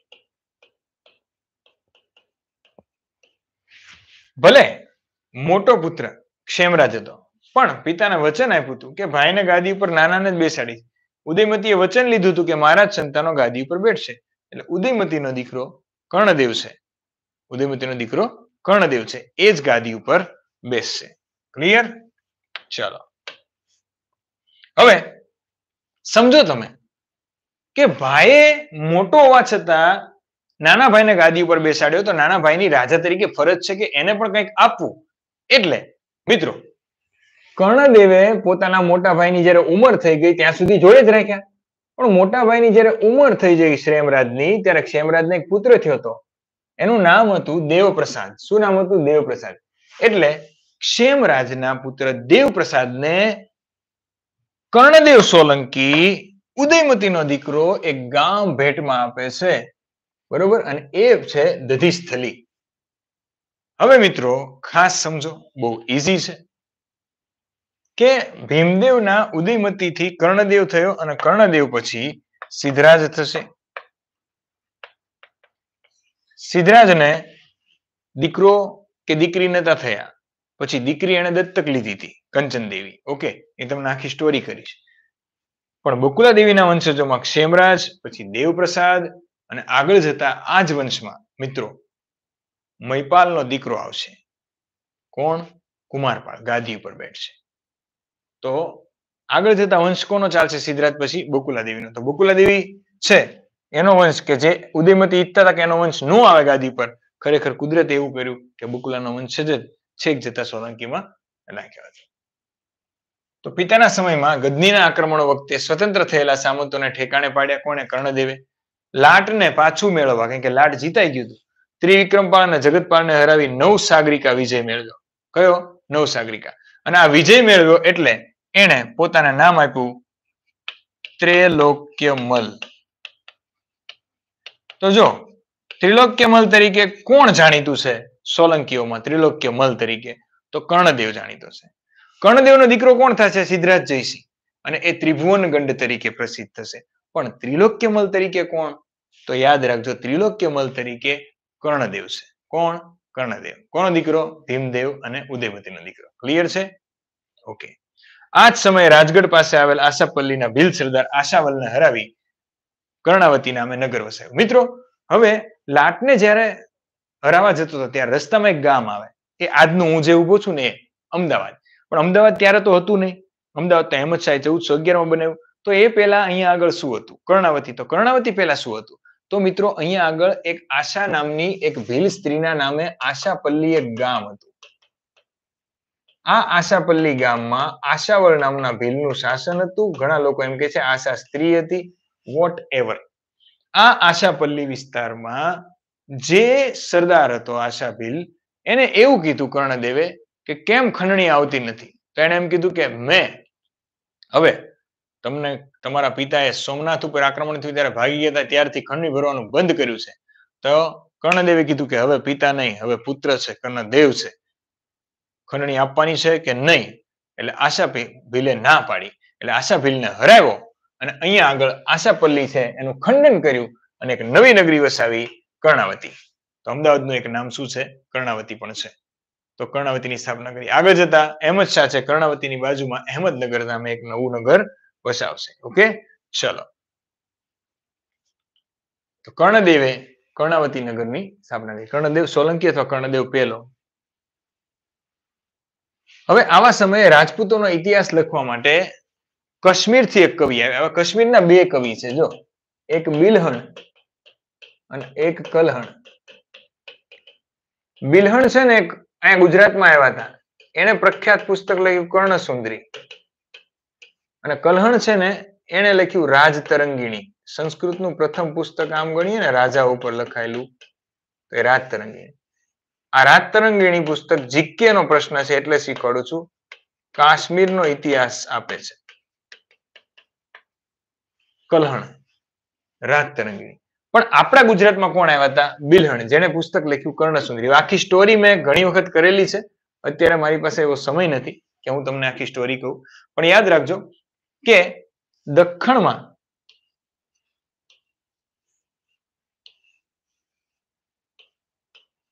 એક જયકેસી નામનો એક શાસક હતો. એની દીકરી મૈણલા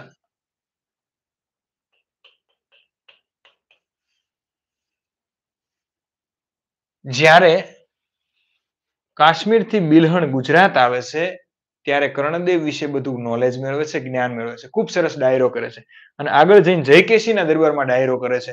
અને ડાયરામાં એટલા બધા વખાણ કરે છે કે મૈણલા છે એને કર્ણદેવને જોયા વગર નક્કી કરી નાખ્યું કે પૈણું તો ખાલી કોને પૈણું? કર્ણદેવને. અને કહેવાય છે કે મૈણલા એટલે કે મીનળ દેવી છે એ સામેથી લગ્ન કરવા માટે ગુજરાત આવ્યા હતા. આખી સ્ટોરી અડધી પોણી કલાકની થાય. અત્યારે રિવિઝન છે એટલે બધી વાત નહીં કરી શકું. ખાલી એટલું જાણી લો કે રાજપૂતોનો ઇતિહાસ લખવા કાશ્મીરથી એક કવિ નીકળેલા, કવિ બિલહણ.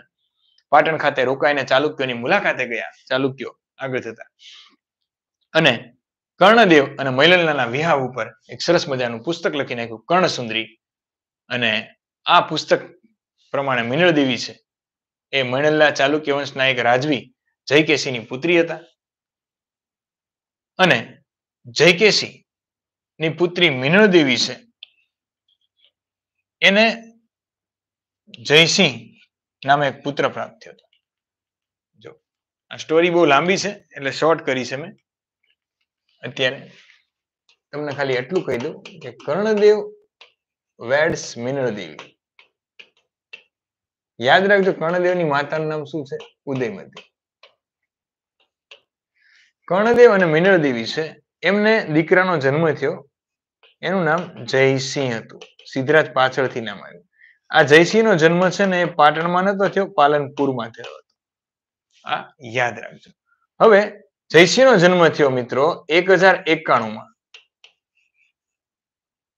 ઓકે, હવે 3 વર્ષ એટલે કે 1094ની સાલમાં કર્ણદેવ ઉપર માળવાના શાસકનું આક્રમણ થયું. નરવર્માનું. યુદ્ધમાં કર્ણદેવ ઘવાય છે અને પાછળથી મૃત્યુ પામે છે. 3 વર્ષનો ખાલી નાનો એવો બાળક જયસિંહ છે એ પાટણનો નવો રાજા બને છે. પણ તમને ખબર છે કે એક નાનું બાળક છે રાજ્ય ન ચલાવી શકે એટલા માટે થઈને રાજ્યાભિષેક તો કરવામાં આવ્યો, પરંતુ ગાદી કોણ સંભાળશે? માતા મીનળ દેવી. એટલે ગુજરાતમાં પાટણની પ્રથમ સ્ત્રી મહિલા રાજ્ય કરતા કોઈ હોય તો એ કોણ આવશે? મીનળ દેવી આવશે. ઓકે, તો કર્ણદેવ સોલંકી છે એનું મૃત્યુ કોના કારણે થાય છે મિત્રો? આગળ કામ આવશે.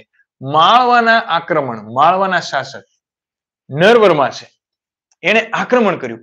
માળવા ક્યાં આવ્યું? મધ્યપ્રદેશમાં. તો માળવા અને સોલંકી, માળવાના પરમારો અને સોલંકીઓ વચ્ચે બહુ વેર વધશે. જોજો હવે તમે નોટિસ કરો.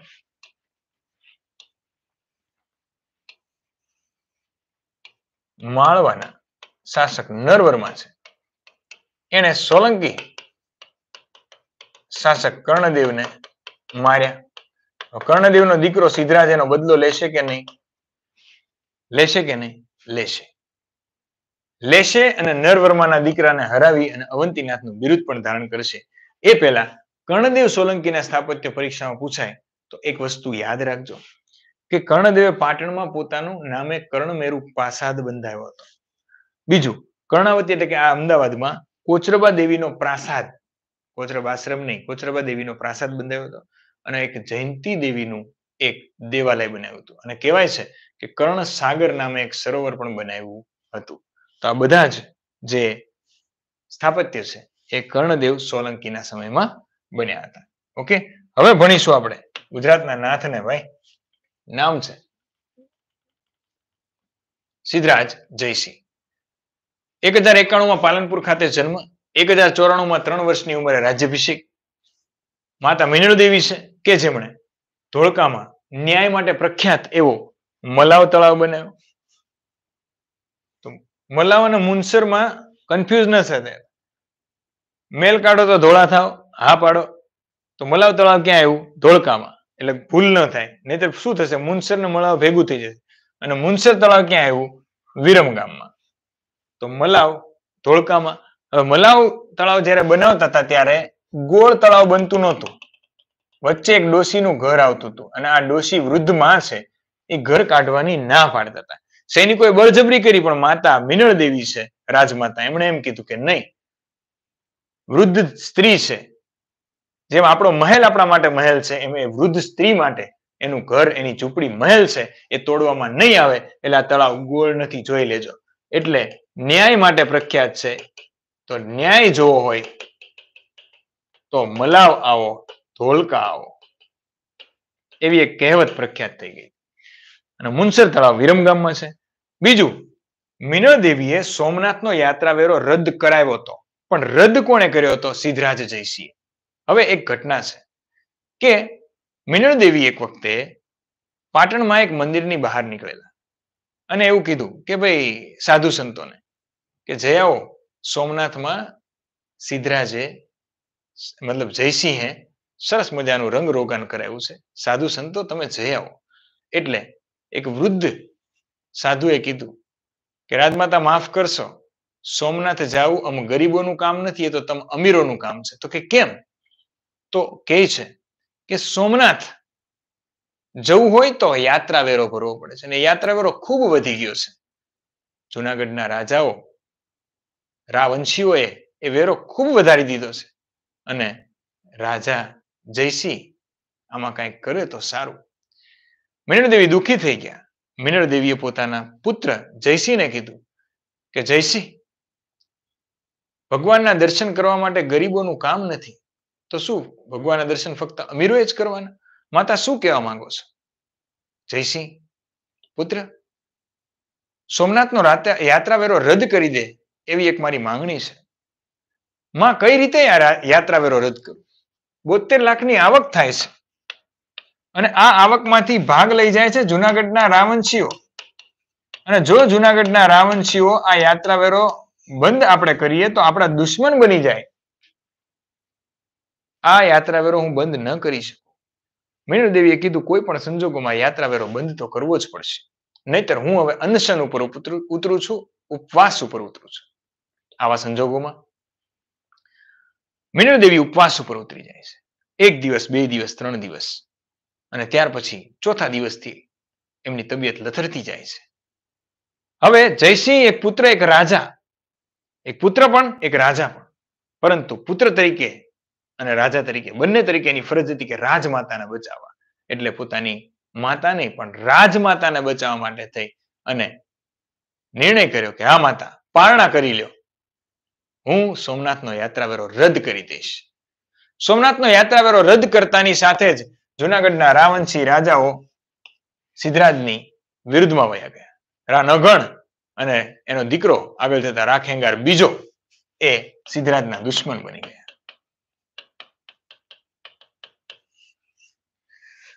તો રાવંશીઓ અને સોલંકીઓ વચ્ચે વિરોધનું કારણ જે કાંઈ થયું એ સોમનાથનો યાત્રાવેરો રદ થયો એના કારણે થયું હતું. ક્લિયર છે? ઓકે. આ છે ધોળકાનું મલાવ તળાવ, આ છે વિરમગામનું મુનસર તળાવ. રાવંશી વર્સિસ પાટણના સોલંકીઓ. ચલો, હવે મિનળ દેવી શાસન ચલાવવામાં એને જે મદદ કરી એ કોણ કોણ હતા? તો કે મુંજાલ મંત્રી હતા, સૌથી વધુ મદદ કરી હોય તો. પછી સજ્જન મંત્રી હતા, આગળ જતા સિદ્ધરાજ જયસિંહ જુનાગઢ કોને સોંપશે? સજ્જન મંત્રીને. પછી ત્રિભુવનપાળ એટલે કુમારપાળના પિતા હતા. શાંતુ નામના એક મંત્રી હતા. આ બધા જ મંત્રીઓ છે એમણે ખૂબ જ જયસિંહ નાના હતા ત્યારે કર્ણદેવના મૃત્યુ પછી મિનળદેવી એક રાણી તરીકે એક સ્ત્રી તરીકે જ્યારે શાસન ચલાવતા હતા ત્યારે તમને ખબર સ્ત્રી તરીકે કોઈ શાસન ચલાવે તો હળી કરવાવાળા પુરુષો ઘણા બધા હોય. એવા જ એક કર્ણદેવ સોલંકીના મામા હતા. એનું નામ મદનપાળ હતું. તો કર્ણદેવના મામા મદનપાળ છે એને મિનળદેવીને ખૂબ પરેશાન કરેલા. એટલે સિદ્ધરાજ જ્યારે મોટો થયો સમજદાર થયો ત્યારે એણે મદનપાળનો કાંટો કાઢવા માટે શાંતુ નામના એક મંત્રીને તૈયાર કર્યો અને કીધું કે મામા કો ઉડા દિયા જાય. અને કહેવાય છે કે મદનપાળની હત્યા છે એ સિદ્ધરાજના ઈશારે જ શાંતુ નામના મંત્રીએ કરી હતી. કારણ કે મદનપાળે ખૂબ જ મિનળદેવીને હેરાન પરેશાન કરેલા અને જયસિંહે નાનપણથી મોટા થતા જોયેલું એટલે એની હત્યા કરાવી દીધી. જયસિંહે સોમનાથનો યાત્રાવેરો રદ કર્યો એટલે જુનાગઢના રાવણસિંહે કહી દીધું કે હવેથી અમને કોઈ પણ સોલંકીઓનું આધિપત્ય સ્વીકાર નથી અને હવે પાટણ વર્સિસ જુનાગઢની સ્ટોરી શરૂ થાય છે. ઓકે, થોડો સ્પીડમાં જાઉં છું કે સ્પીડ વધી જાય છે ને? સમજાય છે કે પછી બહુ સ્પીડમાં જાઉં છું? જવાબ આપો ફટાફટ.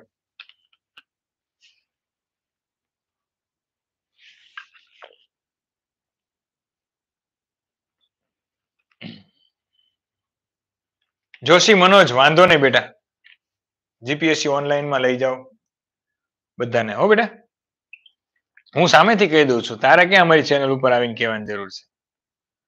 ખૂબ સારું સવારથી સાંજ સુધી ભણાવે છે, સારું હોય, ભણવું જોઈએ, હું ના જ નથી પાડતો. હું બહુ પરે છું એ બધી વસ્તુથી. ડોન્ટ વરી બેટા. ચલો, સ્પીડ વધી ગઈ કે?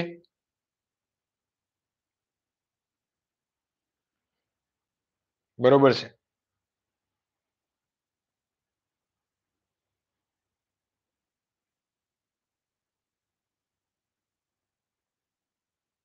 Okay, done. ચલો,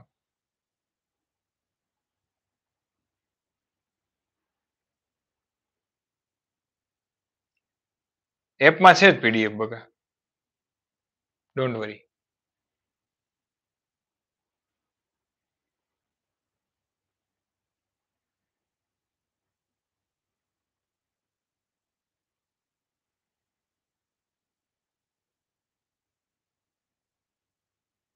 હા, તારે આમંત્રણ આપવું પડે તો દલાલ હોઈ શકે અને કદાચ ફી લેતો હોય દલાલ તરીકે, કાંઈ વાંધો નથી.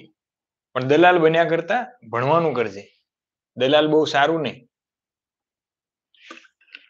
પરીક્ષામાં પાસ થઈ જાય જોશી, પરીક્ષામાં પાસ થઈ જાય. રેડી?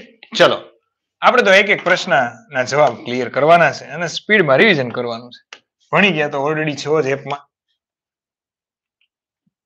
હવે શું થાય છે જો વસ્તુ સમજવા જેવી છે.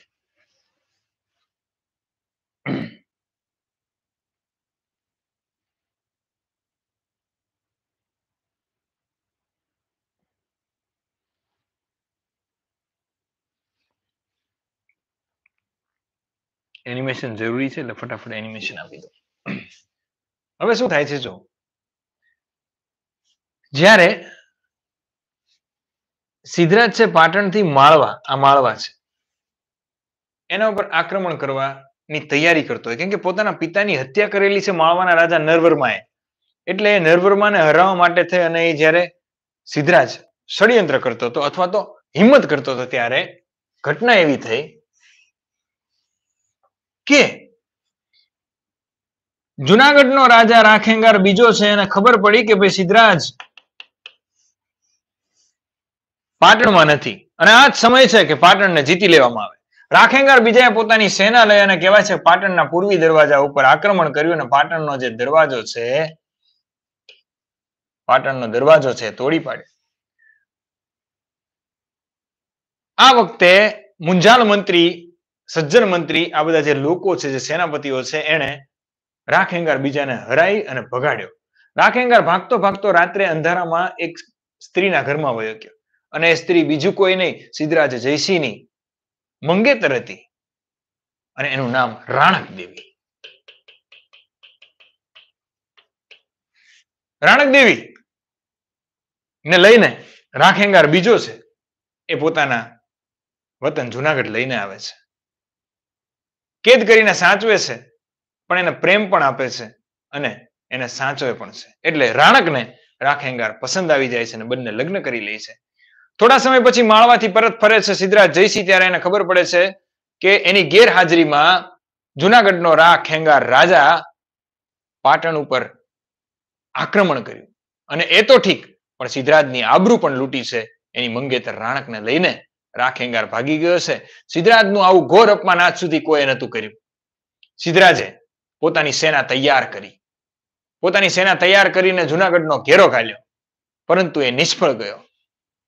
1 વર્ષ, 2 વર્ષ, 5 વર્ષ એવામાં તો રાખેંગાર બીજો અને રાણક દેવી છે એ તો બે એકબીજાના થઈ ગયા હતા. અને એવામાં 10 વર્ષ સુધી એને પ્રયત્ન કર્યો, પરંતુ જુનાગઢ છે એને તોડવામાં અસફળ રહ્યો. સિદ્ધરાજ જયસિંહે રાખેંગાર બીજાના 2 ભાણેજ દેશળ અને વિશળ છે એને લાલચ આપી અને પોતાના પક્ષે લીધા. અને કહેવાય છે કે 12મા વર્ષે સિદ્ધરાજે રાખેંગાર બીજાને હરાયો અને ઉપરકોટનો કિલ્લો કબજે કર્યો. બાકી ઉપરકોટનો કિલ્લો કોઈથી કબજે ન થયા તો ફૂટી ગયા હતા. દેશળ વિશળ ભાણેજ ફૂટી ગયા હતા, એટલે તકલીફ થઈ. રાખેંગારની હત્યા થાય છે અને રાણક દેવી છે એને કેદ કરવામાં આવે છે સિદ્ધરાજ દ્વારા. રાણક ના પાડે છે કે હવે સિદ્ધરાજ હું તારી નથી, જયસિંહ હું તારી નથી, હું રાખેંગારની છું. હું હવે તારી સાથે આવવા નથી માંગતી. હું રાખેંગારની હતી, રાખેંગારની છું, રાખેંગારની થઈ જાય, હું તારી નહીં થાવ, તું રહેવા દે. જયસિંહને એને શ્રાપ આપ્યો, પરંતુ જયસિંહ નથી માનતો. જુનાગઢ જીતી લીધું. જુનાગઢ જીતી લીધું એ સાલ હતી 1/1/4/1114. 1114 ની સાલમાં એને એક સંવત શરૂ કર્યો જુનાગઢ જીતની યાદમાં. એનું નામ સિંહ સંવત. અને આ જુનાગઢ જીત્યું એટલે એને નામ ધારણ કર્યું સિદ્ધ ચક્રવર્તી રાજા. આ નામ ધારણ કર્યું. જુનાગઢ વિજય બાદ જયસિંહે કયું નામ ધારણ કર્યું હતું? સિદ્ધ ચક્રવર્તી રાજ. પછી ચક્રવર્તી નીકળી ગયું અને અપભ્રંશ થઈને સિદ્ધરાજ પ્રખ્યાત થયું. એટલે જુનાગઢ વિજય બાદ એને નામ મળ્યું સિદ્ધરાજ જયસિંહ, જે આજ સુધી પ્રખ્યાત છે. કઈ સાલમાં? 1114માં. કોની સામે? રાખેંગાર બીજા સામે. હવે આ વખતે એને સૌપ્રથમ કામ કર્યું જુનાગઢ જીતીને પહેલા જેને યાત્રા કરી એ મહાયાત્રા કહેવાય છે. મહાયાત્રા એટલે એની સોમનાથની યાત્રા. અને સોમનાથમાં રંગરોગાન કરાયું. ફરી વખત ઉત્સવ ઉજવાય. હવે એને રાણક દેવીને પોતાની સાથે રાખ્યા છે અને રાણક દેવીને લઈને એ પાટણ જબરજસ્તી લઈ જાય છે. ત્યારે જુનાગઢ કોને સોંપે એ પ્રશ્ન થાય છે. એટલે જુનાગઢમાં પોતાના એક મંત્રીને સોંપવામાં આવ્યું જુનાગઢ, અને મંત્રીનું નામ સજ્જન. આજે આખો વિજય સૌરાષ્ટ્રનો કર્યો એ વિજયને કહેવામાં આવે છે સોરઠ વિજય. અને એ સોરઠ વિજય ક્યારે થયો? 1114માં. પરીક્ષામાં પૂછાય કે સોરઠ વિજય કઈ સાલમાં થયો? તો ઈસવીસન 1114માં. ત્યારે કઈ સંવત શરૂ કરી હતી? સિંહ સંવત. અને રાજા રાખેંગાર બીજો હતો. આટલું ક્લિયર થાય છે. હવે કોને સોંપ્યું હતું? તો સજ્જન મંત્રીને. આ ક્લિયર થઈ ગયું, યાદ રહી ગયું, પાકું ડન છે. તો હવે સોરઠથી એ જ્યારે પાટણ જતો હોય છે ત્યારે રસ્તામાં વઢવાણ ભોગાવો નદીના કિનારે વઢવાણ ગામ ખાતે કહેવાય છે કે રાણક દેવી શહીદ થઈ જાય છે, સોરી સતી થઈ જાય છે. અને ત્યાં આગળ એક મંદિર બને છે. આજે પણ છે સતી મંદિર રાણક દેવીનું વઢવાણ ખાતે. પરીક્ષામાં પૂછાય કે રાણક દેવીનું સતી મંદિર ક્યાં છે? તો ક્યાં આગળ આવશે? વઢવાણ આવશે. ક્લિયર છે? ઓકે. હવે મિત્રો જ્યારે સોરઠ વિજય કરવા ગયો ત્યારે એને ખબર પડી કે નરવરમા નો દીકરો યશોવર્મા ગાદી ઉપર આવ્યો છે. નરવરમાનું મૃત્યુ થયું છે અને યશોવર્મા પાટણને તોડવાનો પ્રયત્ન કરતો હતો. જ્યારે સિદ્ધરાજ સોરઠ વિજયમાં મશગુલ હતો. આતામાજી સટકલી. સિદ્ધરાજ કે હું આમ જાઉં તો પેલો આમથી આવે, હું આમ જાઉં તો પેલો આમથી આવે. નક્કી કર્યું કે માળવાને પતાઈ દઈશું. એટલે એને માળવા ઉપર આક્રમણ કર્યું અને માળવાના રાજા, માળવાના શાસક નરવર્માના દીકરા, નવા રાજા, યુવાન રાજા યશોવર્મા છે, એને હરાવી માળવાની રાજધાની અવંતી હતી. હવે સિદ્ધરાજ અવંતી પણ જીતી જાય છે અને અવંતીનાથનું બિરુદ પ્રાપ્ત કરે છે અને પોતાના પિતાના મૃત્યુનો બદલો પણ લઈ લે છે. આ સિદ્ધરાજ જયસિંહ જેને સોરઠ વિજય કર્યો. અને એવી જ રીતે 1135ની આસપાસના સમયમાં માળવા વિજય કર્યો અને નવું બિરુદ ધારણ કર્યું અવંતી, એટલે કે ઉજ્જૈનનો નાથ. અવંતીનાથ. કોને હરાવીને? યશોવર્માને. હવે પાટણ શાંતિથી આવે છે રહેવા માટે તો પાછા સિદ્ધપુરમાં સરસ્વતી નદીના કિનારે બિંદુ સરોવરે બેઠેલા સાધુ સંતો દરબારમાં આવીને ફરિયાદ કરે છે. રાજા, તમે જ્યારે બહાર હોવ છો યુદ્ધ કરવા, ત્યારે અમારા યજ્ઞમાં હવનમાં એક બાબરો નામનો એક ભૂત આવે છે અને એ કબાબમાં હડ્ડી નાખે છે, અપમાન કરે છે યજ્ઞનું. તમે આનો કંઈક નિવાડો લાવો. જયસિંહ સિદ્ધરાજ જયસિંહ, સિદ્ધ ચક્રવર્તી રાજા જયસિંહ છે, અવંતીનાથ છે, એને બાબરાને કહેણ મોકલ્યું કે તારે આ બંધ કરવું પડશે. બાબરો કીધું કે નહીં કરવું, થાય એ કરી લ્યો. એટલે સિદ્ધરાજે કીધું તારામાં તાકાત હોય તો એકલો લડવા આવ, હું મારા સૈન્ય વગર લડવા આવીશ. અને કહેવાય છે કે સિદ્ધરાજે બાબરા ભૂત સાથે દ્વંદ્વ યુદ્ધ કર્યું અને ધોબી પછાડ બાબરાને માર્યો અને બાબરાને હરાવી બર્બરક જીષ્ણુનું બિરુદ પ્રાપ્ત કર્યું. અને આવી રીતે જીવન પર્યંત બાબરા ભૂત છે એને પોતાના સેવક તરીકે રાખ્યો હતો, કેમ કે એની પત્નીએ એવું કીધું હતું કે મારા બાબરાને છોડી દેજો. બર્બરક જીષ્ણુ આવી રીતે નામ ધારણ કરે છે. હવે મિત્રો ખાસ યાદ રાખજો, મિનળ દેવીનું અવસાન થતા સૌ પ્રથમ વખત કહેવાય છે કે ત્યાં આગળ પોતાની માતાનું શ્રાદ્ધ કરે છે. એટલે બિંદુ સરોવર સરસ્વતીના કિનારે સિદ્ધપુર ગામ, કે જે પેલા શ્રીસ્થલી કહેવાતું પણ સિદ્ધરાજના નામ ઉપરથી પાછળથી એને સિદ્ધપુર કહેવાયું. ખરેખર મિત્રો શ્રીસ્થલી એ સિદ્ધપુરનું જૂનું નામ છે. ત્યાં જ બિંદુ સરોવર આવેલું છે, ત્યાં સરસ્વતી નદી આવેલી છે. ત્યાં માતૃ શ્રાદ્ધ માટે એટલે પ્રખ્યાત છે કે સિદ્ધરાજ જયસિંહે પોતાની માતાનું શ્રાદ્ધ કર્યું હતું. ઓકે, ચલો રેડી છે. હવે બાબર ભૂતની ઘણી બધી મિત્રો વાતો છે. એની જે પત્ની હતી પિંગળા, એની પણ ઘણી બધી વાતો છે, પણ એ તમને ડાયરામાં જાણવા મળશે. અત્યારે આપણી પાસે ટાઈમ નથી કે પિંગળાએ ઘણું બધું પાટણ માટે કરેલું છે. એની વાતો છે એ અત્યારે નહીં. બુકમાં તમને ઘણું બધું મળશે, બધું સ્ટોરી ડિટેલ મળશે. ત્રણેય દિશાઓમાં વિજય જોવો તો ખરી. આ બાજુ વિજય, સોરઠમાં વિજય, ઉત્તરમાં વિજય, અને કહેવાય છે કે કનોજ સુધી, અને છેક ખજુરાહો ચંદેલ શાસકો મદન વર્માને હરાવેલો. કોણ? સિદ્ધરાજ જયસિંહ. એટલે ત્રણેય ભુવનનો સ્વામી ગંડ એટલે રાજા, ત્રિભુવન ગંડ તરીકે પણ કોઈ પ્રખ્યાત હોય તો કોણ છે? સિદ્ધરાજ જયસિંહ.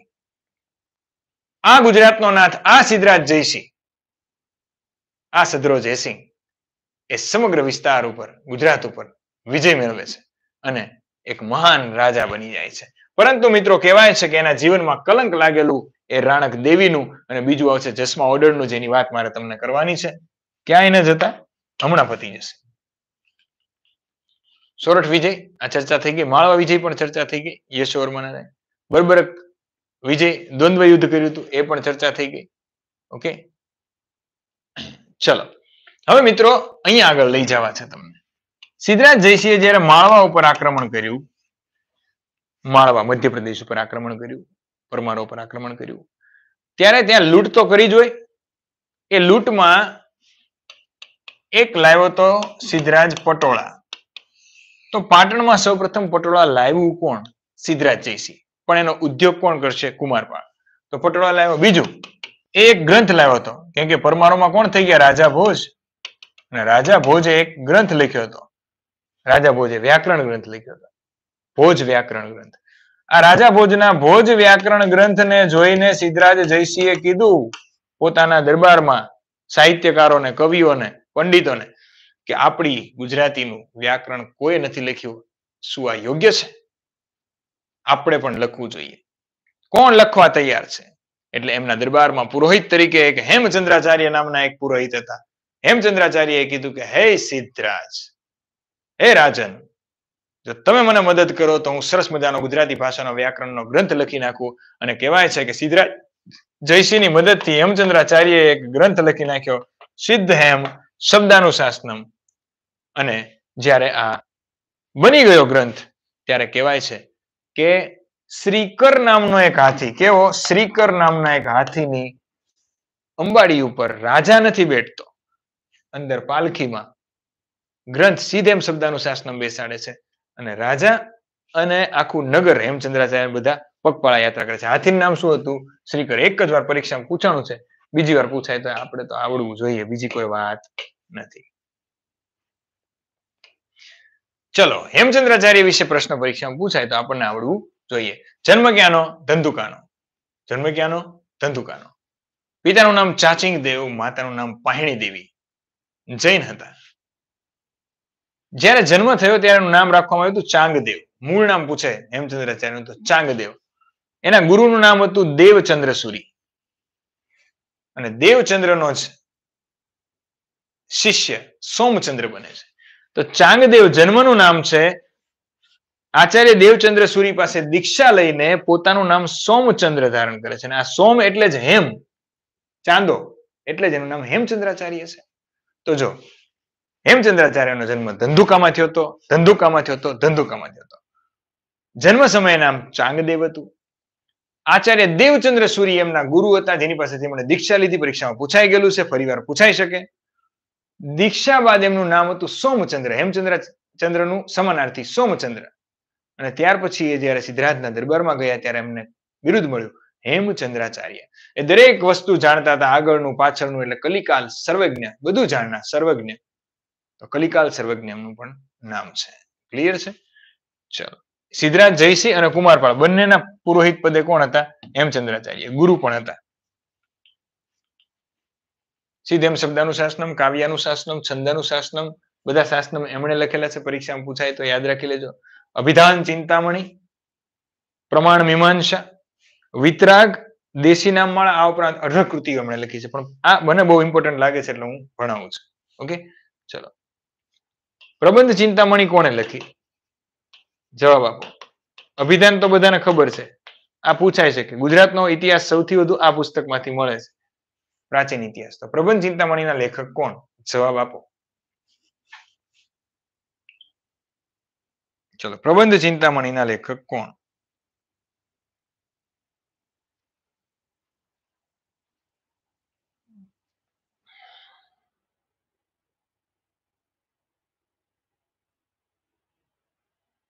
સવાર સુધી ચાલે તોય ઊંઘ ન આવે એટલું ટેલેન્ટ છે. મને તો આજે એવું લાગતું જ નથી હું બહુ સારું ભણાવું છું, સ્પીડમાં ભાગું છું. છતાં થેન્ક યુ સો મચ. જેટલું થાય એટલું આપણે ભણીશું. જો આનો જવાબ આવશે મેરુ તુંગ. પ્રબંધ ચિંતામણીમાંથી ગુજરાતનો પ્રાચીન ઇતિહાસ બહુ મળે છે. એના લેખકનું નામ છે મેરુ તુંગ. ઓકે, હેમચંદ્રાચાર્ય છે, એમનું અવસાન પાટણ થયું હતું ને એમની ઈચ્છા એવી હતી કે ભાઈ એમને પાલિતાણામાં સમાધિ મળે. એટલે કહેવાય છે કે પાટણથી એમને પાલિતાણા લઈ ગયા હતા. અને પાલિતાણાના ઇતિહાસમાં અમુક પુસ્તકોમાં એવું લખ્યું છે કે એ જ્યારે અહીંયા આગળ યાત્રા કરવા આવ્યા ત્યારે એમનું અવસાન થયું હતું. પણ એટલું યાદ રાખજો કે સમાધિ ક્યાં છે? પાલિતાણામાં. ક્લિયર? Very good. હવે હેમચંદ્રાચાર્ય જૈન હતા, પુરોહિત હતા. જૈનોમાં અહિંસા, જો જૈનોના 5 વ્રત હોય, 5 અણુવ્રત. સત્ય, અહિંસા, અસ્તે એટલે કે ચોરી ન કરવી, અપરિગ્રહ એટલે જરૂર કરતા વધારે ભેગું ન કરવું, અને 5મું બ્રહ્મચર્ય. એમાં અહિંસા છે એના ઉપર જ આખો જૈન ધર્મ ઉભો છે. આજે પણ જૈન ધર્મના લોકો અહિંસા નહીં કરે. તો રાજ્યમાં એ વખતે સિદ્ધરાજના સમયમાં પશુઓ બહુ કપાતા હતા, માંસ મટન બહુ ખવાતું હતું. એટલે હેમચંદ્રાચાર્ય છે એને એવું કીધું કે આ યોગ્ય નથી. રાજન, જૈન ધર્મમાં અમારી નામની એક પ્રથા છે. અમારી એટલે મારવું નહીં, એને તું દાખલ કર. સિદ્ધરાજે દાખલ કરી હતી, પરંતુ એ સફળતાપૂર્વક એને પાર પાડી શક્યો નહોતો. તો અમારી સૌપ્રથમ સોલંકીઓમાં કયા રાજાના સમયમાં લાગુ પડી? તો બધા કુમારપાળ લખશે, તમે લખશો સિદ્ધરાજ જયસિંહ. પરંતુ સિદ્ધરાજ સફળ રહ્યો નહોતો. એટલે અમારી પ્રખ્યાત કોની થઈ? કુમારપાળની. બાકી પહેલી વખત કોને લગાડી હતી? તો કે સિદ્ધરાજે. માળવામાં પાટણમાં પટોળા લાવનાર, માળવાની લૂંટમાં પટોળા મળ્યા, તો પાટણમાં પટોળા લાવનાર કોણ હતો? પહેલા સિદ્ધરાજ, કુમારપાળ નહીં. હવે થાય છે કેવું, જો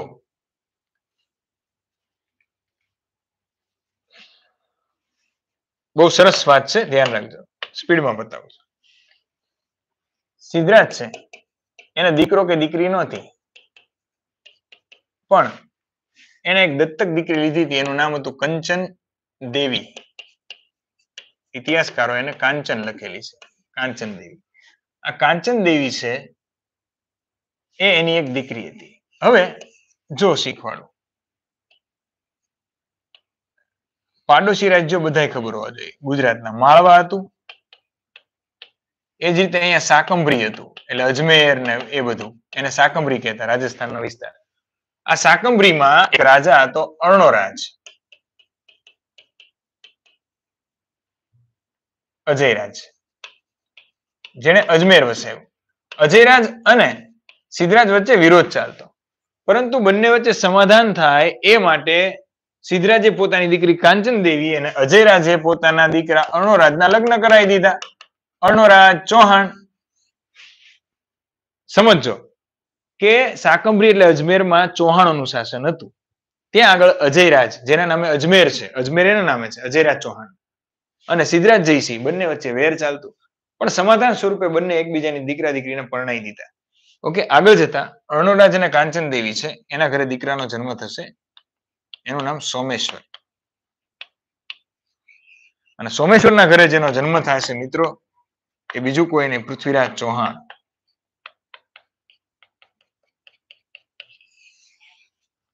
એટલે પૃથ્વીરાજના પિતા સોમેશ્વર છે, એનું મોસાળ ક્યાં હતું તો કે પાટણમાં, કેમ કે સિદ્ધરાજનો દોહિત્ર હતો. અને સોમેશ્વરે પોતાનું બાળપણનું જીવન છે એ પાટણમાં વસાવ્યું હતું, અને પૃથ્વીરાજ પણ પાટણમાં ખૂબ આવતો અને રહેતો હતો.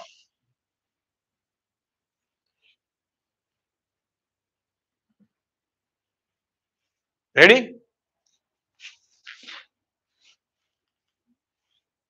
તો શાકંભરીના રાજા અજયરાજને હરાવી સારા સંબંધો કરવા અર્ણોરાજ સાથે પોતાની દીકરી કાંચન દેવીને પરણાવી.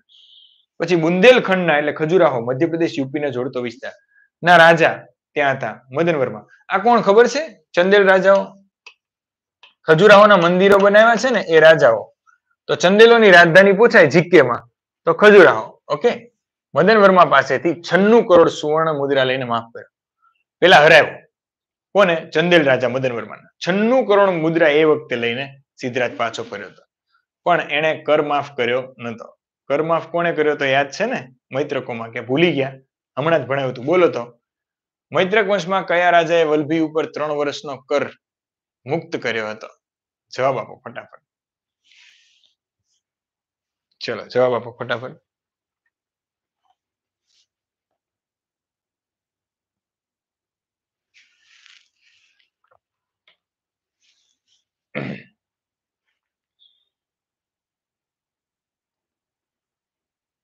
ગૃહસેન is right answer. Nikunj Chanakya, તમારી એપમાં તમે કયા સબ્જેક્ટ ભણાવો છો? Almost 5 to 6 subjects I teach there. English, Gujarati, half of the general science, half of the constitution, full of history, Indian history, Gujarati history, full of culture, everything. Okay, you can download and check it.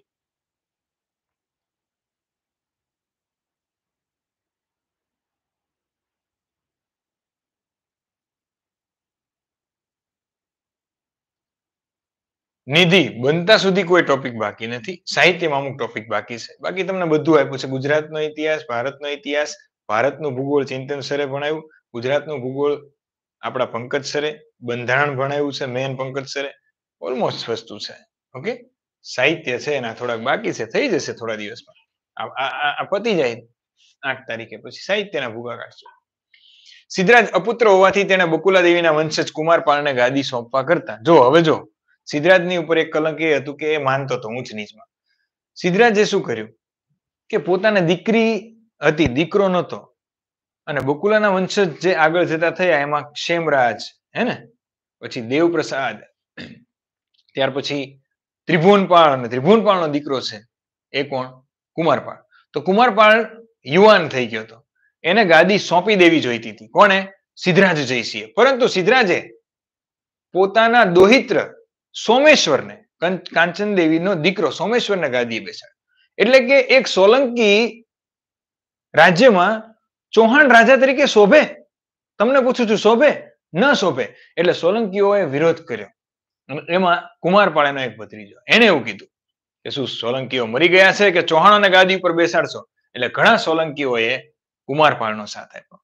Even હેમચંદ્રાચાર્યએ પણ સાથ આપ્યો. બહુ મોટી story છે, એ પુસ્તકમાં મેં લખી છે અને એપમાં ભણાવી છે. અત્યારે નહીં ભણાવી શકું, બહુ લાંબી છે કે કુમારપાળ કઈ રીતે ગાદી ઉપર આવે.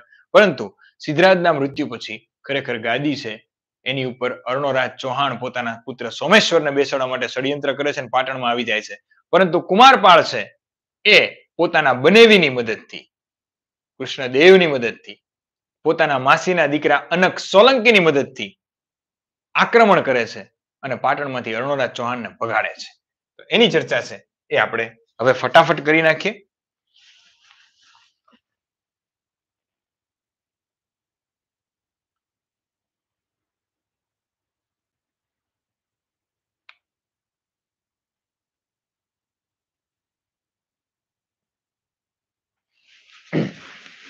ચલો હવે જુઓ,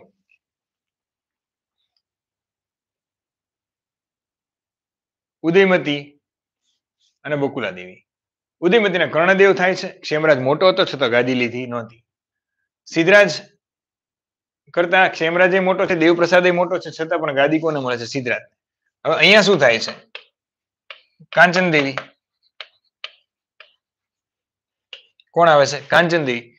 અને અહીંયા આગળ ત્રિભુવનપાળનો દીકરો કુમારપાળ. હવે અહીંયા પુત્ર નથી, છતાં કાંચન દેવીના દીકરા સોમેશ્વરને ગાદીએ બેસાડવાની વાત અયોગ્ય હતી. એ કોણે કરી હતી? સિદ્ધરાજે. એટલે કુમારપાળે બળવો કર્યો હતો સિદ્ધરાજની વિરુદ્ધમાં, અને એ બળવામાં કુમારપાળને સાથ આપ્યો હેમચંદ્રાચાર્ય. એ ખંભાત વયા ગયા હતા અને ખંભાતથી આશીર્વાદ આપ્યા અને લોકોને કીધું કે હેમચંદ્રાચાર્ય કે કુમારપાળનો સાથ આપજો. આ ઉપરાંત કુમારપાળના બનેવી હતા કૃષ્ણદેવ, જેનું નામ કાનડદેવ પણ છે, એને મદદ કરી. અને માસીનો દીકરો ખાસ એનો સેનાપતિ બન્યો હતો કોણ? અનક સોલંકી. અને આ સાથે સિદ્ધરાજનો એક મંત્રી હતો ઉદયન, એને પણ કીધું ખોટું એ ખોટું જ છે, કુમારપાળને જ સાથ આપવો પડે. એટલે મંત્રી ઉદયન છે, આ બધા એને સાથ આપ્યો અને અર્ણોરાજને ભગાડ્યો અને કુમારપાળ પાટણની ગાદી મેળવવામાં સફળ થયો. હવે સમજો શું થાય છે.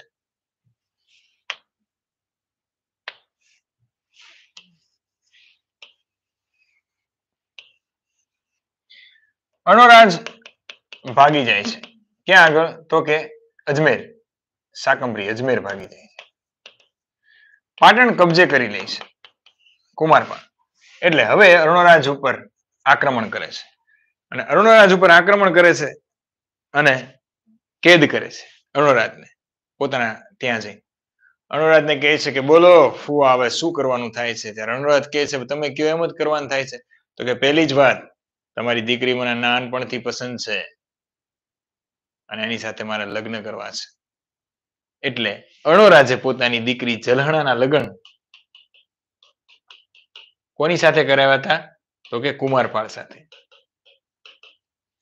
ઓકે, સામે કુમારપાળ એની બહેનને પણ અર્ણોરાજ સાથે પરણાવી હતી, અર્ણોરાજ સાથે, એ અલગ વાત છે. પણ જલહણાના લગ્ન છે કુમારપાળ સાથે કર્યા અને કુમારપાળને એક પત્ની બીજી પણ હતી, ભોપાલા દેવી. ઓકે, તો આવી રીતે જલહણાના લગ્ન છે એની સાથે થાય છે. બીજું, હવે અહીંયાથી એક નવો ઇતિહાસ શરૂ થાય છે વાઘેલા વંશનો. એ કઈ રીતે એ જુઓ. હવે કોણે મદદ કરી? જો અનક સોલંકીએ, માસીનો દીકરો, બહુ મદદ કરી હતી. એટલે અનક સોલંકી છે એને કુમારપાળે આ ભેટ કરી. એ ભેટ બીજી કઈ નહીં, એક ગામની હતી, વ્યાઘ્ર નામે. કે માસીના દીકરા, કાકાના દીકરા, તે મને બહુ મદદ કરી છે યુદ્ધ વખતે, તાર લીધે જ હું ગાદી ઉપર બેઠો છું, એટલે તારા માટે એક ગામ ભેટમાં આપું છું, વ્યાઘ્ર. આગળ જતા મિત્રો અનક સોલંકી છે એના જ વંશમાં એનો દીકરા તરીકે લવણ પ્રસાદ થયો અને વ્યાઘ્ર ગામના લોકોએ હવે સોલંકી હટાવી અને વાઘેલ, જેને આપણે વાઘેલા કહીએ છીએ, એ વાઘેલા કહેવા લાગ્યા. લવણ પ્રસાદ પછી આગળ જતા ધીરે ધીરે ધીરે એના વંશમાં વીરધવલ અને છેલ્લે વિસળદેવ વાઘેલા, અને અહીંયાથી પછી સોલંકીઓનો અંત આવશે. તો કહેવાનો મતલબ એવો છે કે જે વાઘેલા વંશની શરૂઆત છે એ કોના સમયમાં થઈ હતી? તો કે ખરેખર કોના સમયમાં થઈ હતી? કુમારપાળના. કુમારપાળે પોતાના માસીના અને કાકાના દીકરા સોલંકીઓને જ વ્યાઘ્ર ગામ ભેટમાં આપ્યું હતું, અનક સોલંકીને, અને સોલંકી વાઘેલા કહેવાયા. ઠીક છે. એના બાંધકામો જોઈ લઈએ જયસિંહના. તો જે દુર્લભ સરોવર બનાવ્યું હતું દુર્લભ રાજે, એ હવે સહસ્ત્રલિંગ તળાવ બન્યું. સહસ્ત્રલિંગ તળાવમાં 1008 લિંગો છે, એટલે જ એને સહસ્ત્રલિંગ કહેવાય છે. બીજું, મંદિરની બાજુમાં દશાવતાર વિષ્ણુનું મંદિર પણ બનાવ્યું છે. ચક્રધારી વિષ્ણુનું મંદિર પૂછે તો ચક્રપાલી સુદર્શન તળાવ જુનાગઢના ઇતિહાસમાં જોયું. દશાવતાર મંદિર પૂછે તો યાદ રાખજો સિદ્ધરાજ જયસિંહે સહસ્ત્રલિંગ તળાવમાં 1008 શિવલિંગો મુકાઈ અને બાજુમાં વિષ્ણુ ભગવાનને સમર્પિત દશાવતાર વિષ્ણુનું મંદિર પણ બનાવ્યું હતું. સોમનાથનો જીર્ણોદ્ધાર કરાવીને ત્યાં યાત્રા કરી હતી. દુર્લભ સરોવરનો જીર્ણોદ્ધાર કરાવી સહસ્ત્રલિંગ તળાવ બનાવ્યું. એને મહાસર પણ કહેવાય છે. શું કહેવાય છે? મહાસર, મોટું તળાવ. તળાવના કિનારે દશાવતાર વિષ્ણુનું મંદિર બનાવ્યું. હવે ત્યાં આગળ એક કલંક લાગ્યો છે જસ્મા ઓર્ડરનો. એ બધાને જ ખબર હશે કે એક સ્ત્રી છે, લાંબી ડિટેલ એપ્લિકેશનમાં છે. એક સ્ત્રી છે ત્યાં આગળ કામ કરતી હતી અને એના ઉપર સિદ્ધરાજે નજર બગાડી. એ પરિણીત હતી છતાં પણ સિદ્ધરાજ એને વશ કરવા માંગતો હતો. જસ્માનો હાથ પકડીને જસ્માએ કલંક આપ્યો હતો કે જા, તારું બહુ ખરાબ રીતે મૃત્યુ થશે. અને બીજું કે અહીંયા આગળ પાણી નહીં આવે. અને ખરેખર જસ્મા ઓર્ડરના મૃત્યુ પછી પાણી નહોતું આવ્યું. એટલે એક પંડિતે એવું કીધું કે કોઈ 32 લક્ષણે પૂરો કોઈ વીર પુરુષ આવી જાય તો જ આ તળાવમાં, સહસ્ત્રલિંગ તળાવમાં પાણી આવશે. અને એ ત્યાં આગળ પોતાનું બલિદાન દેવો જોઈએ, નર બલી ચડવી જોઈએ. સિદ્ધરાજે એવું કીધું કે રાજ્યમાં ફરમાન મોકલો કે કોણ તૈયાર થાય છે. એટલે કોઈ તૈયાર ન થયું. અને એક વ્યક્તિ જે ગામના છેવાડે રહેતો હતો, ગામની બહાર રહેતો હતો, એ એક માયો નામનો એક વ્યક્તિ હતો જે તૈયાર થાય છે. માયો છે એ પછાત વર્ગમાંથી આવતો હતો. એટલે સિદ્ધરાજે પૂછ્યું કે આ પંડિત માયો જો અહીંયા આગળ બલિદાન આપશે તો ચાલશે? એટલે પંડિતે કીધું કે લોકોને પૂછવામાં આવે કે એનું ચારિત્ર્ય શું છે. ત્યારે લોકોએ કીધું કે આ માયો એ જ છે અને એના કુટુંબના લોકો એ જ છે કે જ્યારે પાટણ ઉપર આક્રમણ થાય ત્યારે સૌથી પહેલા લડવા નીકળતા હોય તો એ આ લોકો છે. 32 લક્ષણે પૂરો હતો માયો. અને માયો છે એને નરબલી પોતાની બલી દેવાનું સ્વીકાર કર્યું. એક બાજુથી વાદળ વયા ગયા હતા, મેઘ વયા ગયા હતા, એને બલિદાન આપ્યું, રક્તના ટીપા પડ્યા અને મેઘને વળ્યા એટલે મેઘવાળ કહેવાયા. આવી રીતે મેઘમાયા અને જસ્મા ઓર્ડર છે એ સહસ્ત્રલિંગ તળાવ સાથે સંકળાયેલા છે. આટલી વાત અત્યારે રાખીએ છીએ, લાંબી વાત છે બહુ. ઓકે, ચલો. રુદ્ર મહાલયનું કામ જે બાકી હતું એ પૂર્ણ કરાયું. શરૂ કોણે કરાવ્યું હતું? મૂળરાજે. પૂર્ણ કોણે કરાવ્યું? સિદ્ધરાજ જયસિંહે. ઓકે, અને પાટણ ખાતે તથા એક સિદ્ધપુર ખાતે મહાવીર દેરાસર પણ બનાવ્યું હતું. ક્લિયર?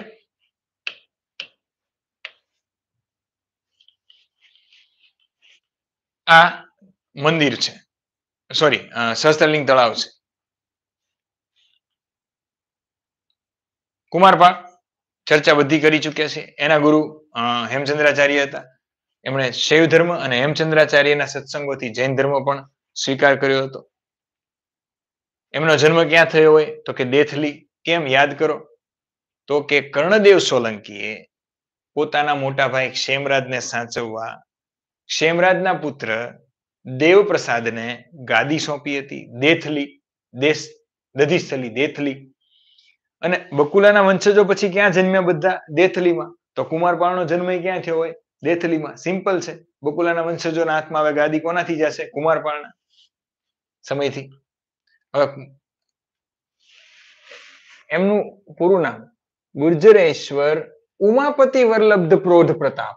પરીક્ષામાં પૂછાય કે ઉમાપતિ વલ્લભ પ્રૌઢ પ્રતાપ તરીકે ઇતિહાસમાં કોણ જાણીતું છે? તો કુમારપાળ. ઉમાપતિ એટલે કોણ? શિવ. શિવ ભગવાનનો એ સેવક હતો. એટલે એ શૈવ ધર્મ પણ પાળતો હતો અને સાથે સાથે ગુજરાતનો અશોક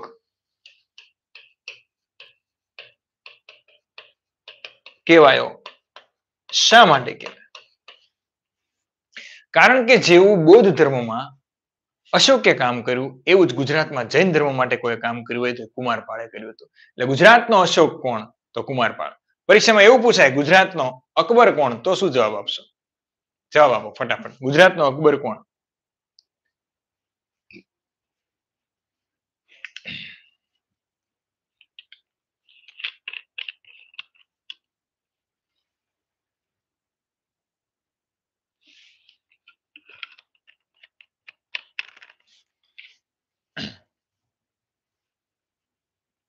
તમને જોબ મળશે તો શ્રેય મને નહીં, તમારી મહેનતને મળશે.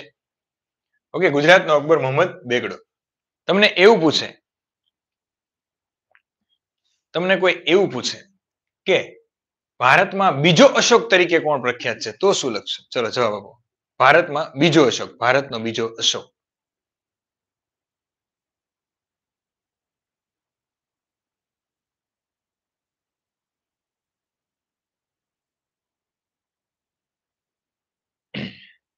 મિસ્ટર યુટ્યુબર, ભૂખ તો લાગી જ છે, કારણ કે આજે તબિયત બહુ ખરાબ હતી, આજે કંઈ જમ્યો નથી.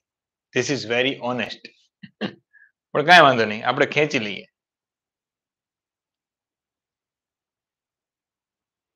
ચલો, બીજો અશોક. ગુજરાતનો અશોક તો કુમારપાળ, પણ ભારતમાં બીજો અશોક તરીકે કોણ પ્રખ્યાત છે? ચિત્રાંગ નહીં, Chhatrasinh Tadvi. Right answer. Almost લોકોના રાઈટ આન્સર છે, જે એપ યુઝર છે એનો કનિષ્ક જવાબ આવશે, કેમ કે કનિષ્કે બૌદ્ધ ધર્મમાં અશોક જેમ બહુ કામ કર્યું હતું. ઓકે, હવે તમને એમ પૂછું કે જૈનોનો અશોક કોણ? ભારતમાં જૈનોનો અશોક કોણ? તો પણ આવડવું જોઈએ.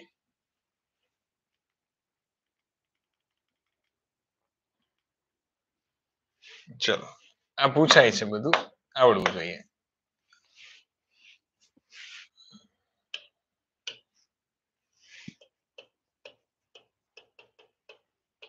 ગુજરાતનો અશોક કુમારપાળ, ભારતનો બીજો અશોક કનિષ્ક, પછી જૈનોનો અશોક પૂછે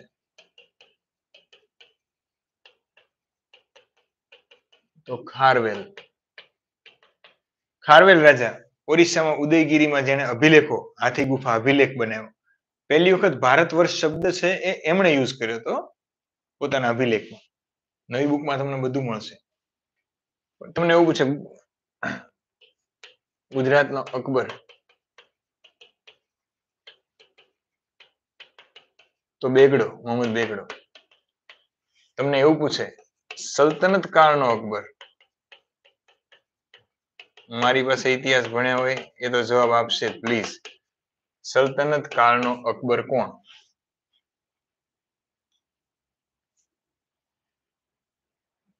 ચલો,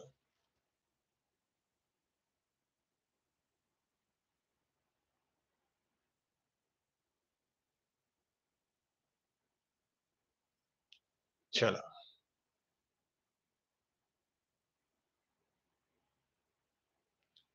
વેરી ગુડ રાજેશ. રોક યાર, યુ રોક્ડ. સલ્તનત કાળનો અકબર પરીક્ષામાં પૂછે, ભારતના ઇતિહાસમાં સલ્તનત કાળનો અકબર પૂછે તો આપણે ભણાવી ચૂક્યા છીએ. વેરી ગુડ ઉદય, વેરી નાઇસ. ફિરોજ શાહ તુગલક, ફિરોજ શાહ કોટલા જેને બનાવ્યું એ. metromain.com.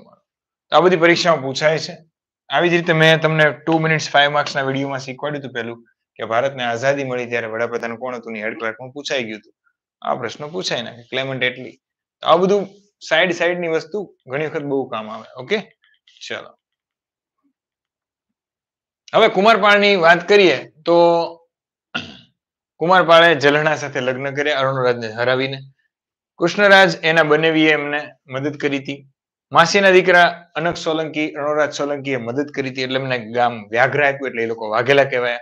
કુમારપાળે હેમચંદ્રાચાર્યના સત્સંગોથી શૈવ ધર્મ સાથે જૈન ધર્મ સ્વીકાર્યો હતો. શૈવ ધર્મ મૂકી નતો દીધો. તો સોલંકીઓમાં જૈન ધર્મ કોણે સ્વીકાર્યો હતો? કુમારપાળ. પછી એણે સખત રીતે અમારી દાખલ કરી. અમારી પશુ હત્યા નિષેધ. આ સાથે જ એણે એવું કીધું માંસ મદિરા નિષેધ, વેશ્યાવૃત્તિ નિષેધ. પરંતુ મિત્રો યાદ રાખજો, વેશ્યાવૃત્તિને બંધ કરવામાં કુમારપાળ અસફળ રહ્યો હતો. એટલું ચલણ હતું એ જમાનામાં વેશ્યાવૃત્તિનું. ઓકે, તો કુમારપાળે માંસ મદિરા અને વેશ્યાવૃત્તિ પર કડક નિયંત્રણો મૂક્યા, જેમાં વેશ્યાવૃત્તિ બંધ કરવામાં કુમારપાળ અસફળ રહ્યા હતા. ઓકે, તો અમારી કડક રીતે લાગુ ગુજરાતમાં કોઈ પાડી હોય તો એ કુમારપાળ છે ગુજરાતમાં. પછી જો પાટણથી પટોળા લેતા આવજો, બહુ મોંઘા હોય પણ હવે શું કરવાનું, મંગાવે છે સ્નેહલતા ઉપેન્દ્ર ત્રિવેદી પાસે. સિદ્ધરાજના સમયમાં એક કર લેવાતો હતો, અન્યાયી કર, રુદતી વિધ અથવા અપુત્રિકા ધન. આ કેવો હતો ખબર છે કે ભાઈ કોઈ રાજ્યમાં કોઈ સૈનિક કે કોઈ રાજ્યમાં નોકરી કરતો પુરુષ એ મૃત્યુ પામે અને એને દીકરો ન હોય તો એની પત્ની પાસેથી ધન લઈ લેતા, તો એની વિધવા રડતી. તો આ અપુત્રિકા ધન વૃત્તિવિધ છે એ બંધ કરાયું કુમારપાળે. પાટણમાં કાપડનો ઉદ્યોગ જબરદસ્ત રીતે પટોળાનો ઉદ્યોગ છે એ એણે શરૂ કરાયો. મહારાષ્ટ્ર, નેપાળ, માળવા બધેથી 600 જેટલા વણકરોને તેડાવ્યા અને સરસ મજાનું કહેવાય છે કે કાપડ ઉદ્યોગ, પટોળાનો ઉદ્યોગ કર્યો. આજે પણ ત્યાં આગળ એક કુટુંબ છે, સાળવી કુટુંબ. આ સાળવી કુટુંબ આજે પણ પાટણમાં પટોળા બનાવે છે. તો 600 વણકરોને એને પાટણમાં વસાવ્યા હતા. બીજું, કુમારપાળે જૈન ધર્મ માટે ખૂબ જ કામ કર્યું છે, બધાને ખબર છે. તો મહેસાણા જિલ્લાના તારંગા પર્વત ઉપર, મહેસાણા જિલ્લાના તારંગા પર્વત ઉપર અજીતનાથનું દેરાસર બનાવ્યું. ઓકે, આદિનાથ પછી બીજા કોણ? અજીતનાથ. હે ને? ઋષભદેવ પછી અજીતનાથ. અજીતનાથનું પ્રતીક કયું છે? ચલો કયો, તમે શીખવાડેલું છે 2 મિનિટ્સ 5 માર્ક્સમાં એપમાં. અજીતનાથનું ચિહ્ન કયું? પ્રતીક કયું? તારંગા પર્વત ઉપર કુમારપાળે અજીતનાથનું દેરાસર બનાવ્યું છે. એનું પ્રતીક કયું અજીતનાથનું? ચલો. મયંક સર, હું સાળવી છું. અરે વાહ મયંકભાઈ, ખૂબ સરસ, ખૂબ સરસ. પટોળા મોકલાવો. હાથી, રાઈટ આન્સર બધાનો. ચલો, ઋષભદેવ તો બધાને ખબર છે, આખલો, ઋષભ એટલે આખલો થાય. અજીતનાથ હાથી, શંભવનાથ ઘોડો, મલ્લીનાથ કળશ, પાર્શ્વનાથ સાપ, અને કૃષ્ણ ભગવાનના પિતરાભાઈ નેમિનાથનું પૂછે તો શંખ. 23માં તીર્થંકર પાર્શ્વનાથનું સાપ શેષનાથ, અને 24માં તીર્થંકર મહાવીર સ્વામીનું સિંહ. બધું યાદ જ છે તમને. હવે કુમારપાળે તાળંગા પર્વત ઉપર અજીતનાથનું જૈન દેરાસર બનાવ્યું. શેત્રુંજય, ગિરનાર, પાટણ વગેરે જગ્યાએ 1400 થી વધારે વિહારો અને બધા જે એના પગથિયાઓ છે એનું નિર્માણ પણ એને કરાયું. પાટણમાં કુમારેશ્વર શિવ મંદિર, કુમારલેશ્વર શિવ મંદિર, શિવનું મંદિર બનાવ્યું. અને સોમનાથના શિવ મંદિરનો પાછો જીર્ણોદ્ધાર કર્યો. અને સૌથી ઇમ્પોર્ટન્ટ કે અત્યારે પણ જે છે ત્યાં આગળ મોટું પાર્શ્વનાથનું દેરાસર એ કોણે બનાવ્યું? કુમારપાળે. તો કુમારપાળે સોમનાથનો જીર્ણોદ્ધાર તો કર્યો જ, પણ સોમનાથનું જે પાર્શ્વનાથ દેરાસર બહુ મોટું છે એ કોણે બનાવ્યો એવો પ્રશ્ન પૂછાય તો જવાબ આવશે કુમારપાળ.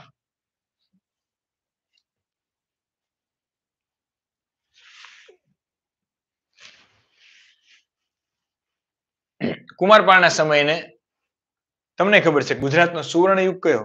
તો કે સોલંકી યુગ. પણ કુમારપાળ અને વસ્તુપાળ તેજપાળના લીધે જ આ સુવર્ણ યુગ કહેવાય છે. તો કુમારપાળનો યુગ છે પ્રથમ સુવર્ણ યુગ કહેવાય છે. ઓકે, ચલો. હવે કુમારપાળ છે એને ઘણા બધા યુદ્ધો કર્યા, એ બધું તો આપણે ભણી ગયા. અનુરાજ ચૌહાણ વાળું એના બનાવીને એને શાંત પાડ્યા હતા. પછી મલ્લિકાર્જુનનો વધ કર્યો તો, કોકણના એક રાજા હતા. પણ કુમારપાળ છે ને એને છેલ્લે એ જ ભૂલ કરી કે જે સિદ્ધરાજે કરી હતી. સિદ્ધરાજે શું ભૂલ કરી હતી કે ભાઈ મારે પુત્ર નથી તો હું મારા દોહિત્ર એટલે કે મારી દીકરીના દીકરાને ગાદી ઉપર બેસાડું, જે ખોટું કહેવાય. એ જ વસ્તુ પાછો કુમારપાળ કરે છે. જેની સામે લડ્યો તો એ જ પાછો કરે છે. કુમારપાળે પણ એવું નક્કી કર્યું કે જલહણાથી એને કોઈ દીકરો પ્રાપ્ત નતો થયો, ના ભોપાલા દેવીથી થયો હતો. એટલે એને નક્કી કર્યું કે પોતાની દીકરી ચૌહાણોમાં જ પરણાવી હતી, એના દીકરાને ગાદી ઉપર બેસાડે. આ પણ ખોટું હતું. એટલે કુમારપાળના ભાઈ મૈપાલનો પુત્ર, કુમારપાળના એક ભાઈ મૈપાલ હતો. આ મૈપાલનો પુત્ર અજયપાળ, અજયપાળ છે એ અવાજ કરે છે કે શું સોલંકીઓ મરી ગયા છે કે તમે ચૌહાણોને ગાદી ઉપર બેસાડશો, અને જે તમારા કાકાએ કર્યું હતું એ જ તમે મારી સાથે કરો છો? નહીં ચાલે. અજયપાળે કુમારપાળ એક વખત કુમારપાળનું દૂધ જાતું હતું એમાં ઝેર નાખી દીધું અને કુમારપાળની હત્યા કરાવી નાખી. અને 6 મહિનામાં જ હેમચંદ્રાચાર્ય છે એમનું પણ અવસાન થઈ ગયું હતું. ઓકે, ચલો, આ બધી વાતો આપણને ખબર છે. હવે કોણ આવશે? અજયપાળ. અજયપાળ 1173 થી 76, 3 જ વર્ષ. આત્માજી સટકેલી બહુ ગુસ્સાવાળો વ્યક્તિ હતો. ગાદી પ્રાપ્ત કરી અને બધા જ પૂર્વજોએ જે પ્રાસાદો બંધાવ્યા હતા ને બધા તોડાઈ નાખ્યા. એક કઈમાં કાંઈ લેવા નથી. બધા ખોટે ખોટી વાતો કરતા હતા. એટલે પૂછે કે ભાઈ સોલંકીઓમાં પૂર્વજોના પ્રાસાદો કોણે તોડાવ્યા હતા? તો જવાબ આવશે અજયરાજ. અજયરાજ કોણ હતો? તો મિત્રો યાદ રાખજો, કીર્તિપાળ, મહિપાળ અને કુમારપાળ 3 ભાઈઓ હતા. એમાં કુમારપાળના ભાઈ મહિપાલનો દીકરો હતો કોણ? અજયપાળ. અત્યારે ટાઈમ નથી આપણી પાસે એટલે હું થોડું સ્પીડમાં જાઉં. ઓકે, યાદ રાખજો. એટલે કુમારપાળનો શું હતો? ભત્રીજો હતો. હવે સિદ્ધરાજ જયસિંહ હેમચંદ્રાચાર્ય અને જૈનોને ખૂબ દાન આપતા હતા, તમે જોયું. કુમારપાળ એ પણ જૈનોને ખૂબ દાન આપતા હતા, એ પણ તમે જોયું. તો શૈવ ધર્મ થોડો નબળો પડતો હતો. અજયરાજને લાગ્યું કે જૈનોનું વર્ચસ્વ ખૂબ વધતું જાય છે અને રાજ વહીવટમાં પણ આ લોકો નડે છે. એટલે અજયપાળે જૈનોને જે દાન અપાતું હતું એ બંધ કર્યું. જૈનોને દાન અપાતું બંધ કર્યું એટલે જૈનો છે એ બળથી ને કળથી લડશે એટલે એમણે શું કર્યું? અજયપાળના એક અંગરક્ષક સેનાપતિ જેનું નામ હતું વિજયન. આ વિજય છે એને જૈન બનાવ્યો અને એને કીધું કે આ આપણા ધર્મની વિરુદ્ધમાં જાય છે અને અજયરાજ છે એની દગાથી હત્યા કરાવી દીધી. હવે અજયરાજ છે એ ગાદી ઉપરથી બહુ જ ઓછા સમયમાં 3 વર્ષમાં મૃત્યુ પામવાથી દૂર થાય છે અને એના બાળકો તો નાના છે. તો શું થશે? અજયરાજની પત્ની છે, નાયિકા દેવી છે, એ શાસન થોડો સમય માટે સંભાળશે. તો હવે અજયપાળની 2 પત્ની, એક નાયિકા દેવી અને એક કર્પૂર દેવી. અજયપાળના 2 દીકરા, એક મૂળરાજ બીજો, કેમ કે નાનો હતો એટલે એને બાળ મૂળરાજ પણ કહેવાય છે, અને બીજો દીકરો ભીમદેવ બીજો. આ બંને નાના હતા એટલે ગાદી ઉપર રાજ્યાભિષેક મૂળરાજ બીજાનો થાય છે, પણ ખરેખર વહીવટ કોણ સંભાળે છે? નાયિકા દેવી. હવે આવે છે ગુજરાતની વિરાંગના નાયિકા દેવી. મૂળરાજ બીજો ખૂબ નાની ઉંમરે ગાદી ઉપર આવ્યો એટલે એને બાળ મૂળરાજ કહેવાય છે અને મૂળરાજ બીજો એનું નામ છે. હવે એના સમયમાં મિત્રો શાસન ખરેખર એને ચલાવ્યું જ નહોતું. એમની માતા નાયિકા દેવીએ શાસન ચલાવ્યું હતું. આ વખતે મિત્રો જેમ ભીમદેવ પેરાના સમયમાં મોહમ્મદ ગજનીનું શાસન આક્રમણ થયું હતું, એવી જ રીતે મૂળરાજ બીજો અને ભીમદેવ બીજાના સમયમાં મોહમ્મદ ઘોરીના આક્રમણો થશે. એટલે 1178માં ક્યારે? 1178માં કયાદ્રા નામે એક આબુમાં ગામ, અને આ કયાદ્રા છે એની જે આ ઘાટ પડે છે એને ગદરાર ઘટ્ટા કહેવાય છે. શું કહેવાય છે? ગદરાર ઘટ્ટા. આ ગદરાર ઘટ્ટાની ગલીઓમાં મોહમ્મદ ઘોરીની સેના પાટણ તરફ આવે અને પહોંચી ન જાય એટલે નાયિકા દેવી છે, અજયરાજની પત્ની છે, બાળ મૂળરાજ અને ભીમદેવ બીજાની માતા છે, એ પહોંચે છે સામેથી લડવા માટે.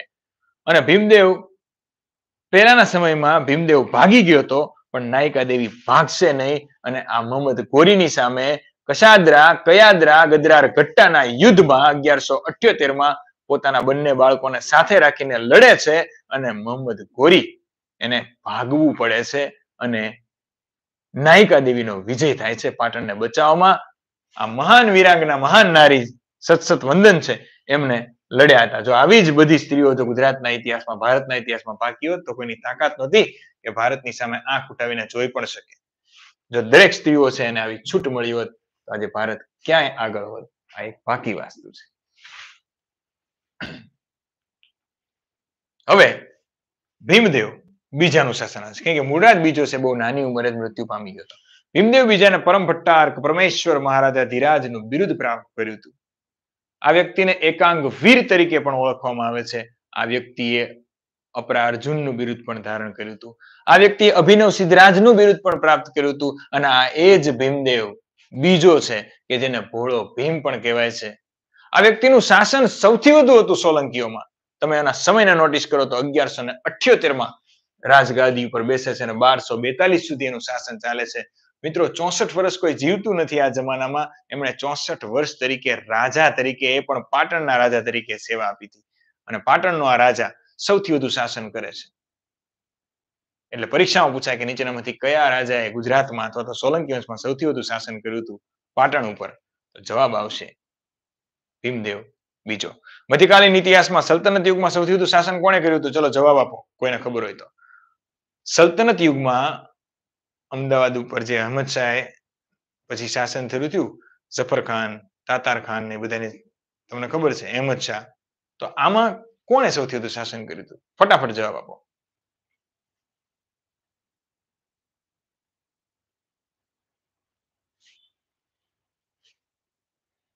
ચાલો,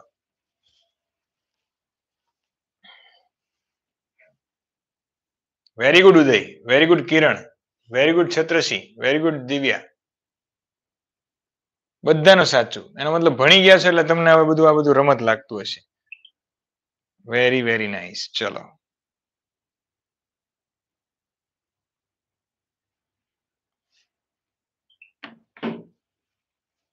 12:30 થઈ ગયા, મને ખબર નથી. હવે ભીમદેવ બીજાના સમયમાં મોહમ્મદ ઘોરીએ ફરીવાર આક્રમણ કર્યું. ભીમદેવ બીજાએ ઘોરીને હરાયો. ત્યાર પછી પાછું 20 વર્ષે કુતબુદ્દીન એબક એટલે કે ઘોરીના સેનાપતિ છે, એણે 1197-98 માં 2 વાર પાટણ પર ચડાઈ કરી. પરંતુ આ વખતે સોલંકીઓ છે, આ વખતે જે સોલંકીઓ છે એમના જ અંદરમાં એમને સેવા આપતા વાઘેલાઓ છે, એમણે પાટણને બચાવ્યું. અને એ વખતે પાટણના સેનાપતિ તરીકે વાઘેલા રાણા લવણ પ્રસાદ અને તેના યુવાન પુત્ર વીરધવલ હતા. યાદ કરો મિત્રો, કુમારપાળે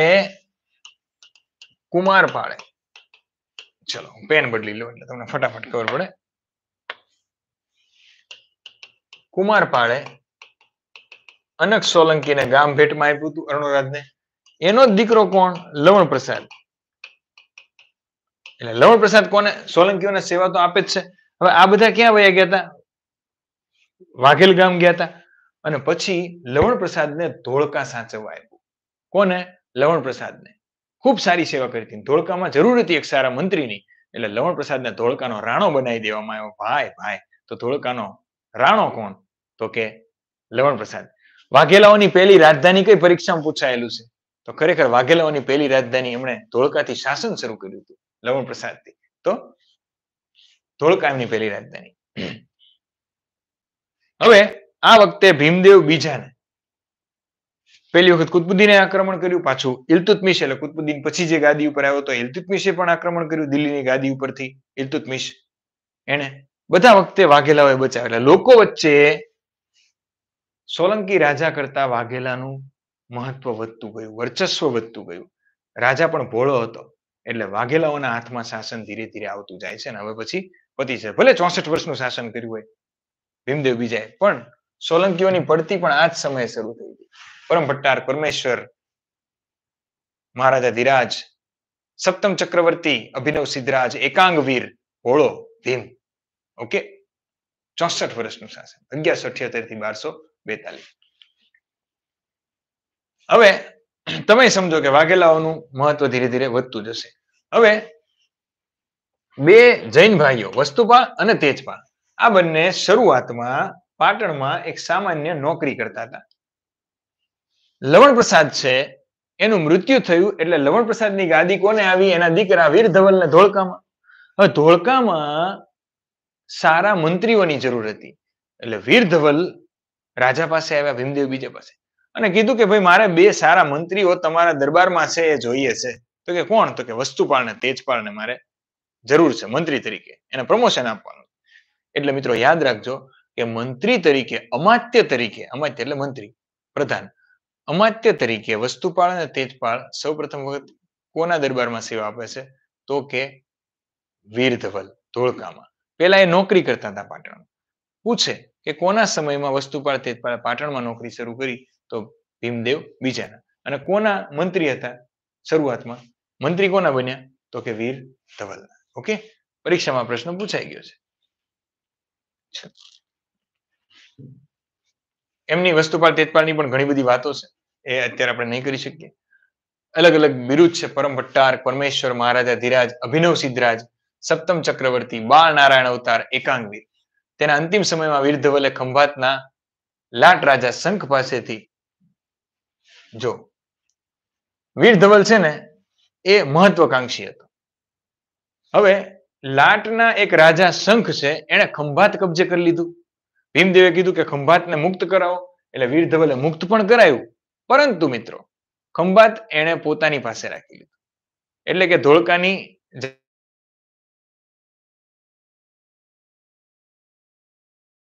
ભીમદેવ બીજો આમાં નબળો પડી ગયો, ઉંમર થઈ ગઈ હતી.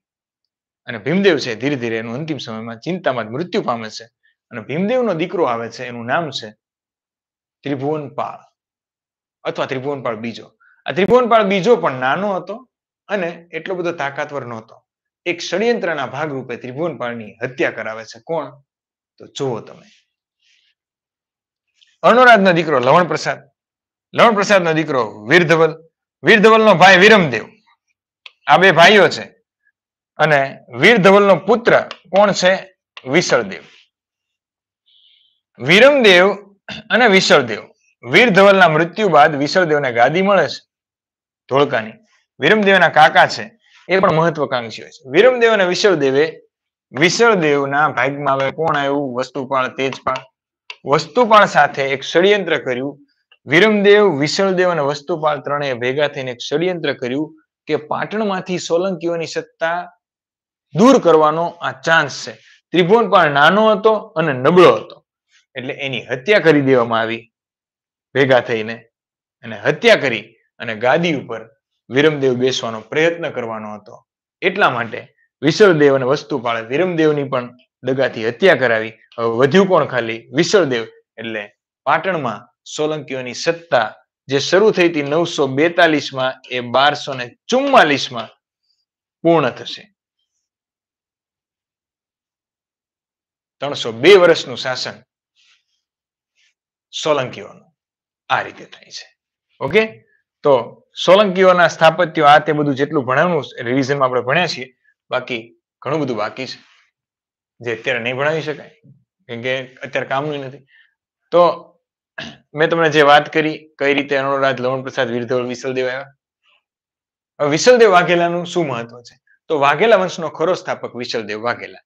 એને ગાદી ઉપર આવ્યો ત્યારે એને પાટણમાં સીધો રાજ્યાભિષેક નતો કર્યો, ધોળકામાં. એટલે પરીક્ષામાં પૂછાય કે વિસળદેવ વાઘેલાની પહેલી રાજધાની કઈ? તો ધોળકા. ધોળકા પછી એ પાટણ થોડા સમય પછી ગયો હતો. ઓકે, હવે એને ધીરે ધીરે બધા વિસ્તારો જીતવાના શરૂ કર્યા. કોણે? વિસળદેવ વાઘેલાએ. વિસળદેવ વાઘેલાની વાત કરું છું મિત્રો, ભૂલતા નહીં. વિસળદેવ વાઘેલા, વાઘેલા વંશનો ખરો સ્થાપક. 1244માં વાઘેલા વંશની ગાદી શરૂઆતમાં એ ધોળકામાં રાખે છે અને પછી પાટણ ફેરવે છે. વિસળદેવ વાઘેલા પાટણ જાય છે. ધીરે ધીરે ધીરે જે સામંતો એને ખંડણી નતા ભરતા એની વિરુદ્ધમાં એ મોટા મોટા યુદ્ધના કારનામાઓ કરે છે. એમાં એને ડભોઈ જીતી લીધું. ઓકે, ડભોઈ. હવે આ ડભોઈનો કિલ્લો જીત્યો, જે ખરેખર ડભોઈનો કિલ્લો સિદ્ધરાજ જયસિંહના સમયમાં બન્યો હતો. આ ડભોઈનો કિલ્લો, ડભોઈના સામંતો છે ખંડણી ભરતા બંધ થઈ ગયા કેમ કે વાઘેલાઓનું શાસન આવ્યું. એટલે ડભોઈનો કિલ્લો જીત્યો. તેમાં વૈદ્યનાથ મંદિર હતું એ આક્રમણમાં તૂટી ગયું હતું, એનો જીર્ણોદ્ધાર કરાયો અને ત્યાં આગળ લોકોને પાણીની જરૂર હતી એટલે સરસ મજાનું એક કડક તળાવ બનાવ્યું. તો કડક તળાવનું નિર્માણ પણ એને કર્યું છે. બીજું, તેણે પણ અભિનવ સિદ્ધરાજ અને અમર અર્જુન જેવા બિરુદો પ્રાપ્ત કર્યા હતા. તો અભિનવ સિદ્ધરાજ ભીમદેવ બીજાએ પણ ધારણ કર્યું હતું અને વાઘેલાનો સ્થાપક વિસળદેવ વાઘેલાએ પણ કર્યું હતું. વસ્તુપાળ, તેજપાળ તેના સમયમાં જ આબુમાં દેલવાડાના મંદિરો બનાવે છે. બહુ લાંબી સ્ટોરી છે. દેરાણી જેઠાણી, ગોખલા ને બધું પછી. વિસળદેવના શાસનકાળમાં 1256 થી 1259 એમ 3 વર્ષ ભયંકર દુષ્કાળ પડ્યો હતો. એટલે વિસળદેવે પ્રજા માટે પોતાના ધનભંડારો તો ખોલી નાખ્યા, પણ કચ્છમાં એક માંડુ નગર શેઠ હતો, સામાન્ય વ્યક્તિ, રાજા નહીં. એનું નામ હતું મિત્રો ઝઘડુશા, જેને ગુજરાતનો કર્ણ પણ કહેવાય છે. તો ગુજરાતના કર્ણ તરીકે પ્રસિદ્ધ ઝઘડુશા કોના દરબારમાં થઈ ગયા, કોના સમયમાં થઈ ગયા? તો વિસળદેવ વાઘેલા. એને કચ્છના લોકો માટે થઈ અને અઢળક અનાજ અને ધન એ બધું વેડફ્યું હતું. વાહ ઝઘડુશા, વાહ. વિસળદેવ વાઘેલાએ મેવાડ પર ચડાઈ કરી હતી, પરંતુ એ એટલા સફળ નતા રહ્યા અને એમને કોઈ પુત્ર નહોતા, એટલા માટે થઈ અને કહેવાય છે કે એનો ભત્રીજો અર્જુનદેવ ગાદી ઉપર આવે છે. હવે આવશે અર્જુનદેવ વાઘેલા.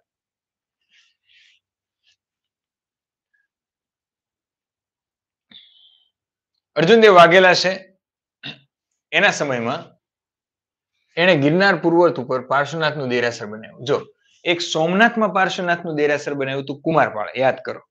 સોમનાથમાં પાર્શ્વનાથનું દેરાસર બનાવ્યું હતું કુમારપાળે. આ સોમનાથ નથી, આ ગિરનાર છે. સોમનાથ એ અલગ દરિયા કિનારે, ગિરનાર ડુંગરા ઉપર જુનાગઢમાં. આ ગિરનાર ઉપર પાર્શ્વનાથનું દેરાસર અર્જુનદેવ વાઘેલાએ બનાવ્યું. બીજું કે એ વખતે મુસ્લિમો વેપાર કરવા જહાજ મારફતે બંદરોએ આવતા. એમાં અમુક મુસ્લિમો જે નવા પિરોજ તરીકે ઓળખાતા હતા એ લોકોએ માંગણી કરી કે અમને મસ્જિદ બનાવી છે અમારા ધર્મની પૂજા માટે.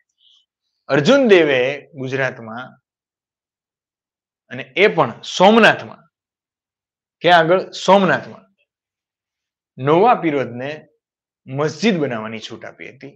આ યાદ રાખજો. ત્યાર પછી રામદેવ કરીને એક શાસક આવે છે. એ અર્જુન દેવનો મોટો પુત્ર હતો. ગાદી ઉપર આવ્યો પણ મૃત્યુ પામ્યો એટલે એના વિશે કઈ ભણવાનું નથી. પછી એક સારંગદેવ આવે છે 1275 થી 1297. એને શું કર્યું? સોમનાથનો જીર્ણોદ્ધાર કરાયો. માધવ અને માલદેવ નામના બહુ કવિ થઈ ગયા જે એના મહામાત્ય હતા. બરાબર, માધવ અને માલદેવ આ બહુ મોટા કવિ થઈ ગયા જે એના મંત્રીઓ હતા અને કવિ પણ હતા સારંગદેવના. તો સોમનાથનો જીર્ણોદ્ધાર સારંગદેવે કરાયો પણ સોમનાથમાં મસ્જિદ બનાવવાની છૂટ કોણે આપી? તો કે અર્જુન દેવે. અને છેલ્લો શાસક ભણવાનો છે કર્ણદેવ વાઘેલા. મિત્રો, કર્ણદેવ વાઘેલાની બહુ સ્પીડમાં વાત કરી દઉં તો આ છેલ્લો ગુજરાતનો રાજપૂત હિન્દુ રાજા હતો કે જેને પાટણ ઉપર શાસન કર્યું હોય. પછી નાના નાના રાજાઓ હતા પણ મોટો રાજા આ છેલ્લો હતો. આનું નામ રાયકર્ણ વાઘેલા પણ છે. કર્ણ ઘેલો નામે આની પર નવલકથા લખાઈ ગઈ છે જે નંદશંકર મહેતાએ લખી છે. ઘેલો એટલે નંદો, યાદ રહી જશે, ઘેલો નંદો. તો કર્ણ ઘેલો નવલકથા નંદશંકર મહેતાએ લખી છે. આ નવલકથાની વાત જો આપણે માનીએ તો એના દરબારમાં એક માધવ નામે એક મંત્રી હતો. માધવની પત્ની છે મિત્રો રૂપસુંદરી, એ ખૂબ સુંદર હતી. એની પત્ની ઉપર એને નજર બગાડી એવું કીધું કે તારે ખેટક જવાનું છે. ખેટક એટલે કે ખેડામાં કામ છે. અને અહીંયા આગળ માધવની પત્નીની આબરૂ લૂંટવાનો પ્રયત્ન થાય છે. માધવનો ભાઈ એની ભાભીને બચાવવા માટે પ્રયત્ન કરે છે, એની પણ હત્યા થાય છે. માધવ પરત ફરે છે જ્યારે પાટણમાં ખેટકથી, ત્યારે એને ખબર પડે છે કે એની પત્ની અને ભાઈની હત્યા કરવામાં હાથ રાજાનો છે. એટલે એણે એ વખતે દિલ્હીમાં સુલતાન તરીકે હતા અલબીલા કેસબલા, અલબીલા કેસબલા એટલે કે દિલ્હીના સુલતાન તરીકે કોણ હતું? તો કે દિલ્હીના સુલતાન તરીકે અલાઉદ્દીન ખિલજી હતો. યામીન ઉલ ખિલાફત સિકંદરે સાની, અલાઉદ્દીન ખિલજી. ઓકે, અલી ગુરશાહ એનું નામ હતું. અલી ગુરશાહ, અલાઉદ્દીન ખિલજીનું નામ ઓરિજિનલ. અલાઉદ્દીન ખિલજીને એને ગુજરાત ઉપર આક્રમણ કરવા એને લાલચ આપી માધવે. ઉલુગ ખાન અને નુસરત ખાનની આગેવાનીમાં બે સૈન્યો પાટણ ઉપર આવે છે. પાટણ ઉપર આવતાની સાથે પાટણના સ્થાપત્યો તોડે છે. પહેલી વખત પાટણના સ્થાપત્યો અલાઉદ્દીન ખિલજીના સૈન્યએ તોડ્યા હતા. હવે અલાઉદ્દીન ખિલજીનું આક્રમણ નુસરત ખાન અને ઉલુગ ખાન થી થાય છે. ઉલુગ ખાન પાટણ જીતવા આવે છે ત્યારે કહેવાય છે કે ભાગીને કર્ણદેવ વાઘેલા દેવગીરી મહારાષ્ટ્રમાં વયા જાય છે. ક્યાં આગળ? દેવગીરી.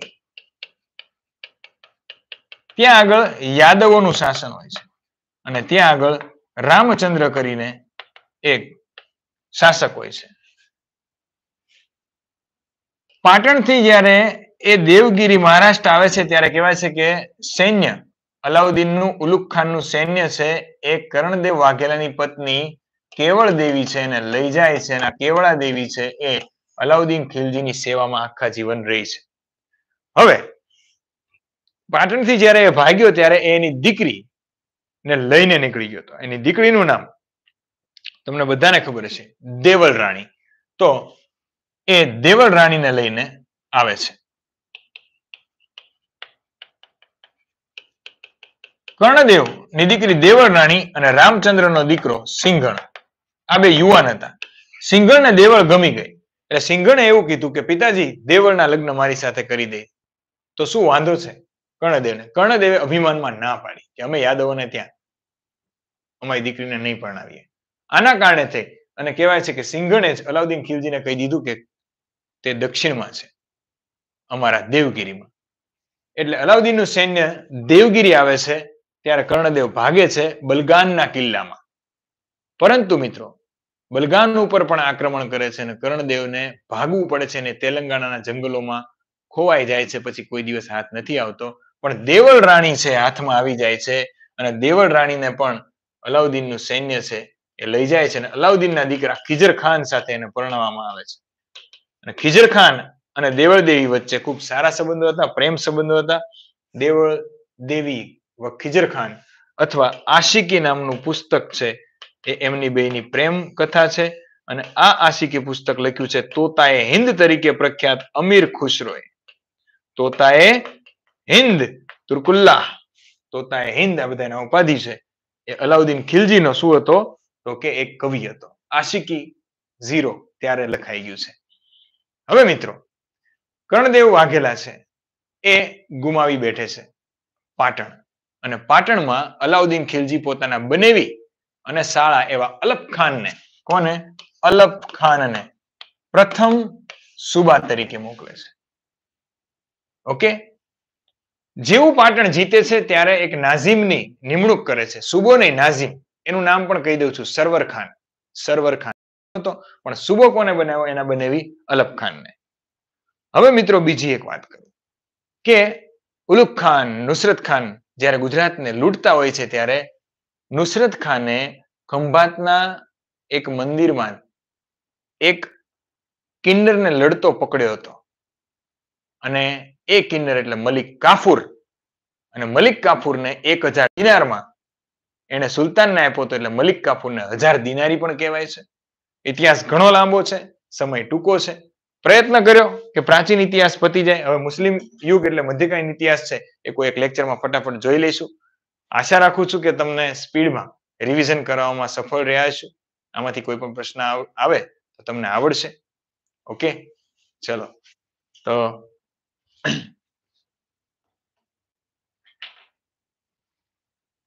દિવ્યાબા વાઘેલા એવું કહે છે તમે 4 કલાકથી સતત ઉભા છો.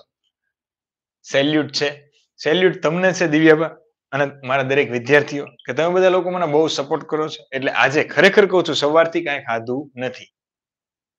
સવારથી અત્યારે એક આ જ્યુસ પીધું અને એક બપોરે પીધું હતું. My health was not good at all. But આ તાકાત તમારા પ્રેમથી જ આવે છે અને આ જ તાકાત તમારી અંદર રહે અને તમે પણ પરીક્ષા પાસ કરો એવી આશા છે.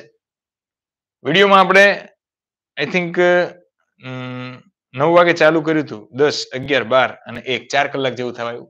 4 કલાકમાં માંડ સ્પીડમાં આપણે ઇતિહાસનું ખાલી રિવિઝન કર્યા છે. બાકી ભણવામાં તો બહુ કલાકો જાય. તમને કામ આવશે એનું મને વિશ્વાસ છે. વિડીયોને શેર કરી દેજો, લોકો સુધી પહોંચાડજો, જેથી કરીને બધા લોકો છે એ થોડું થોડું આપણું જોવે અને આનંદ લે. ઓકે, ચલો ગુડ નાઇટ કરીશું.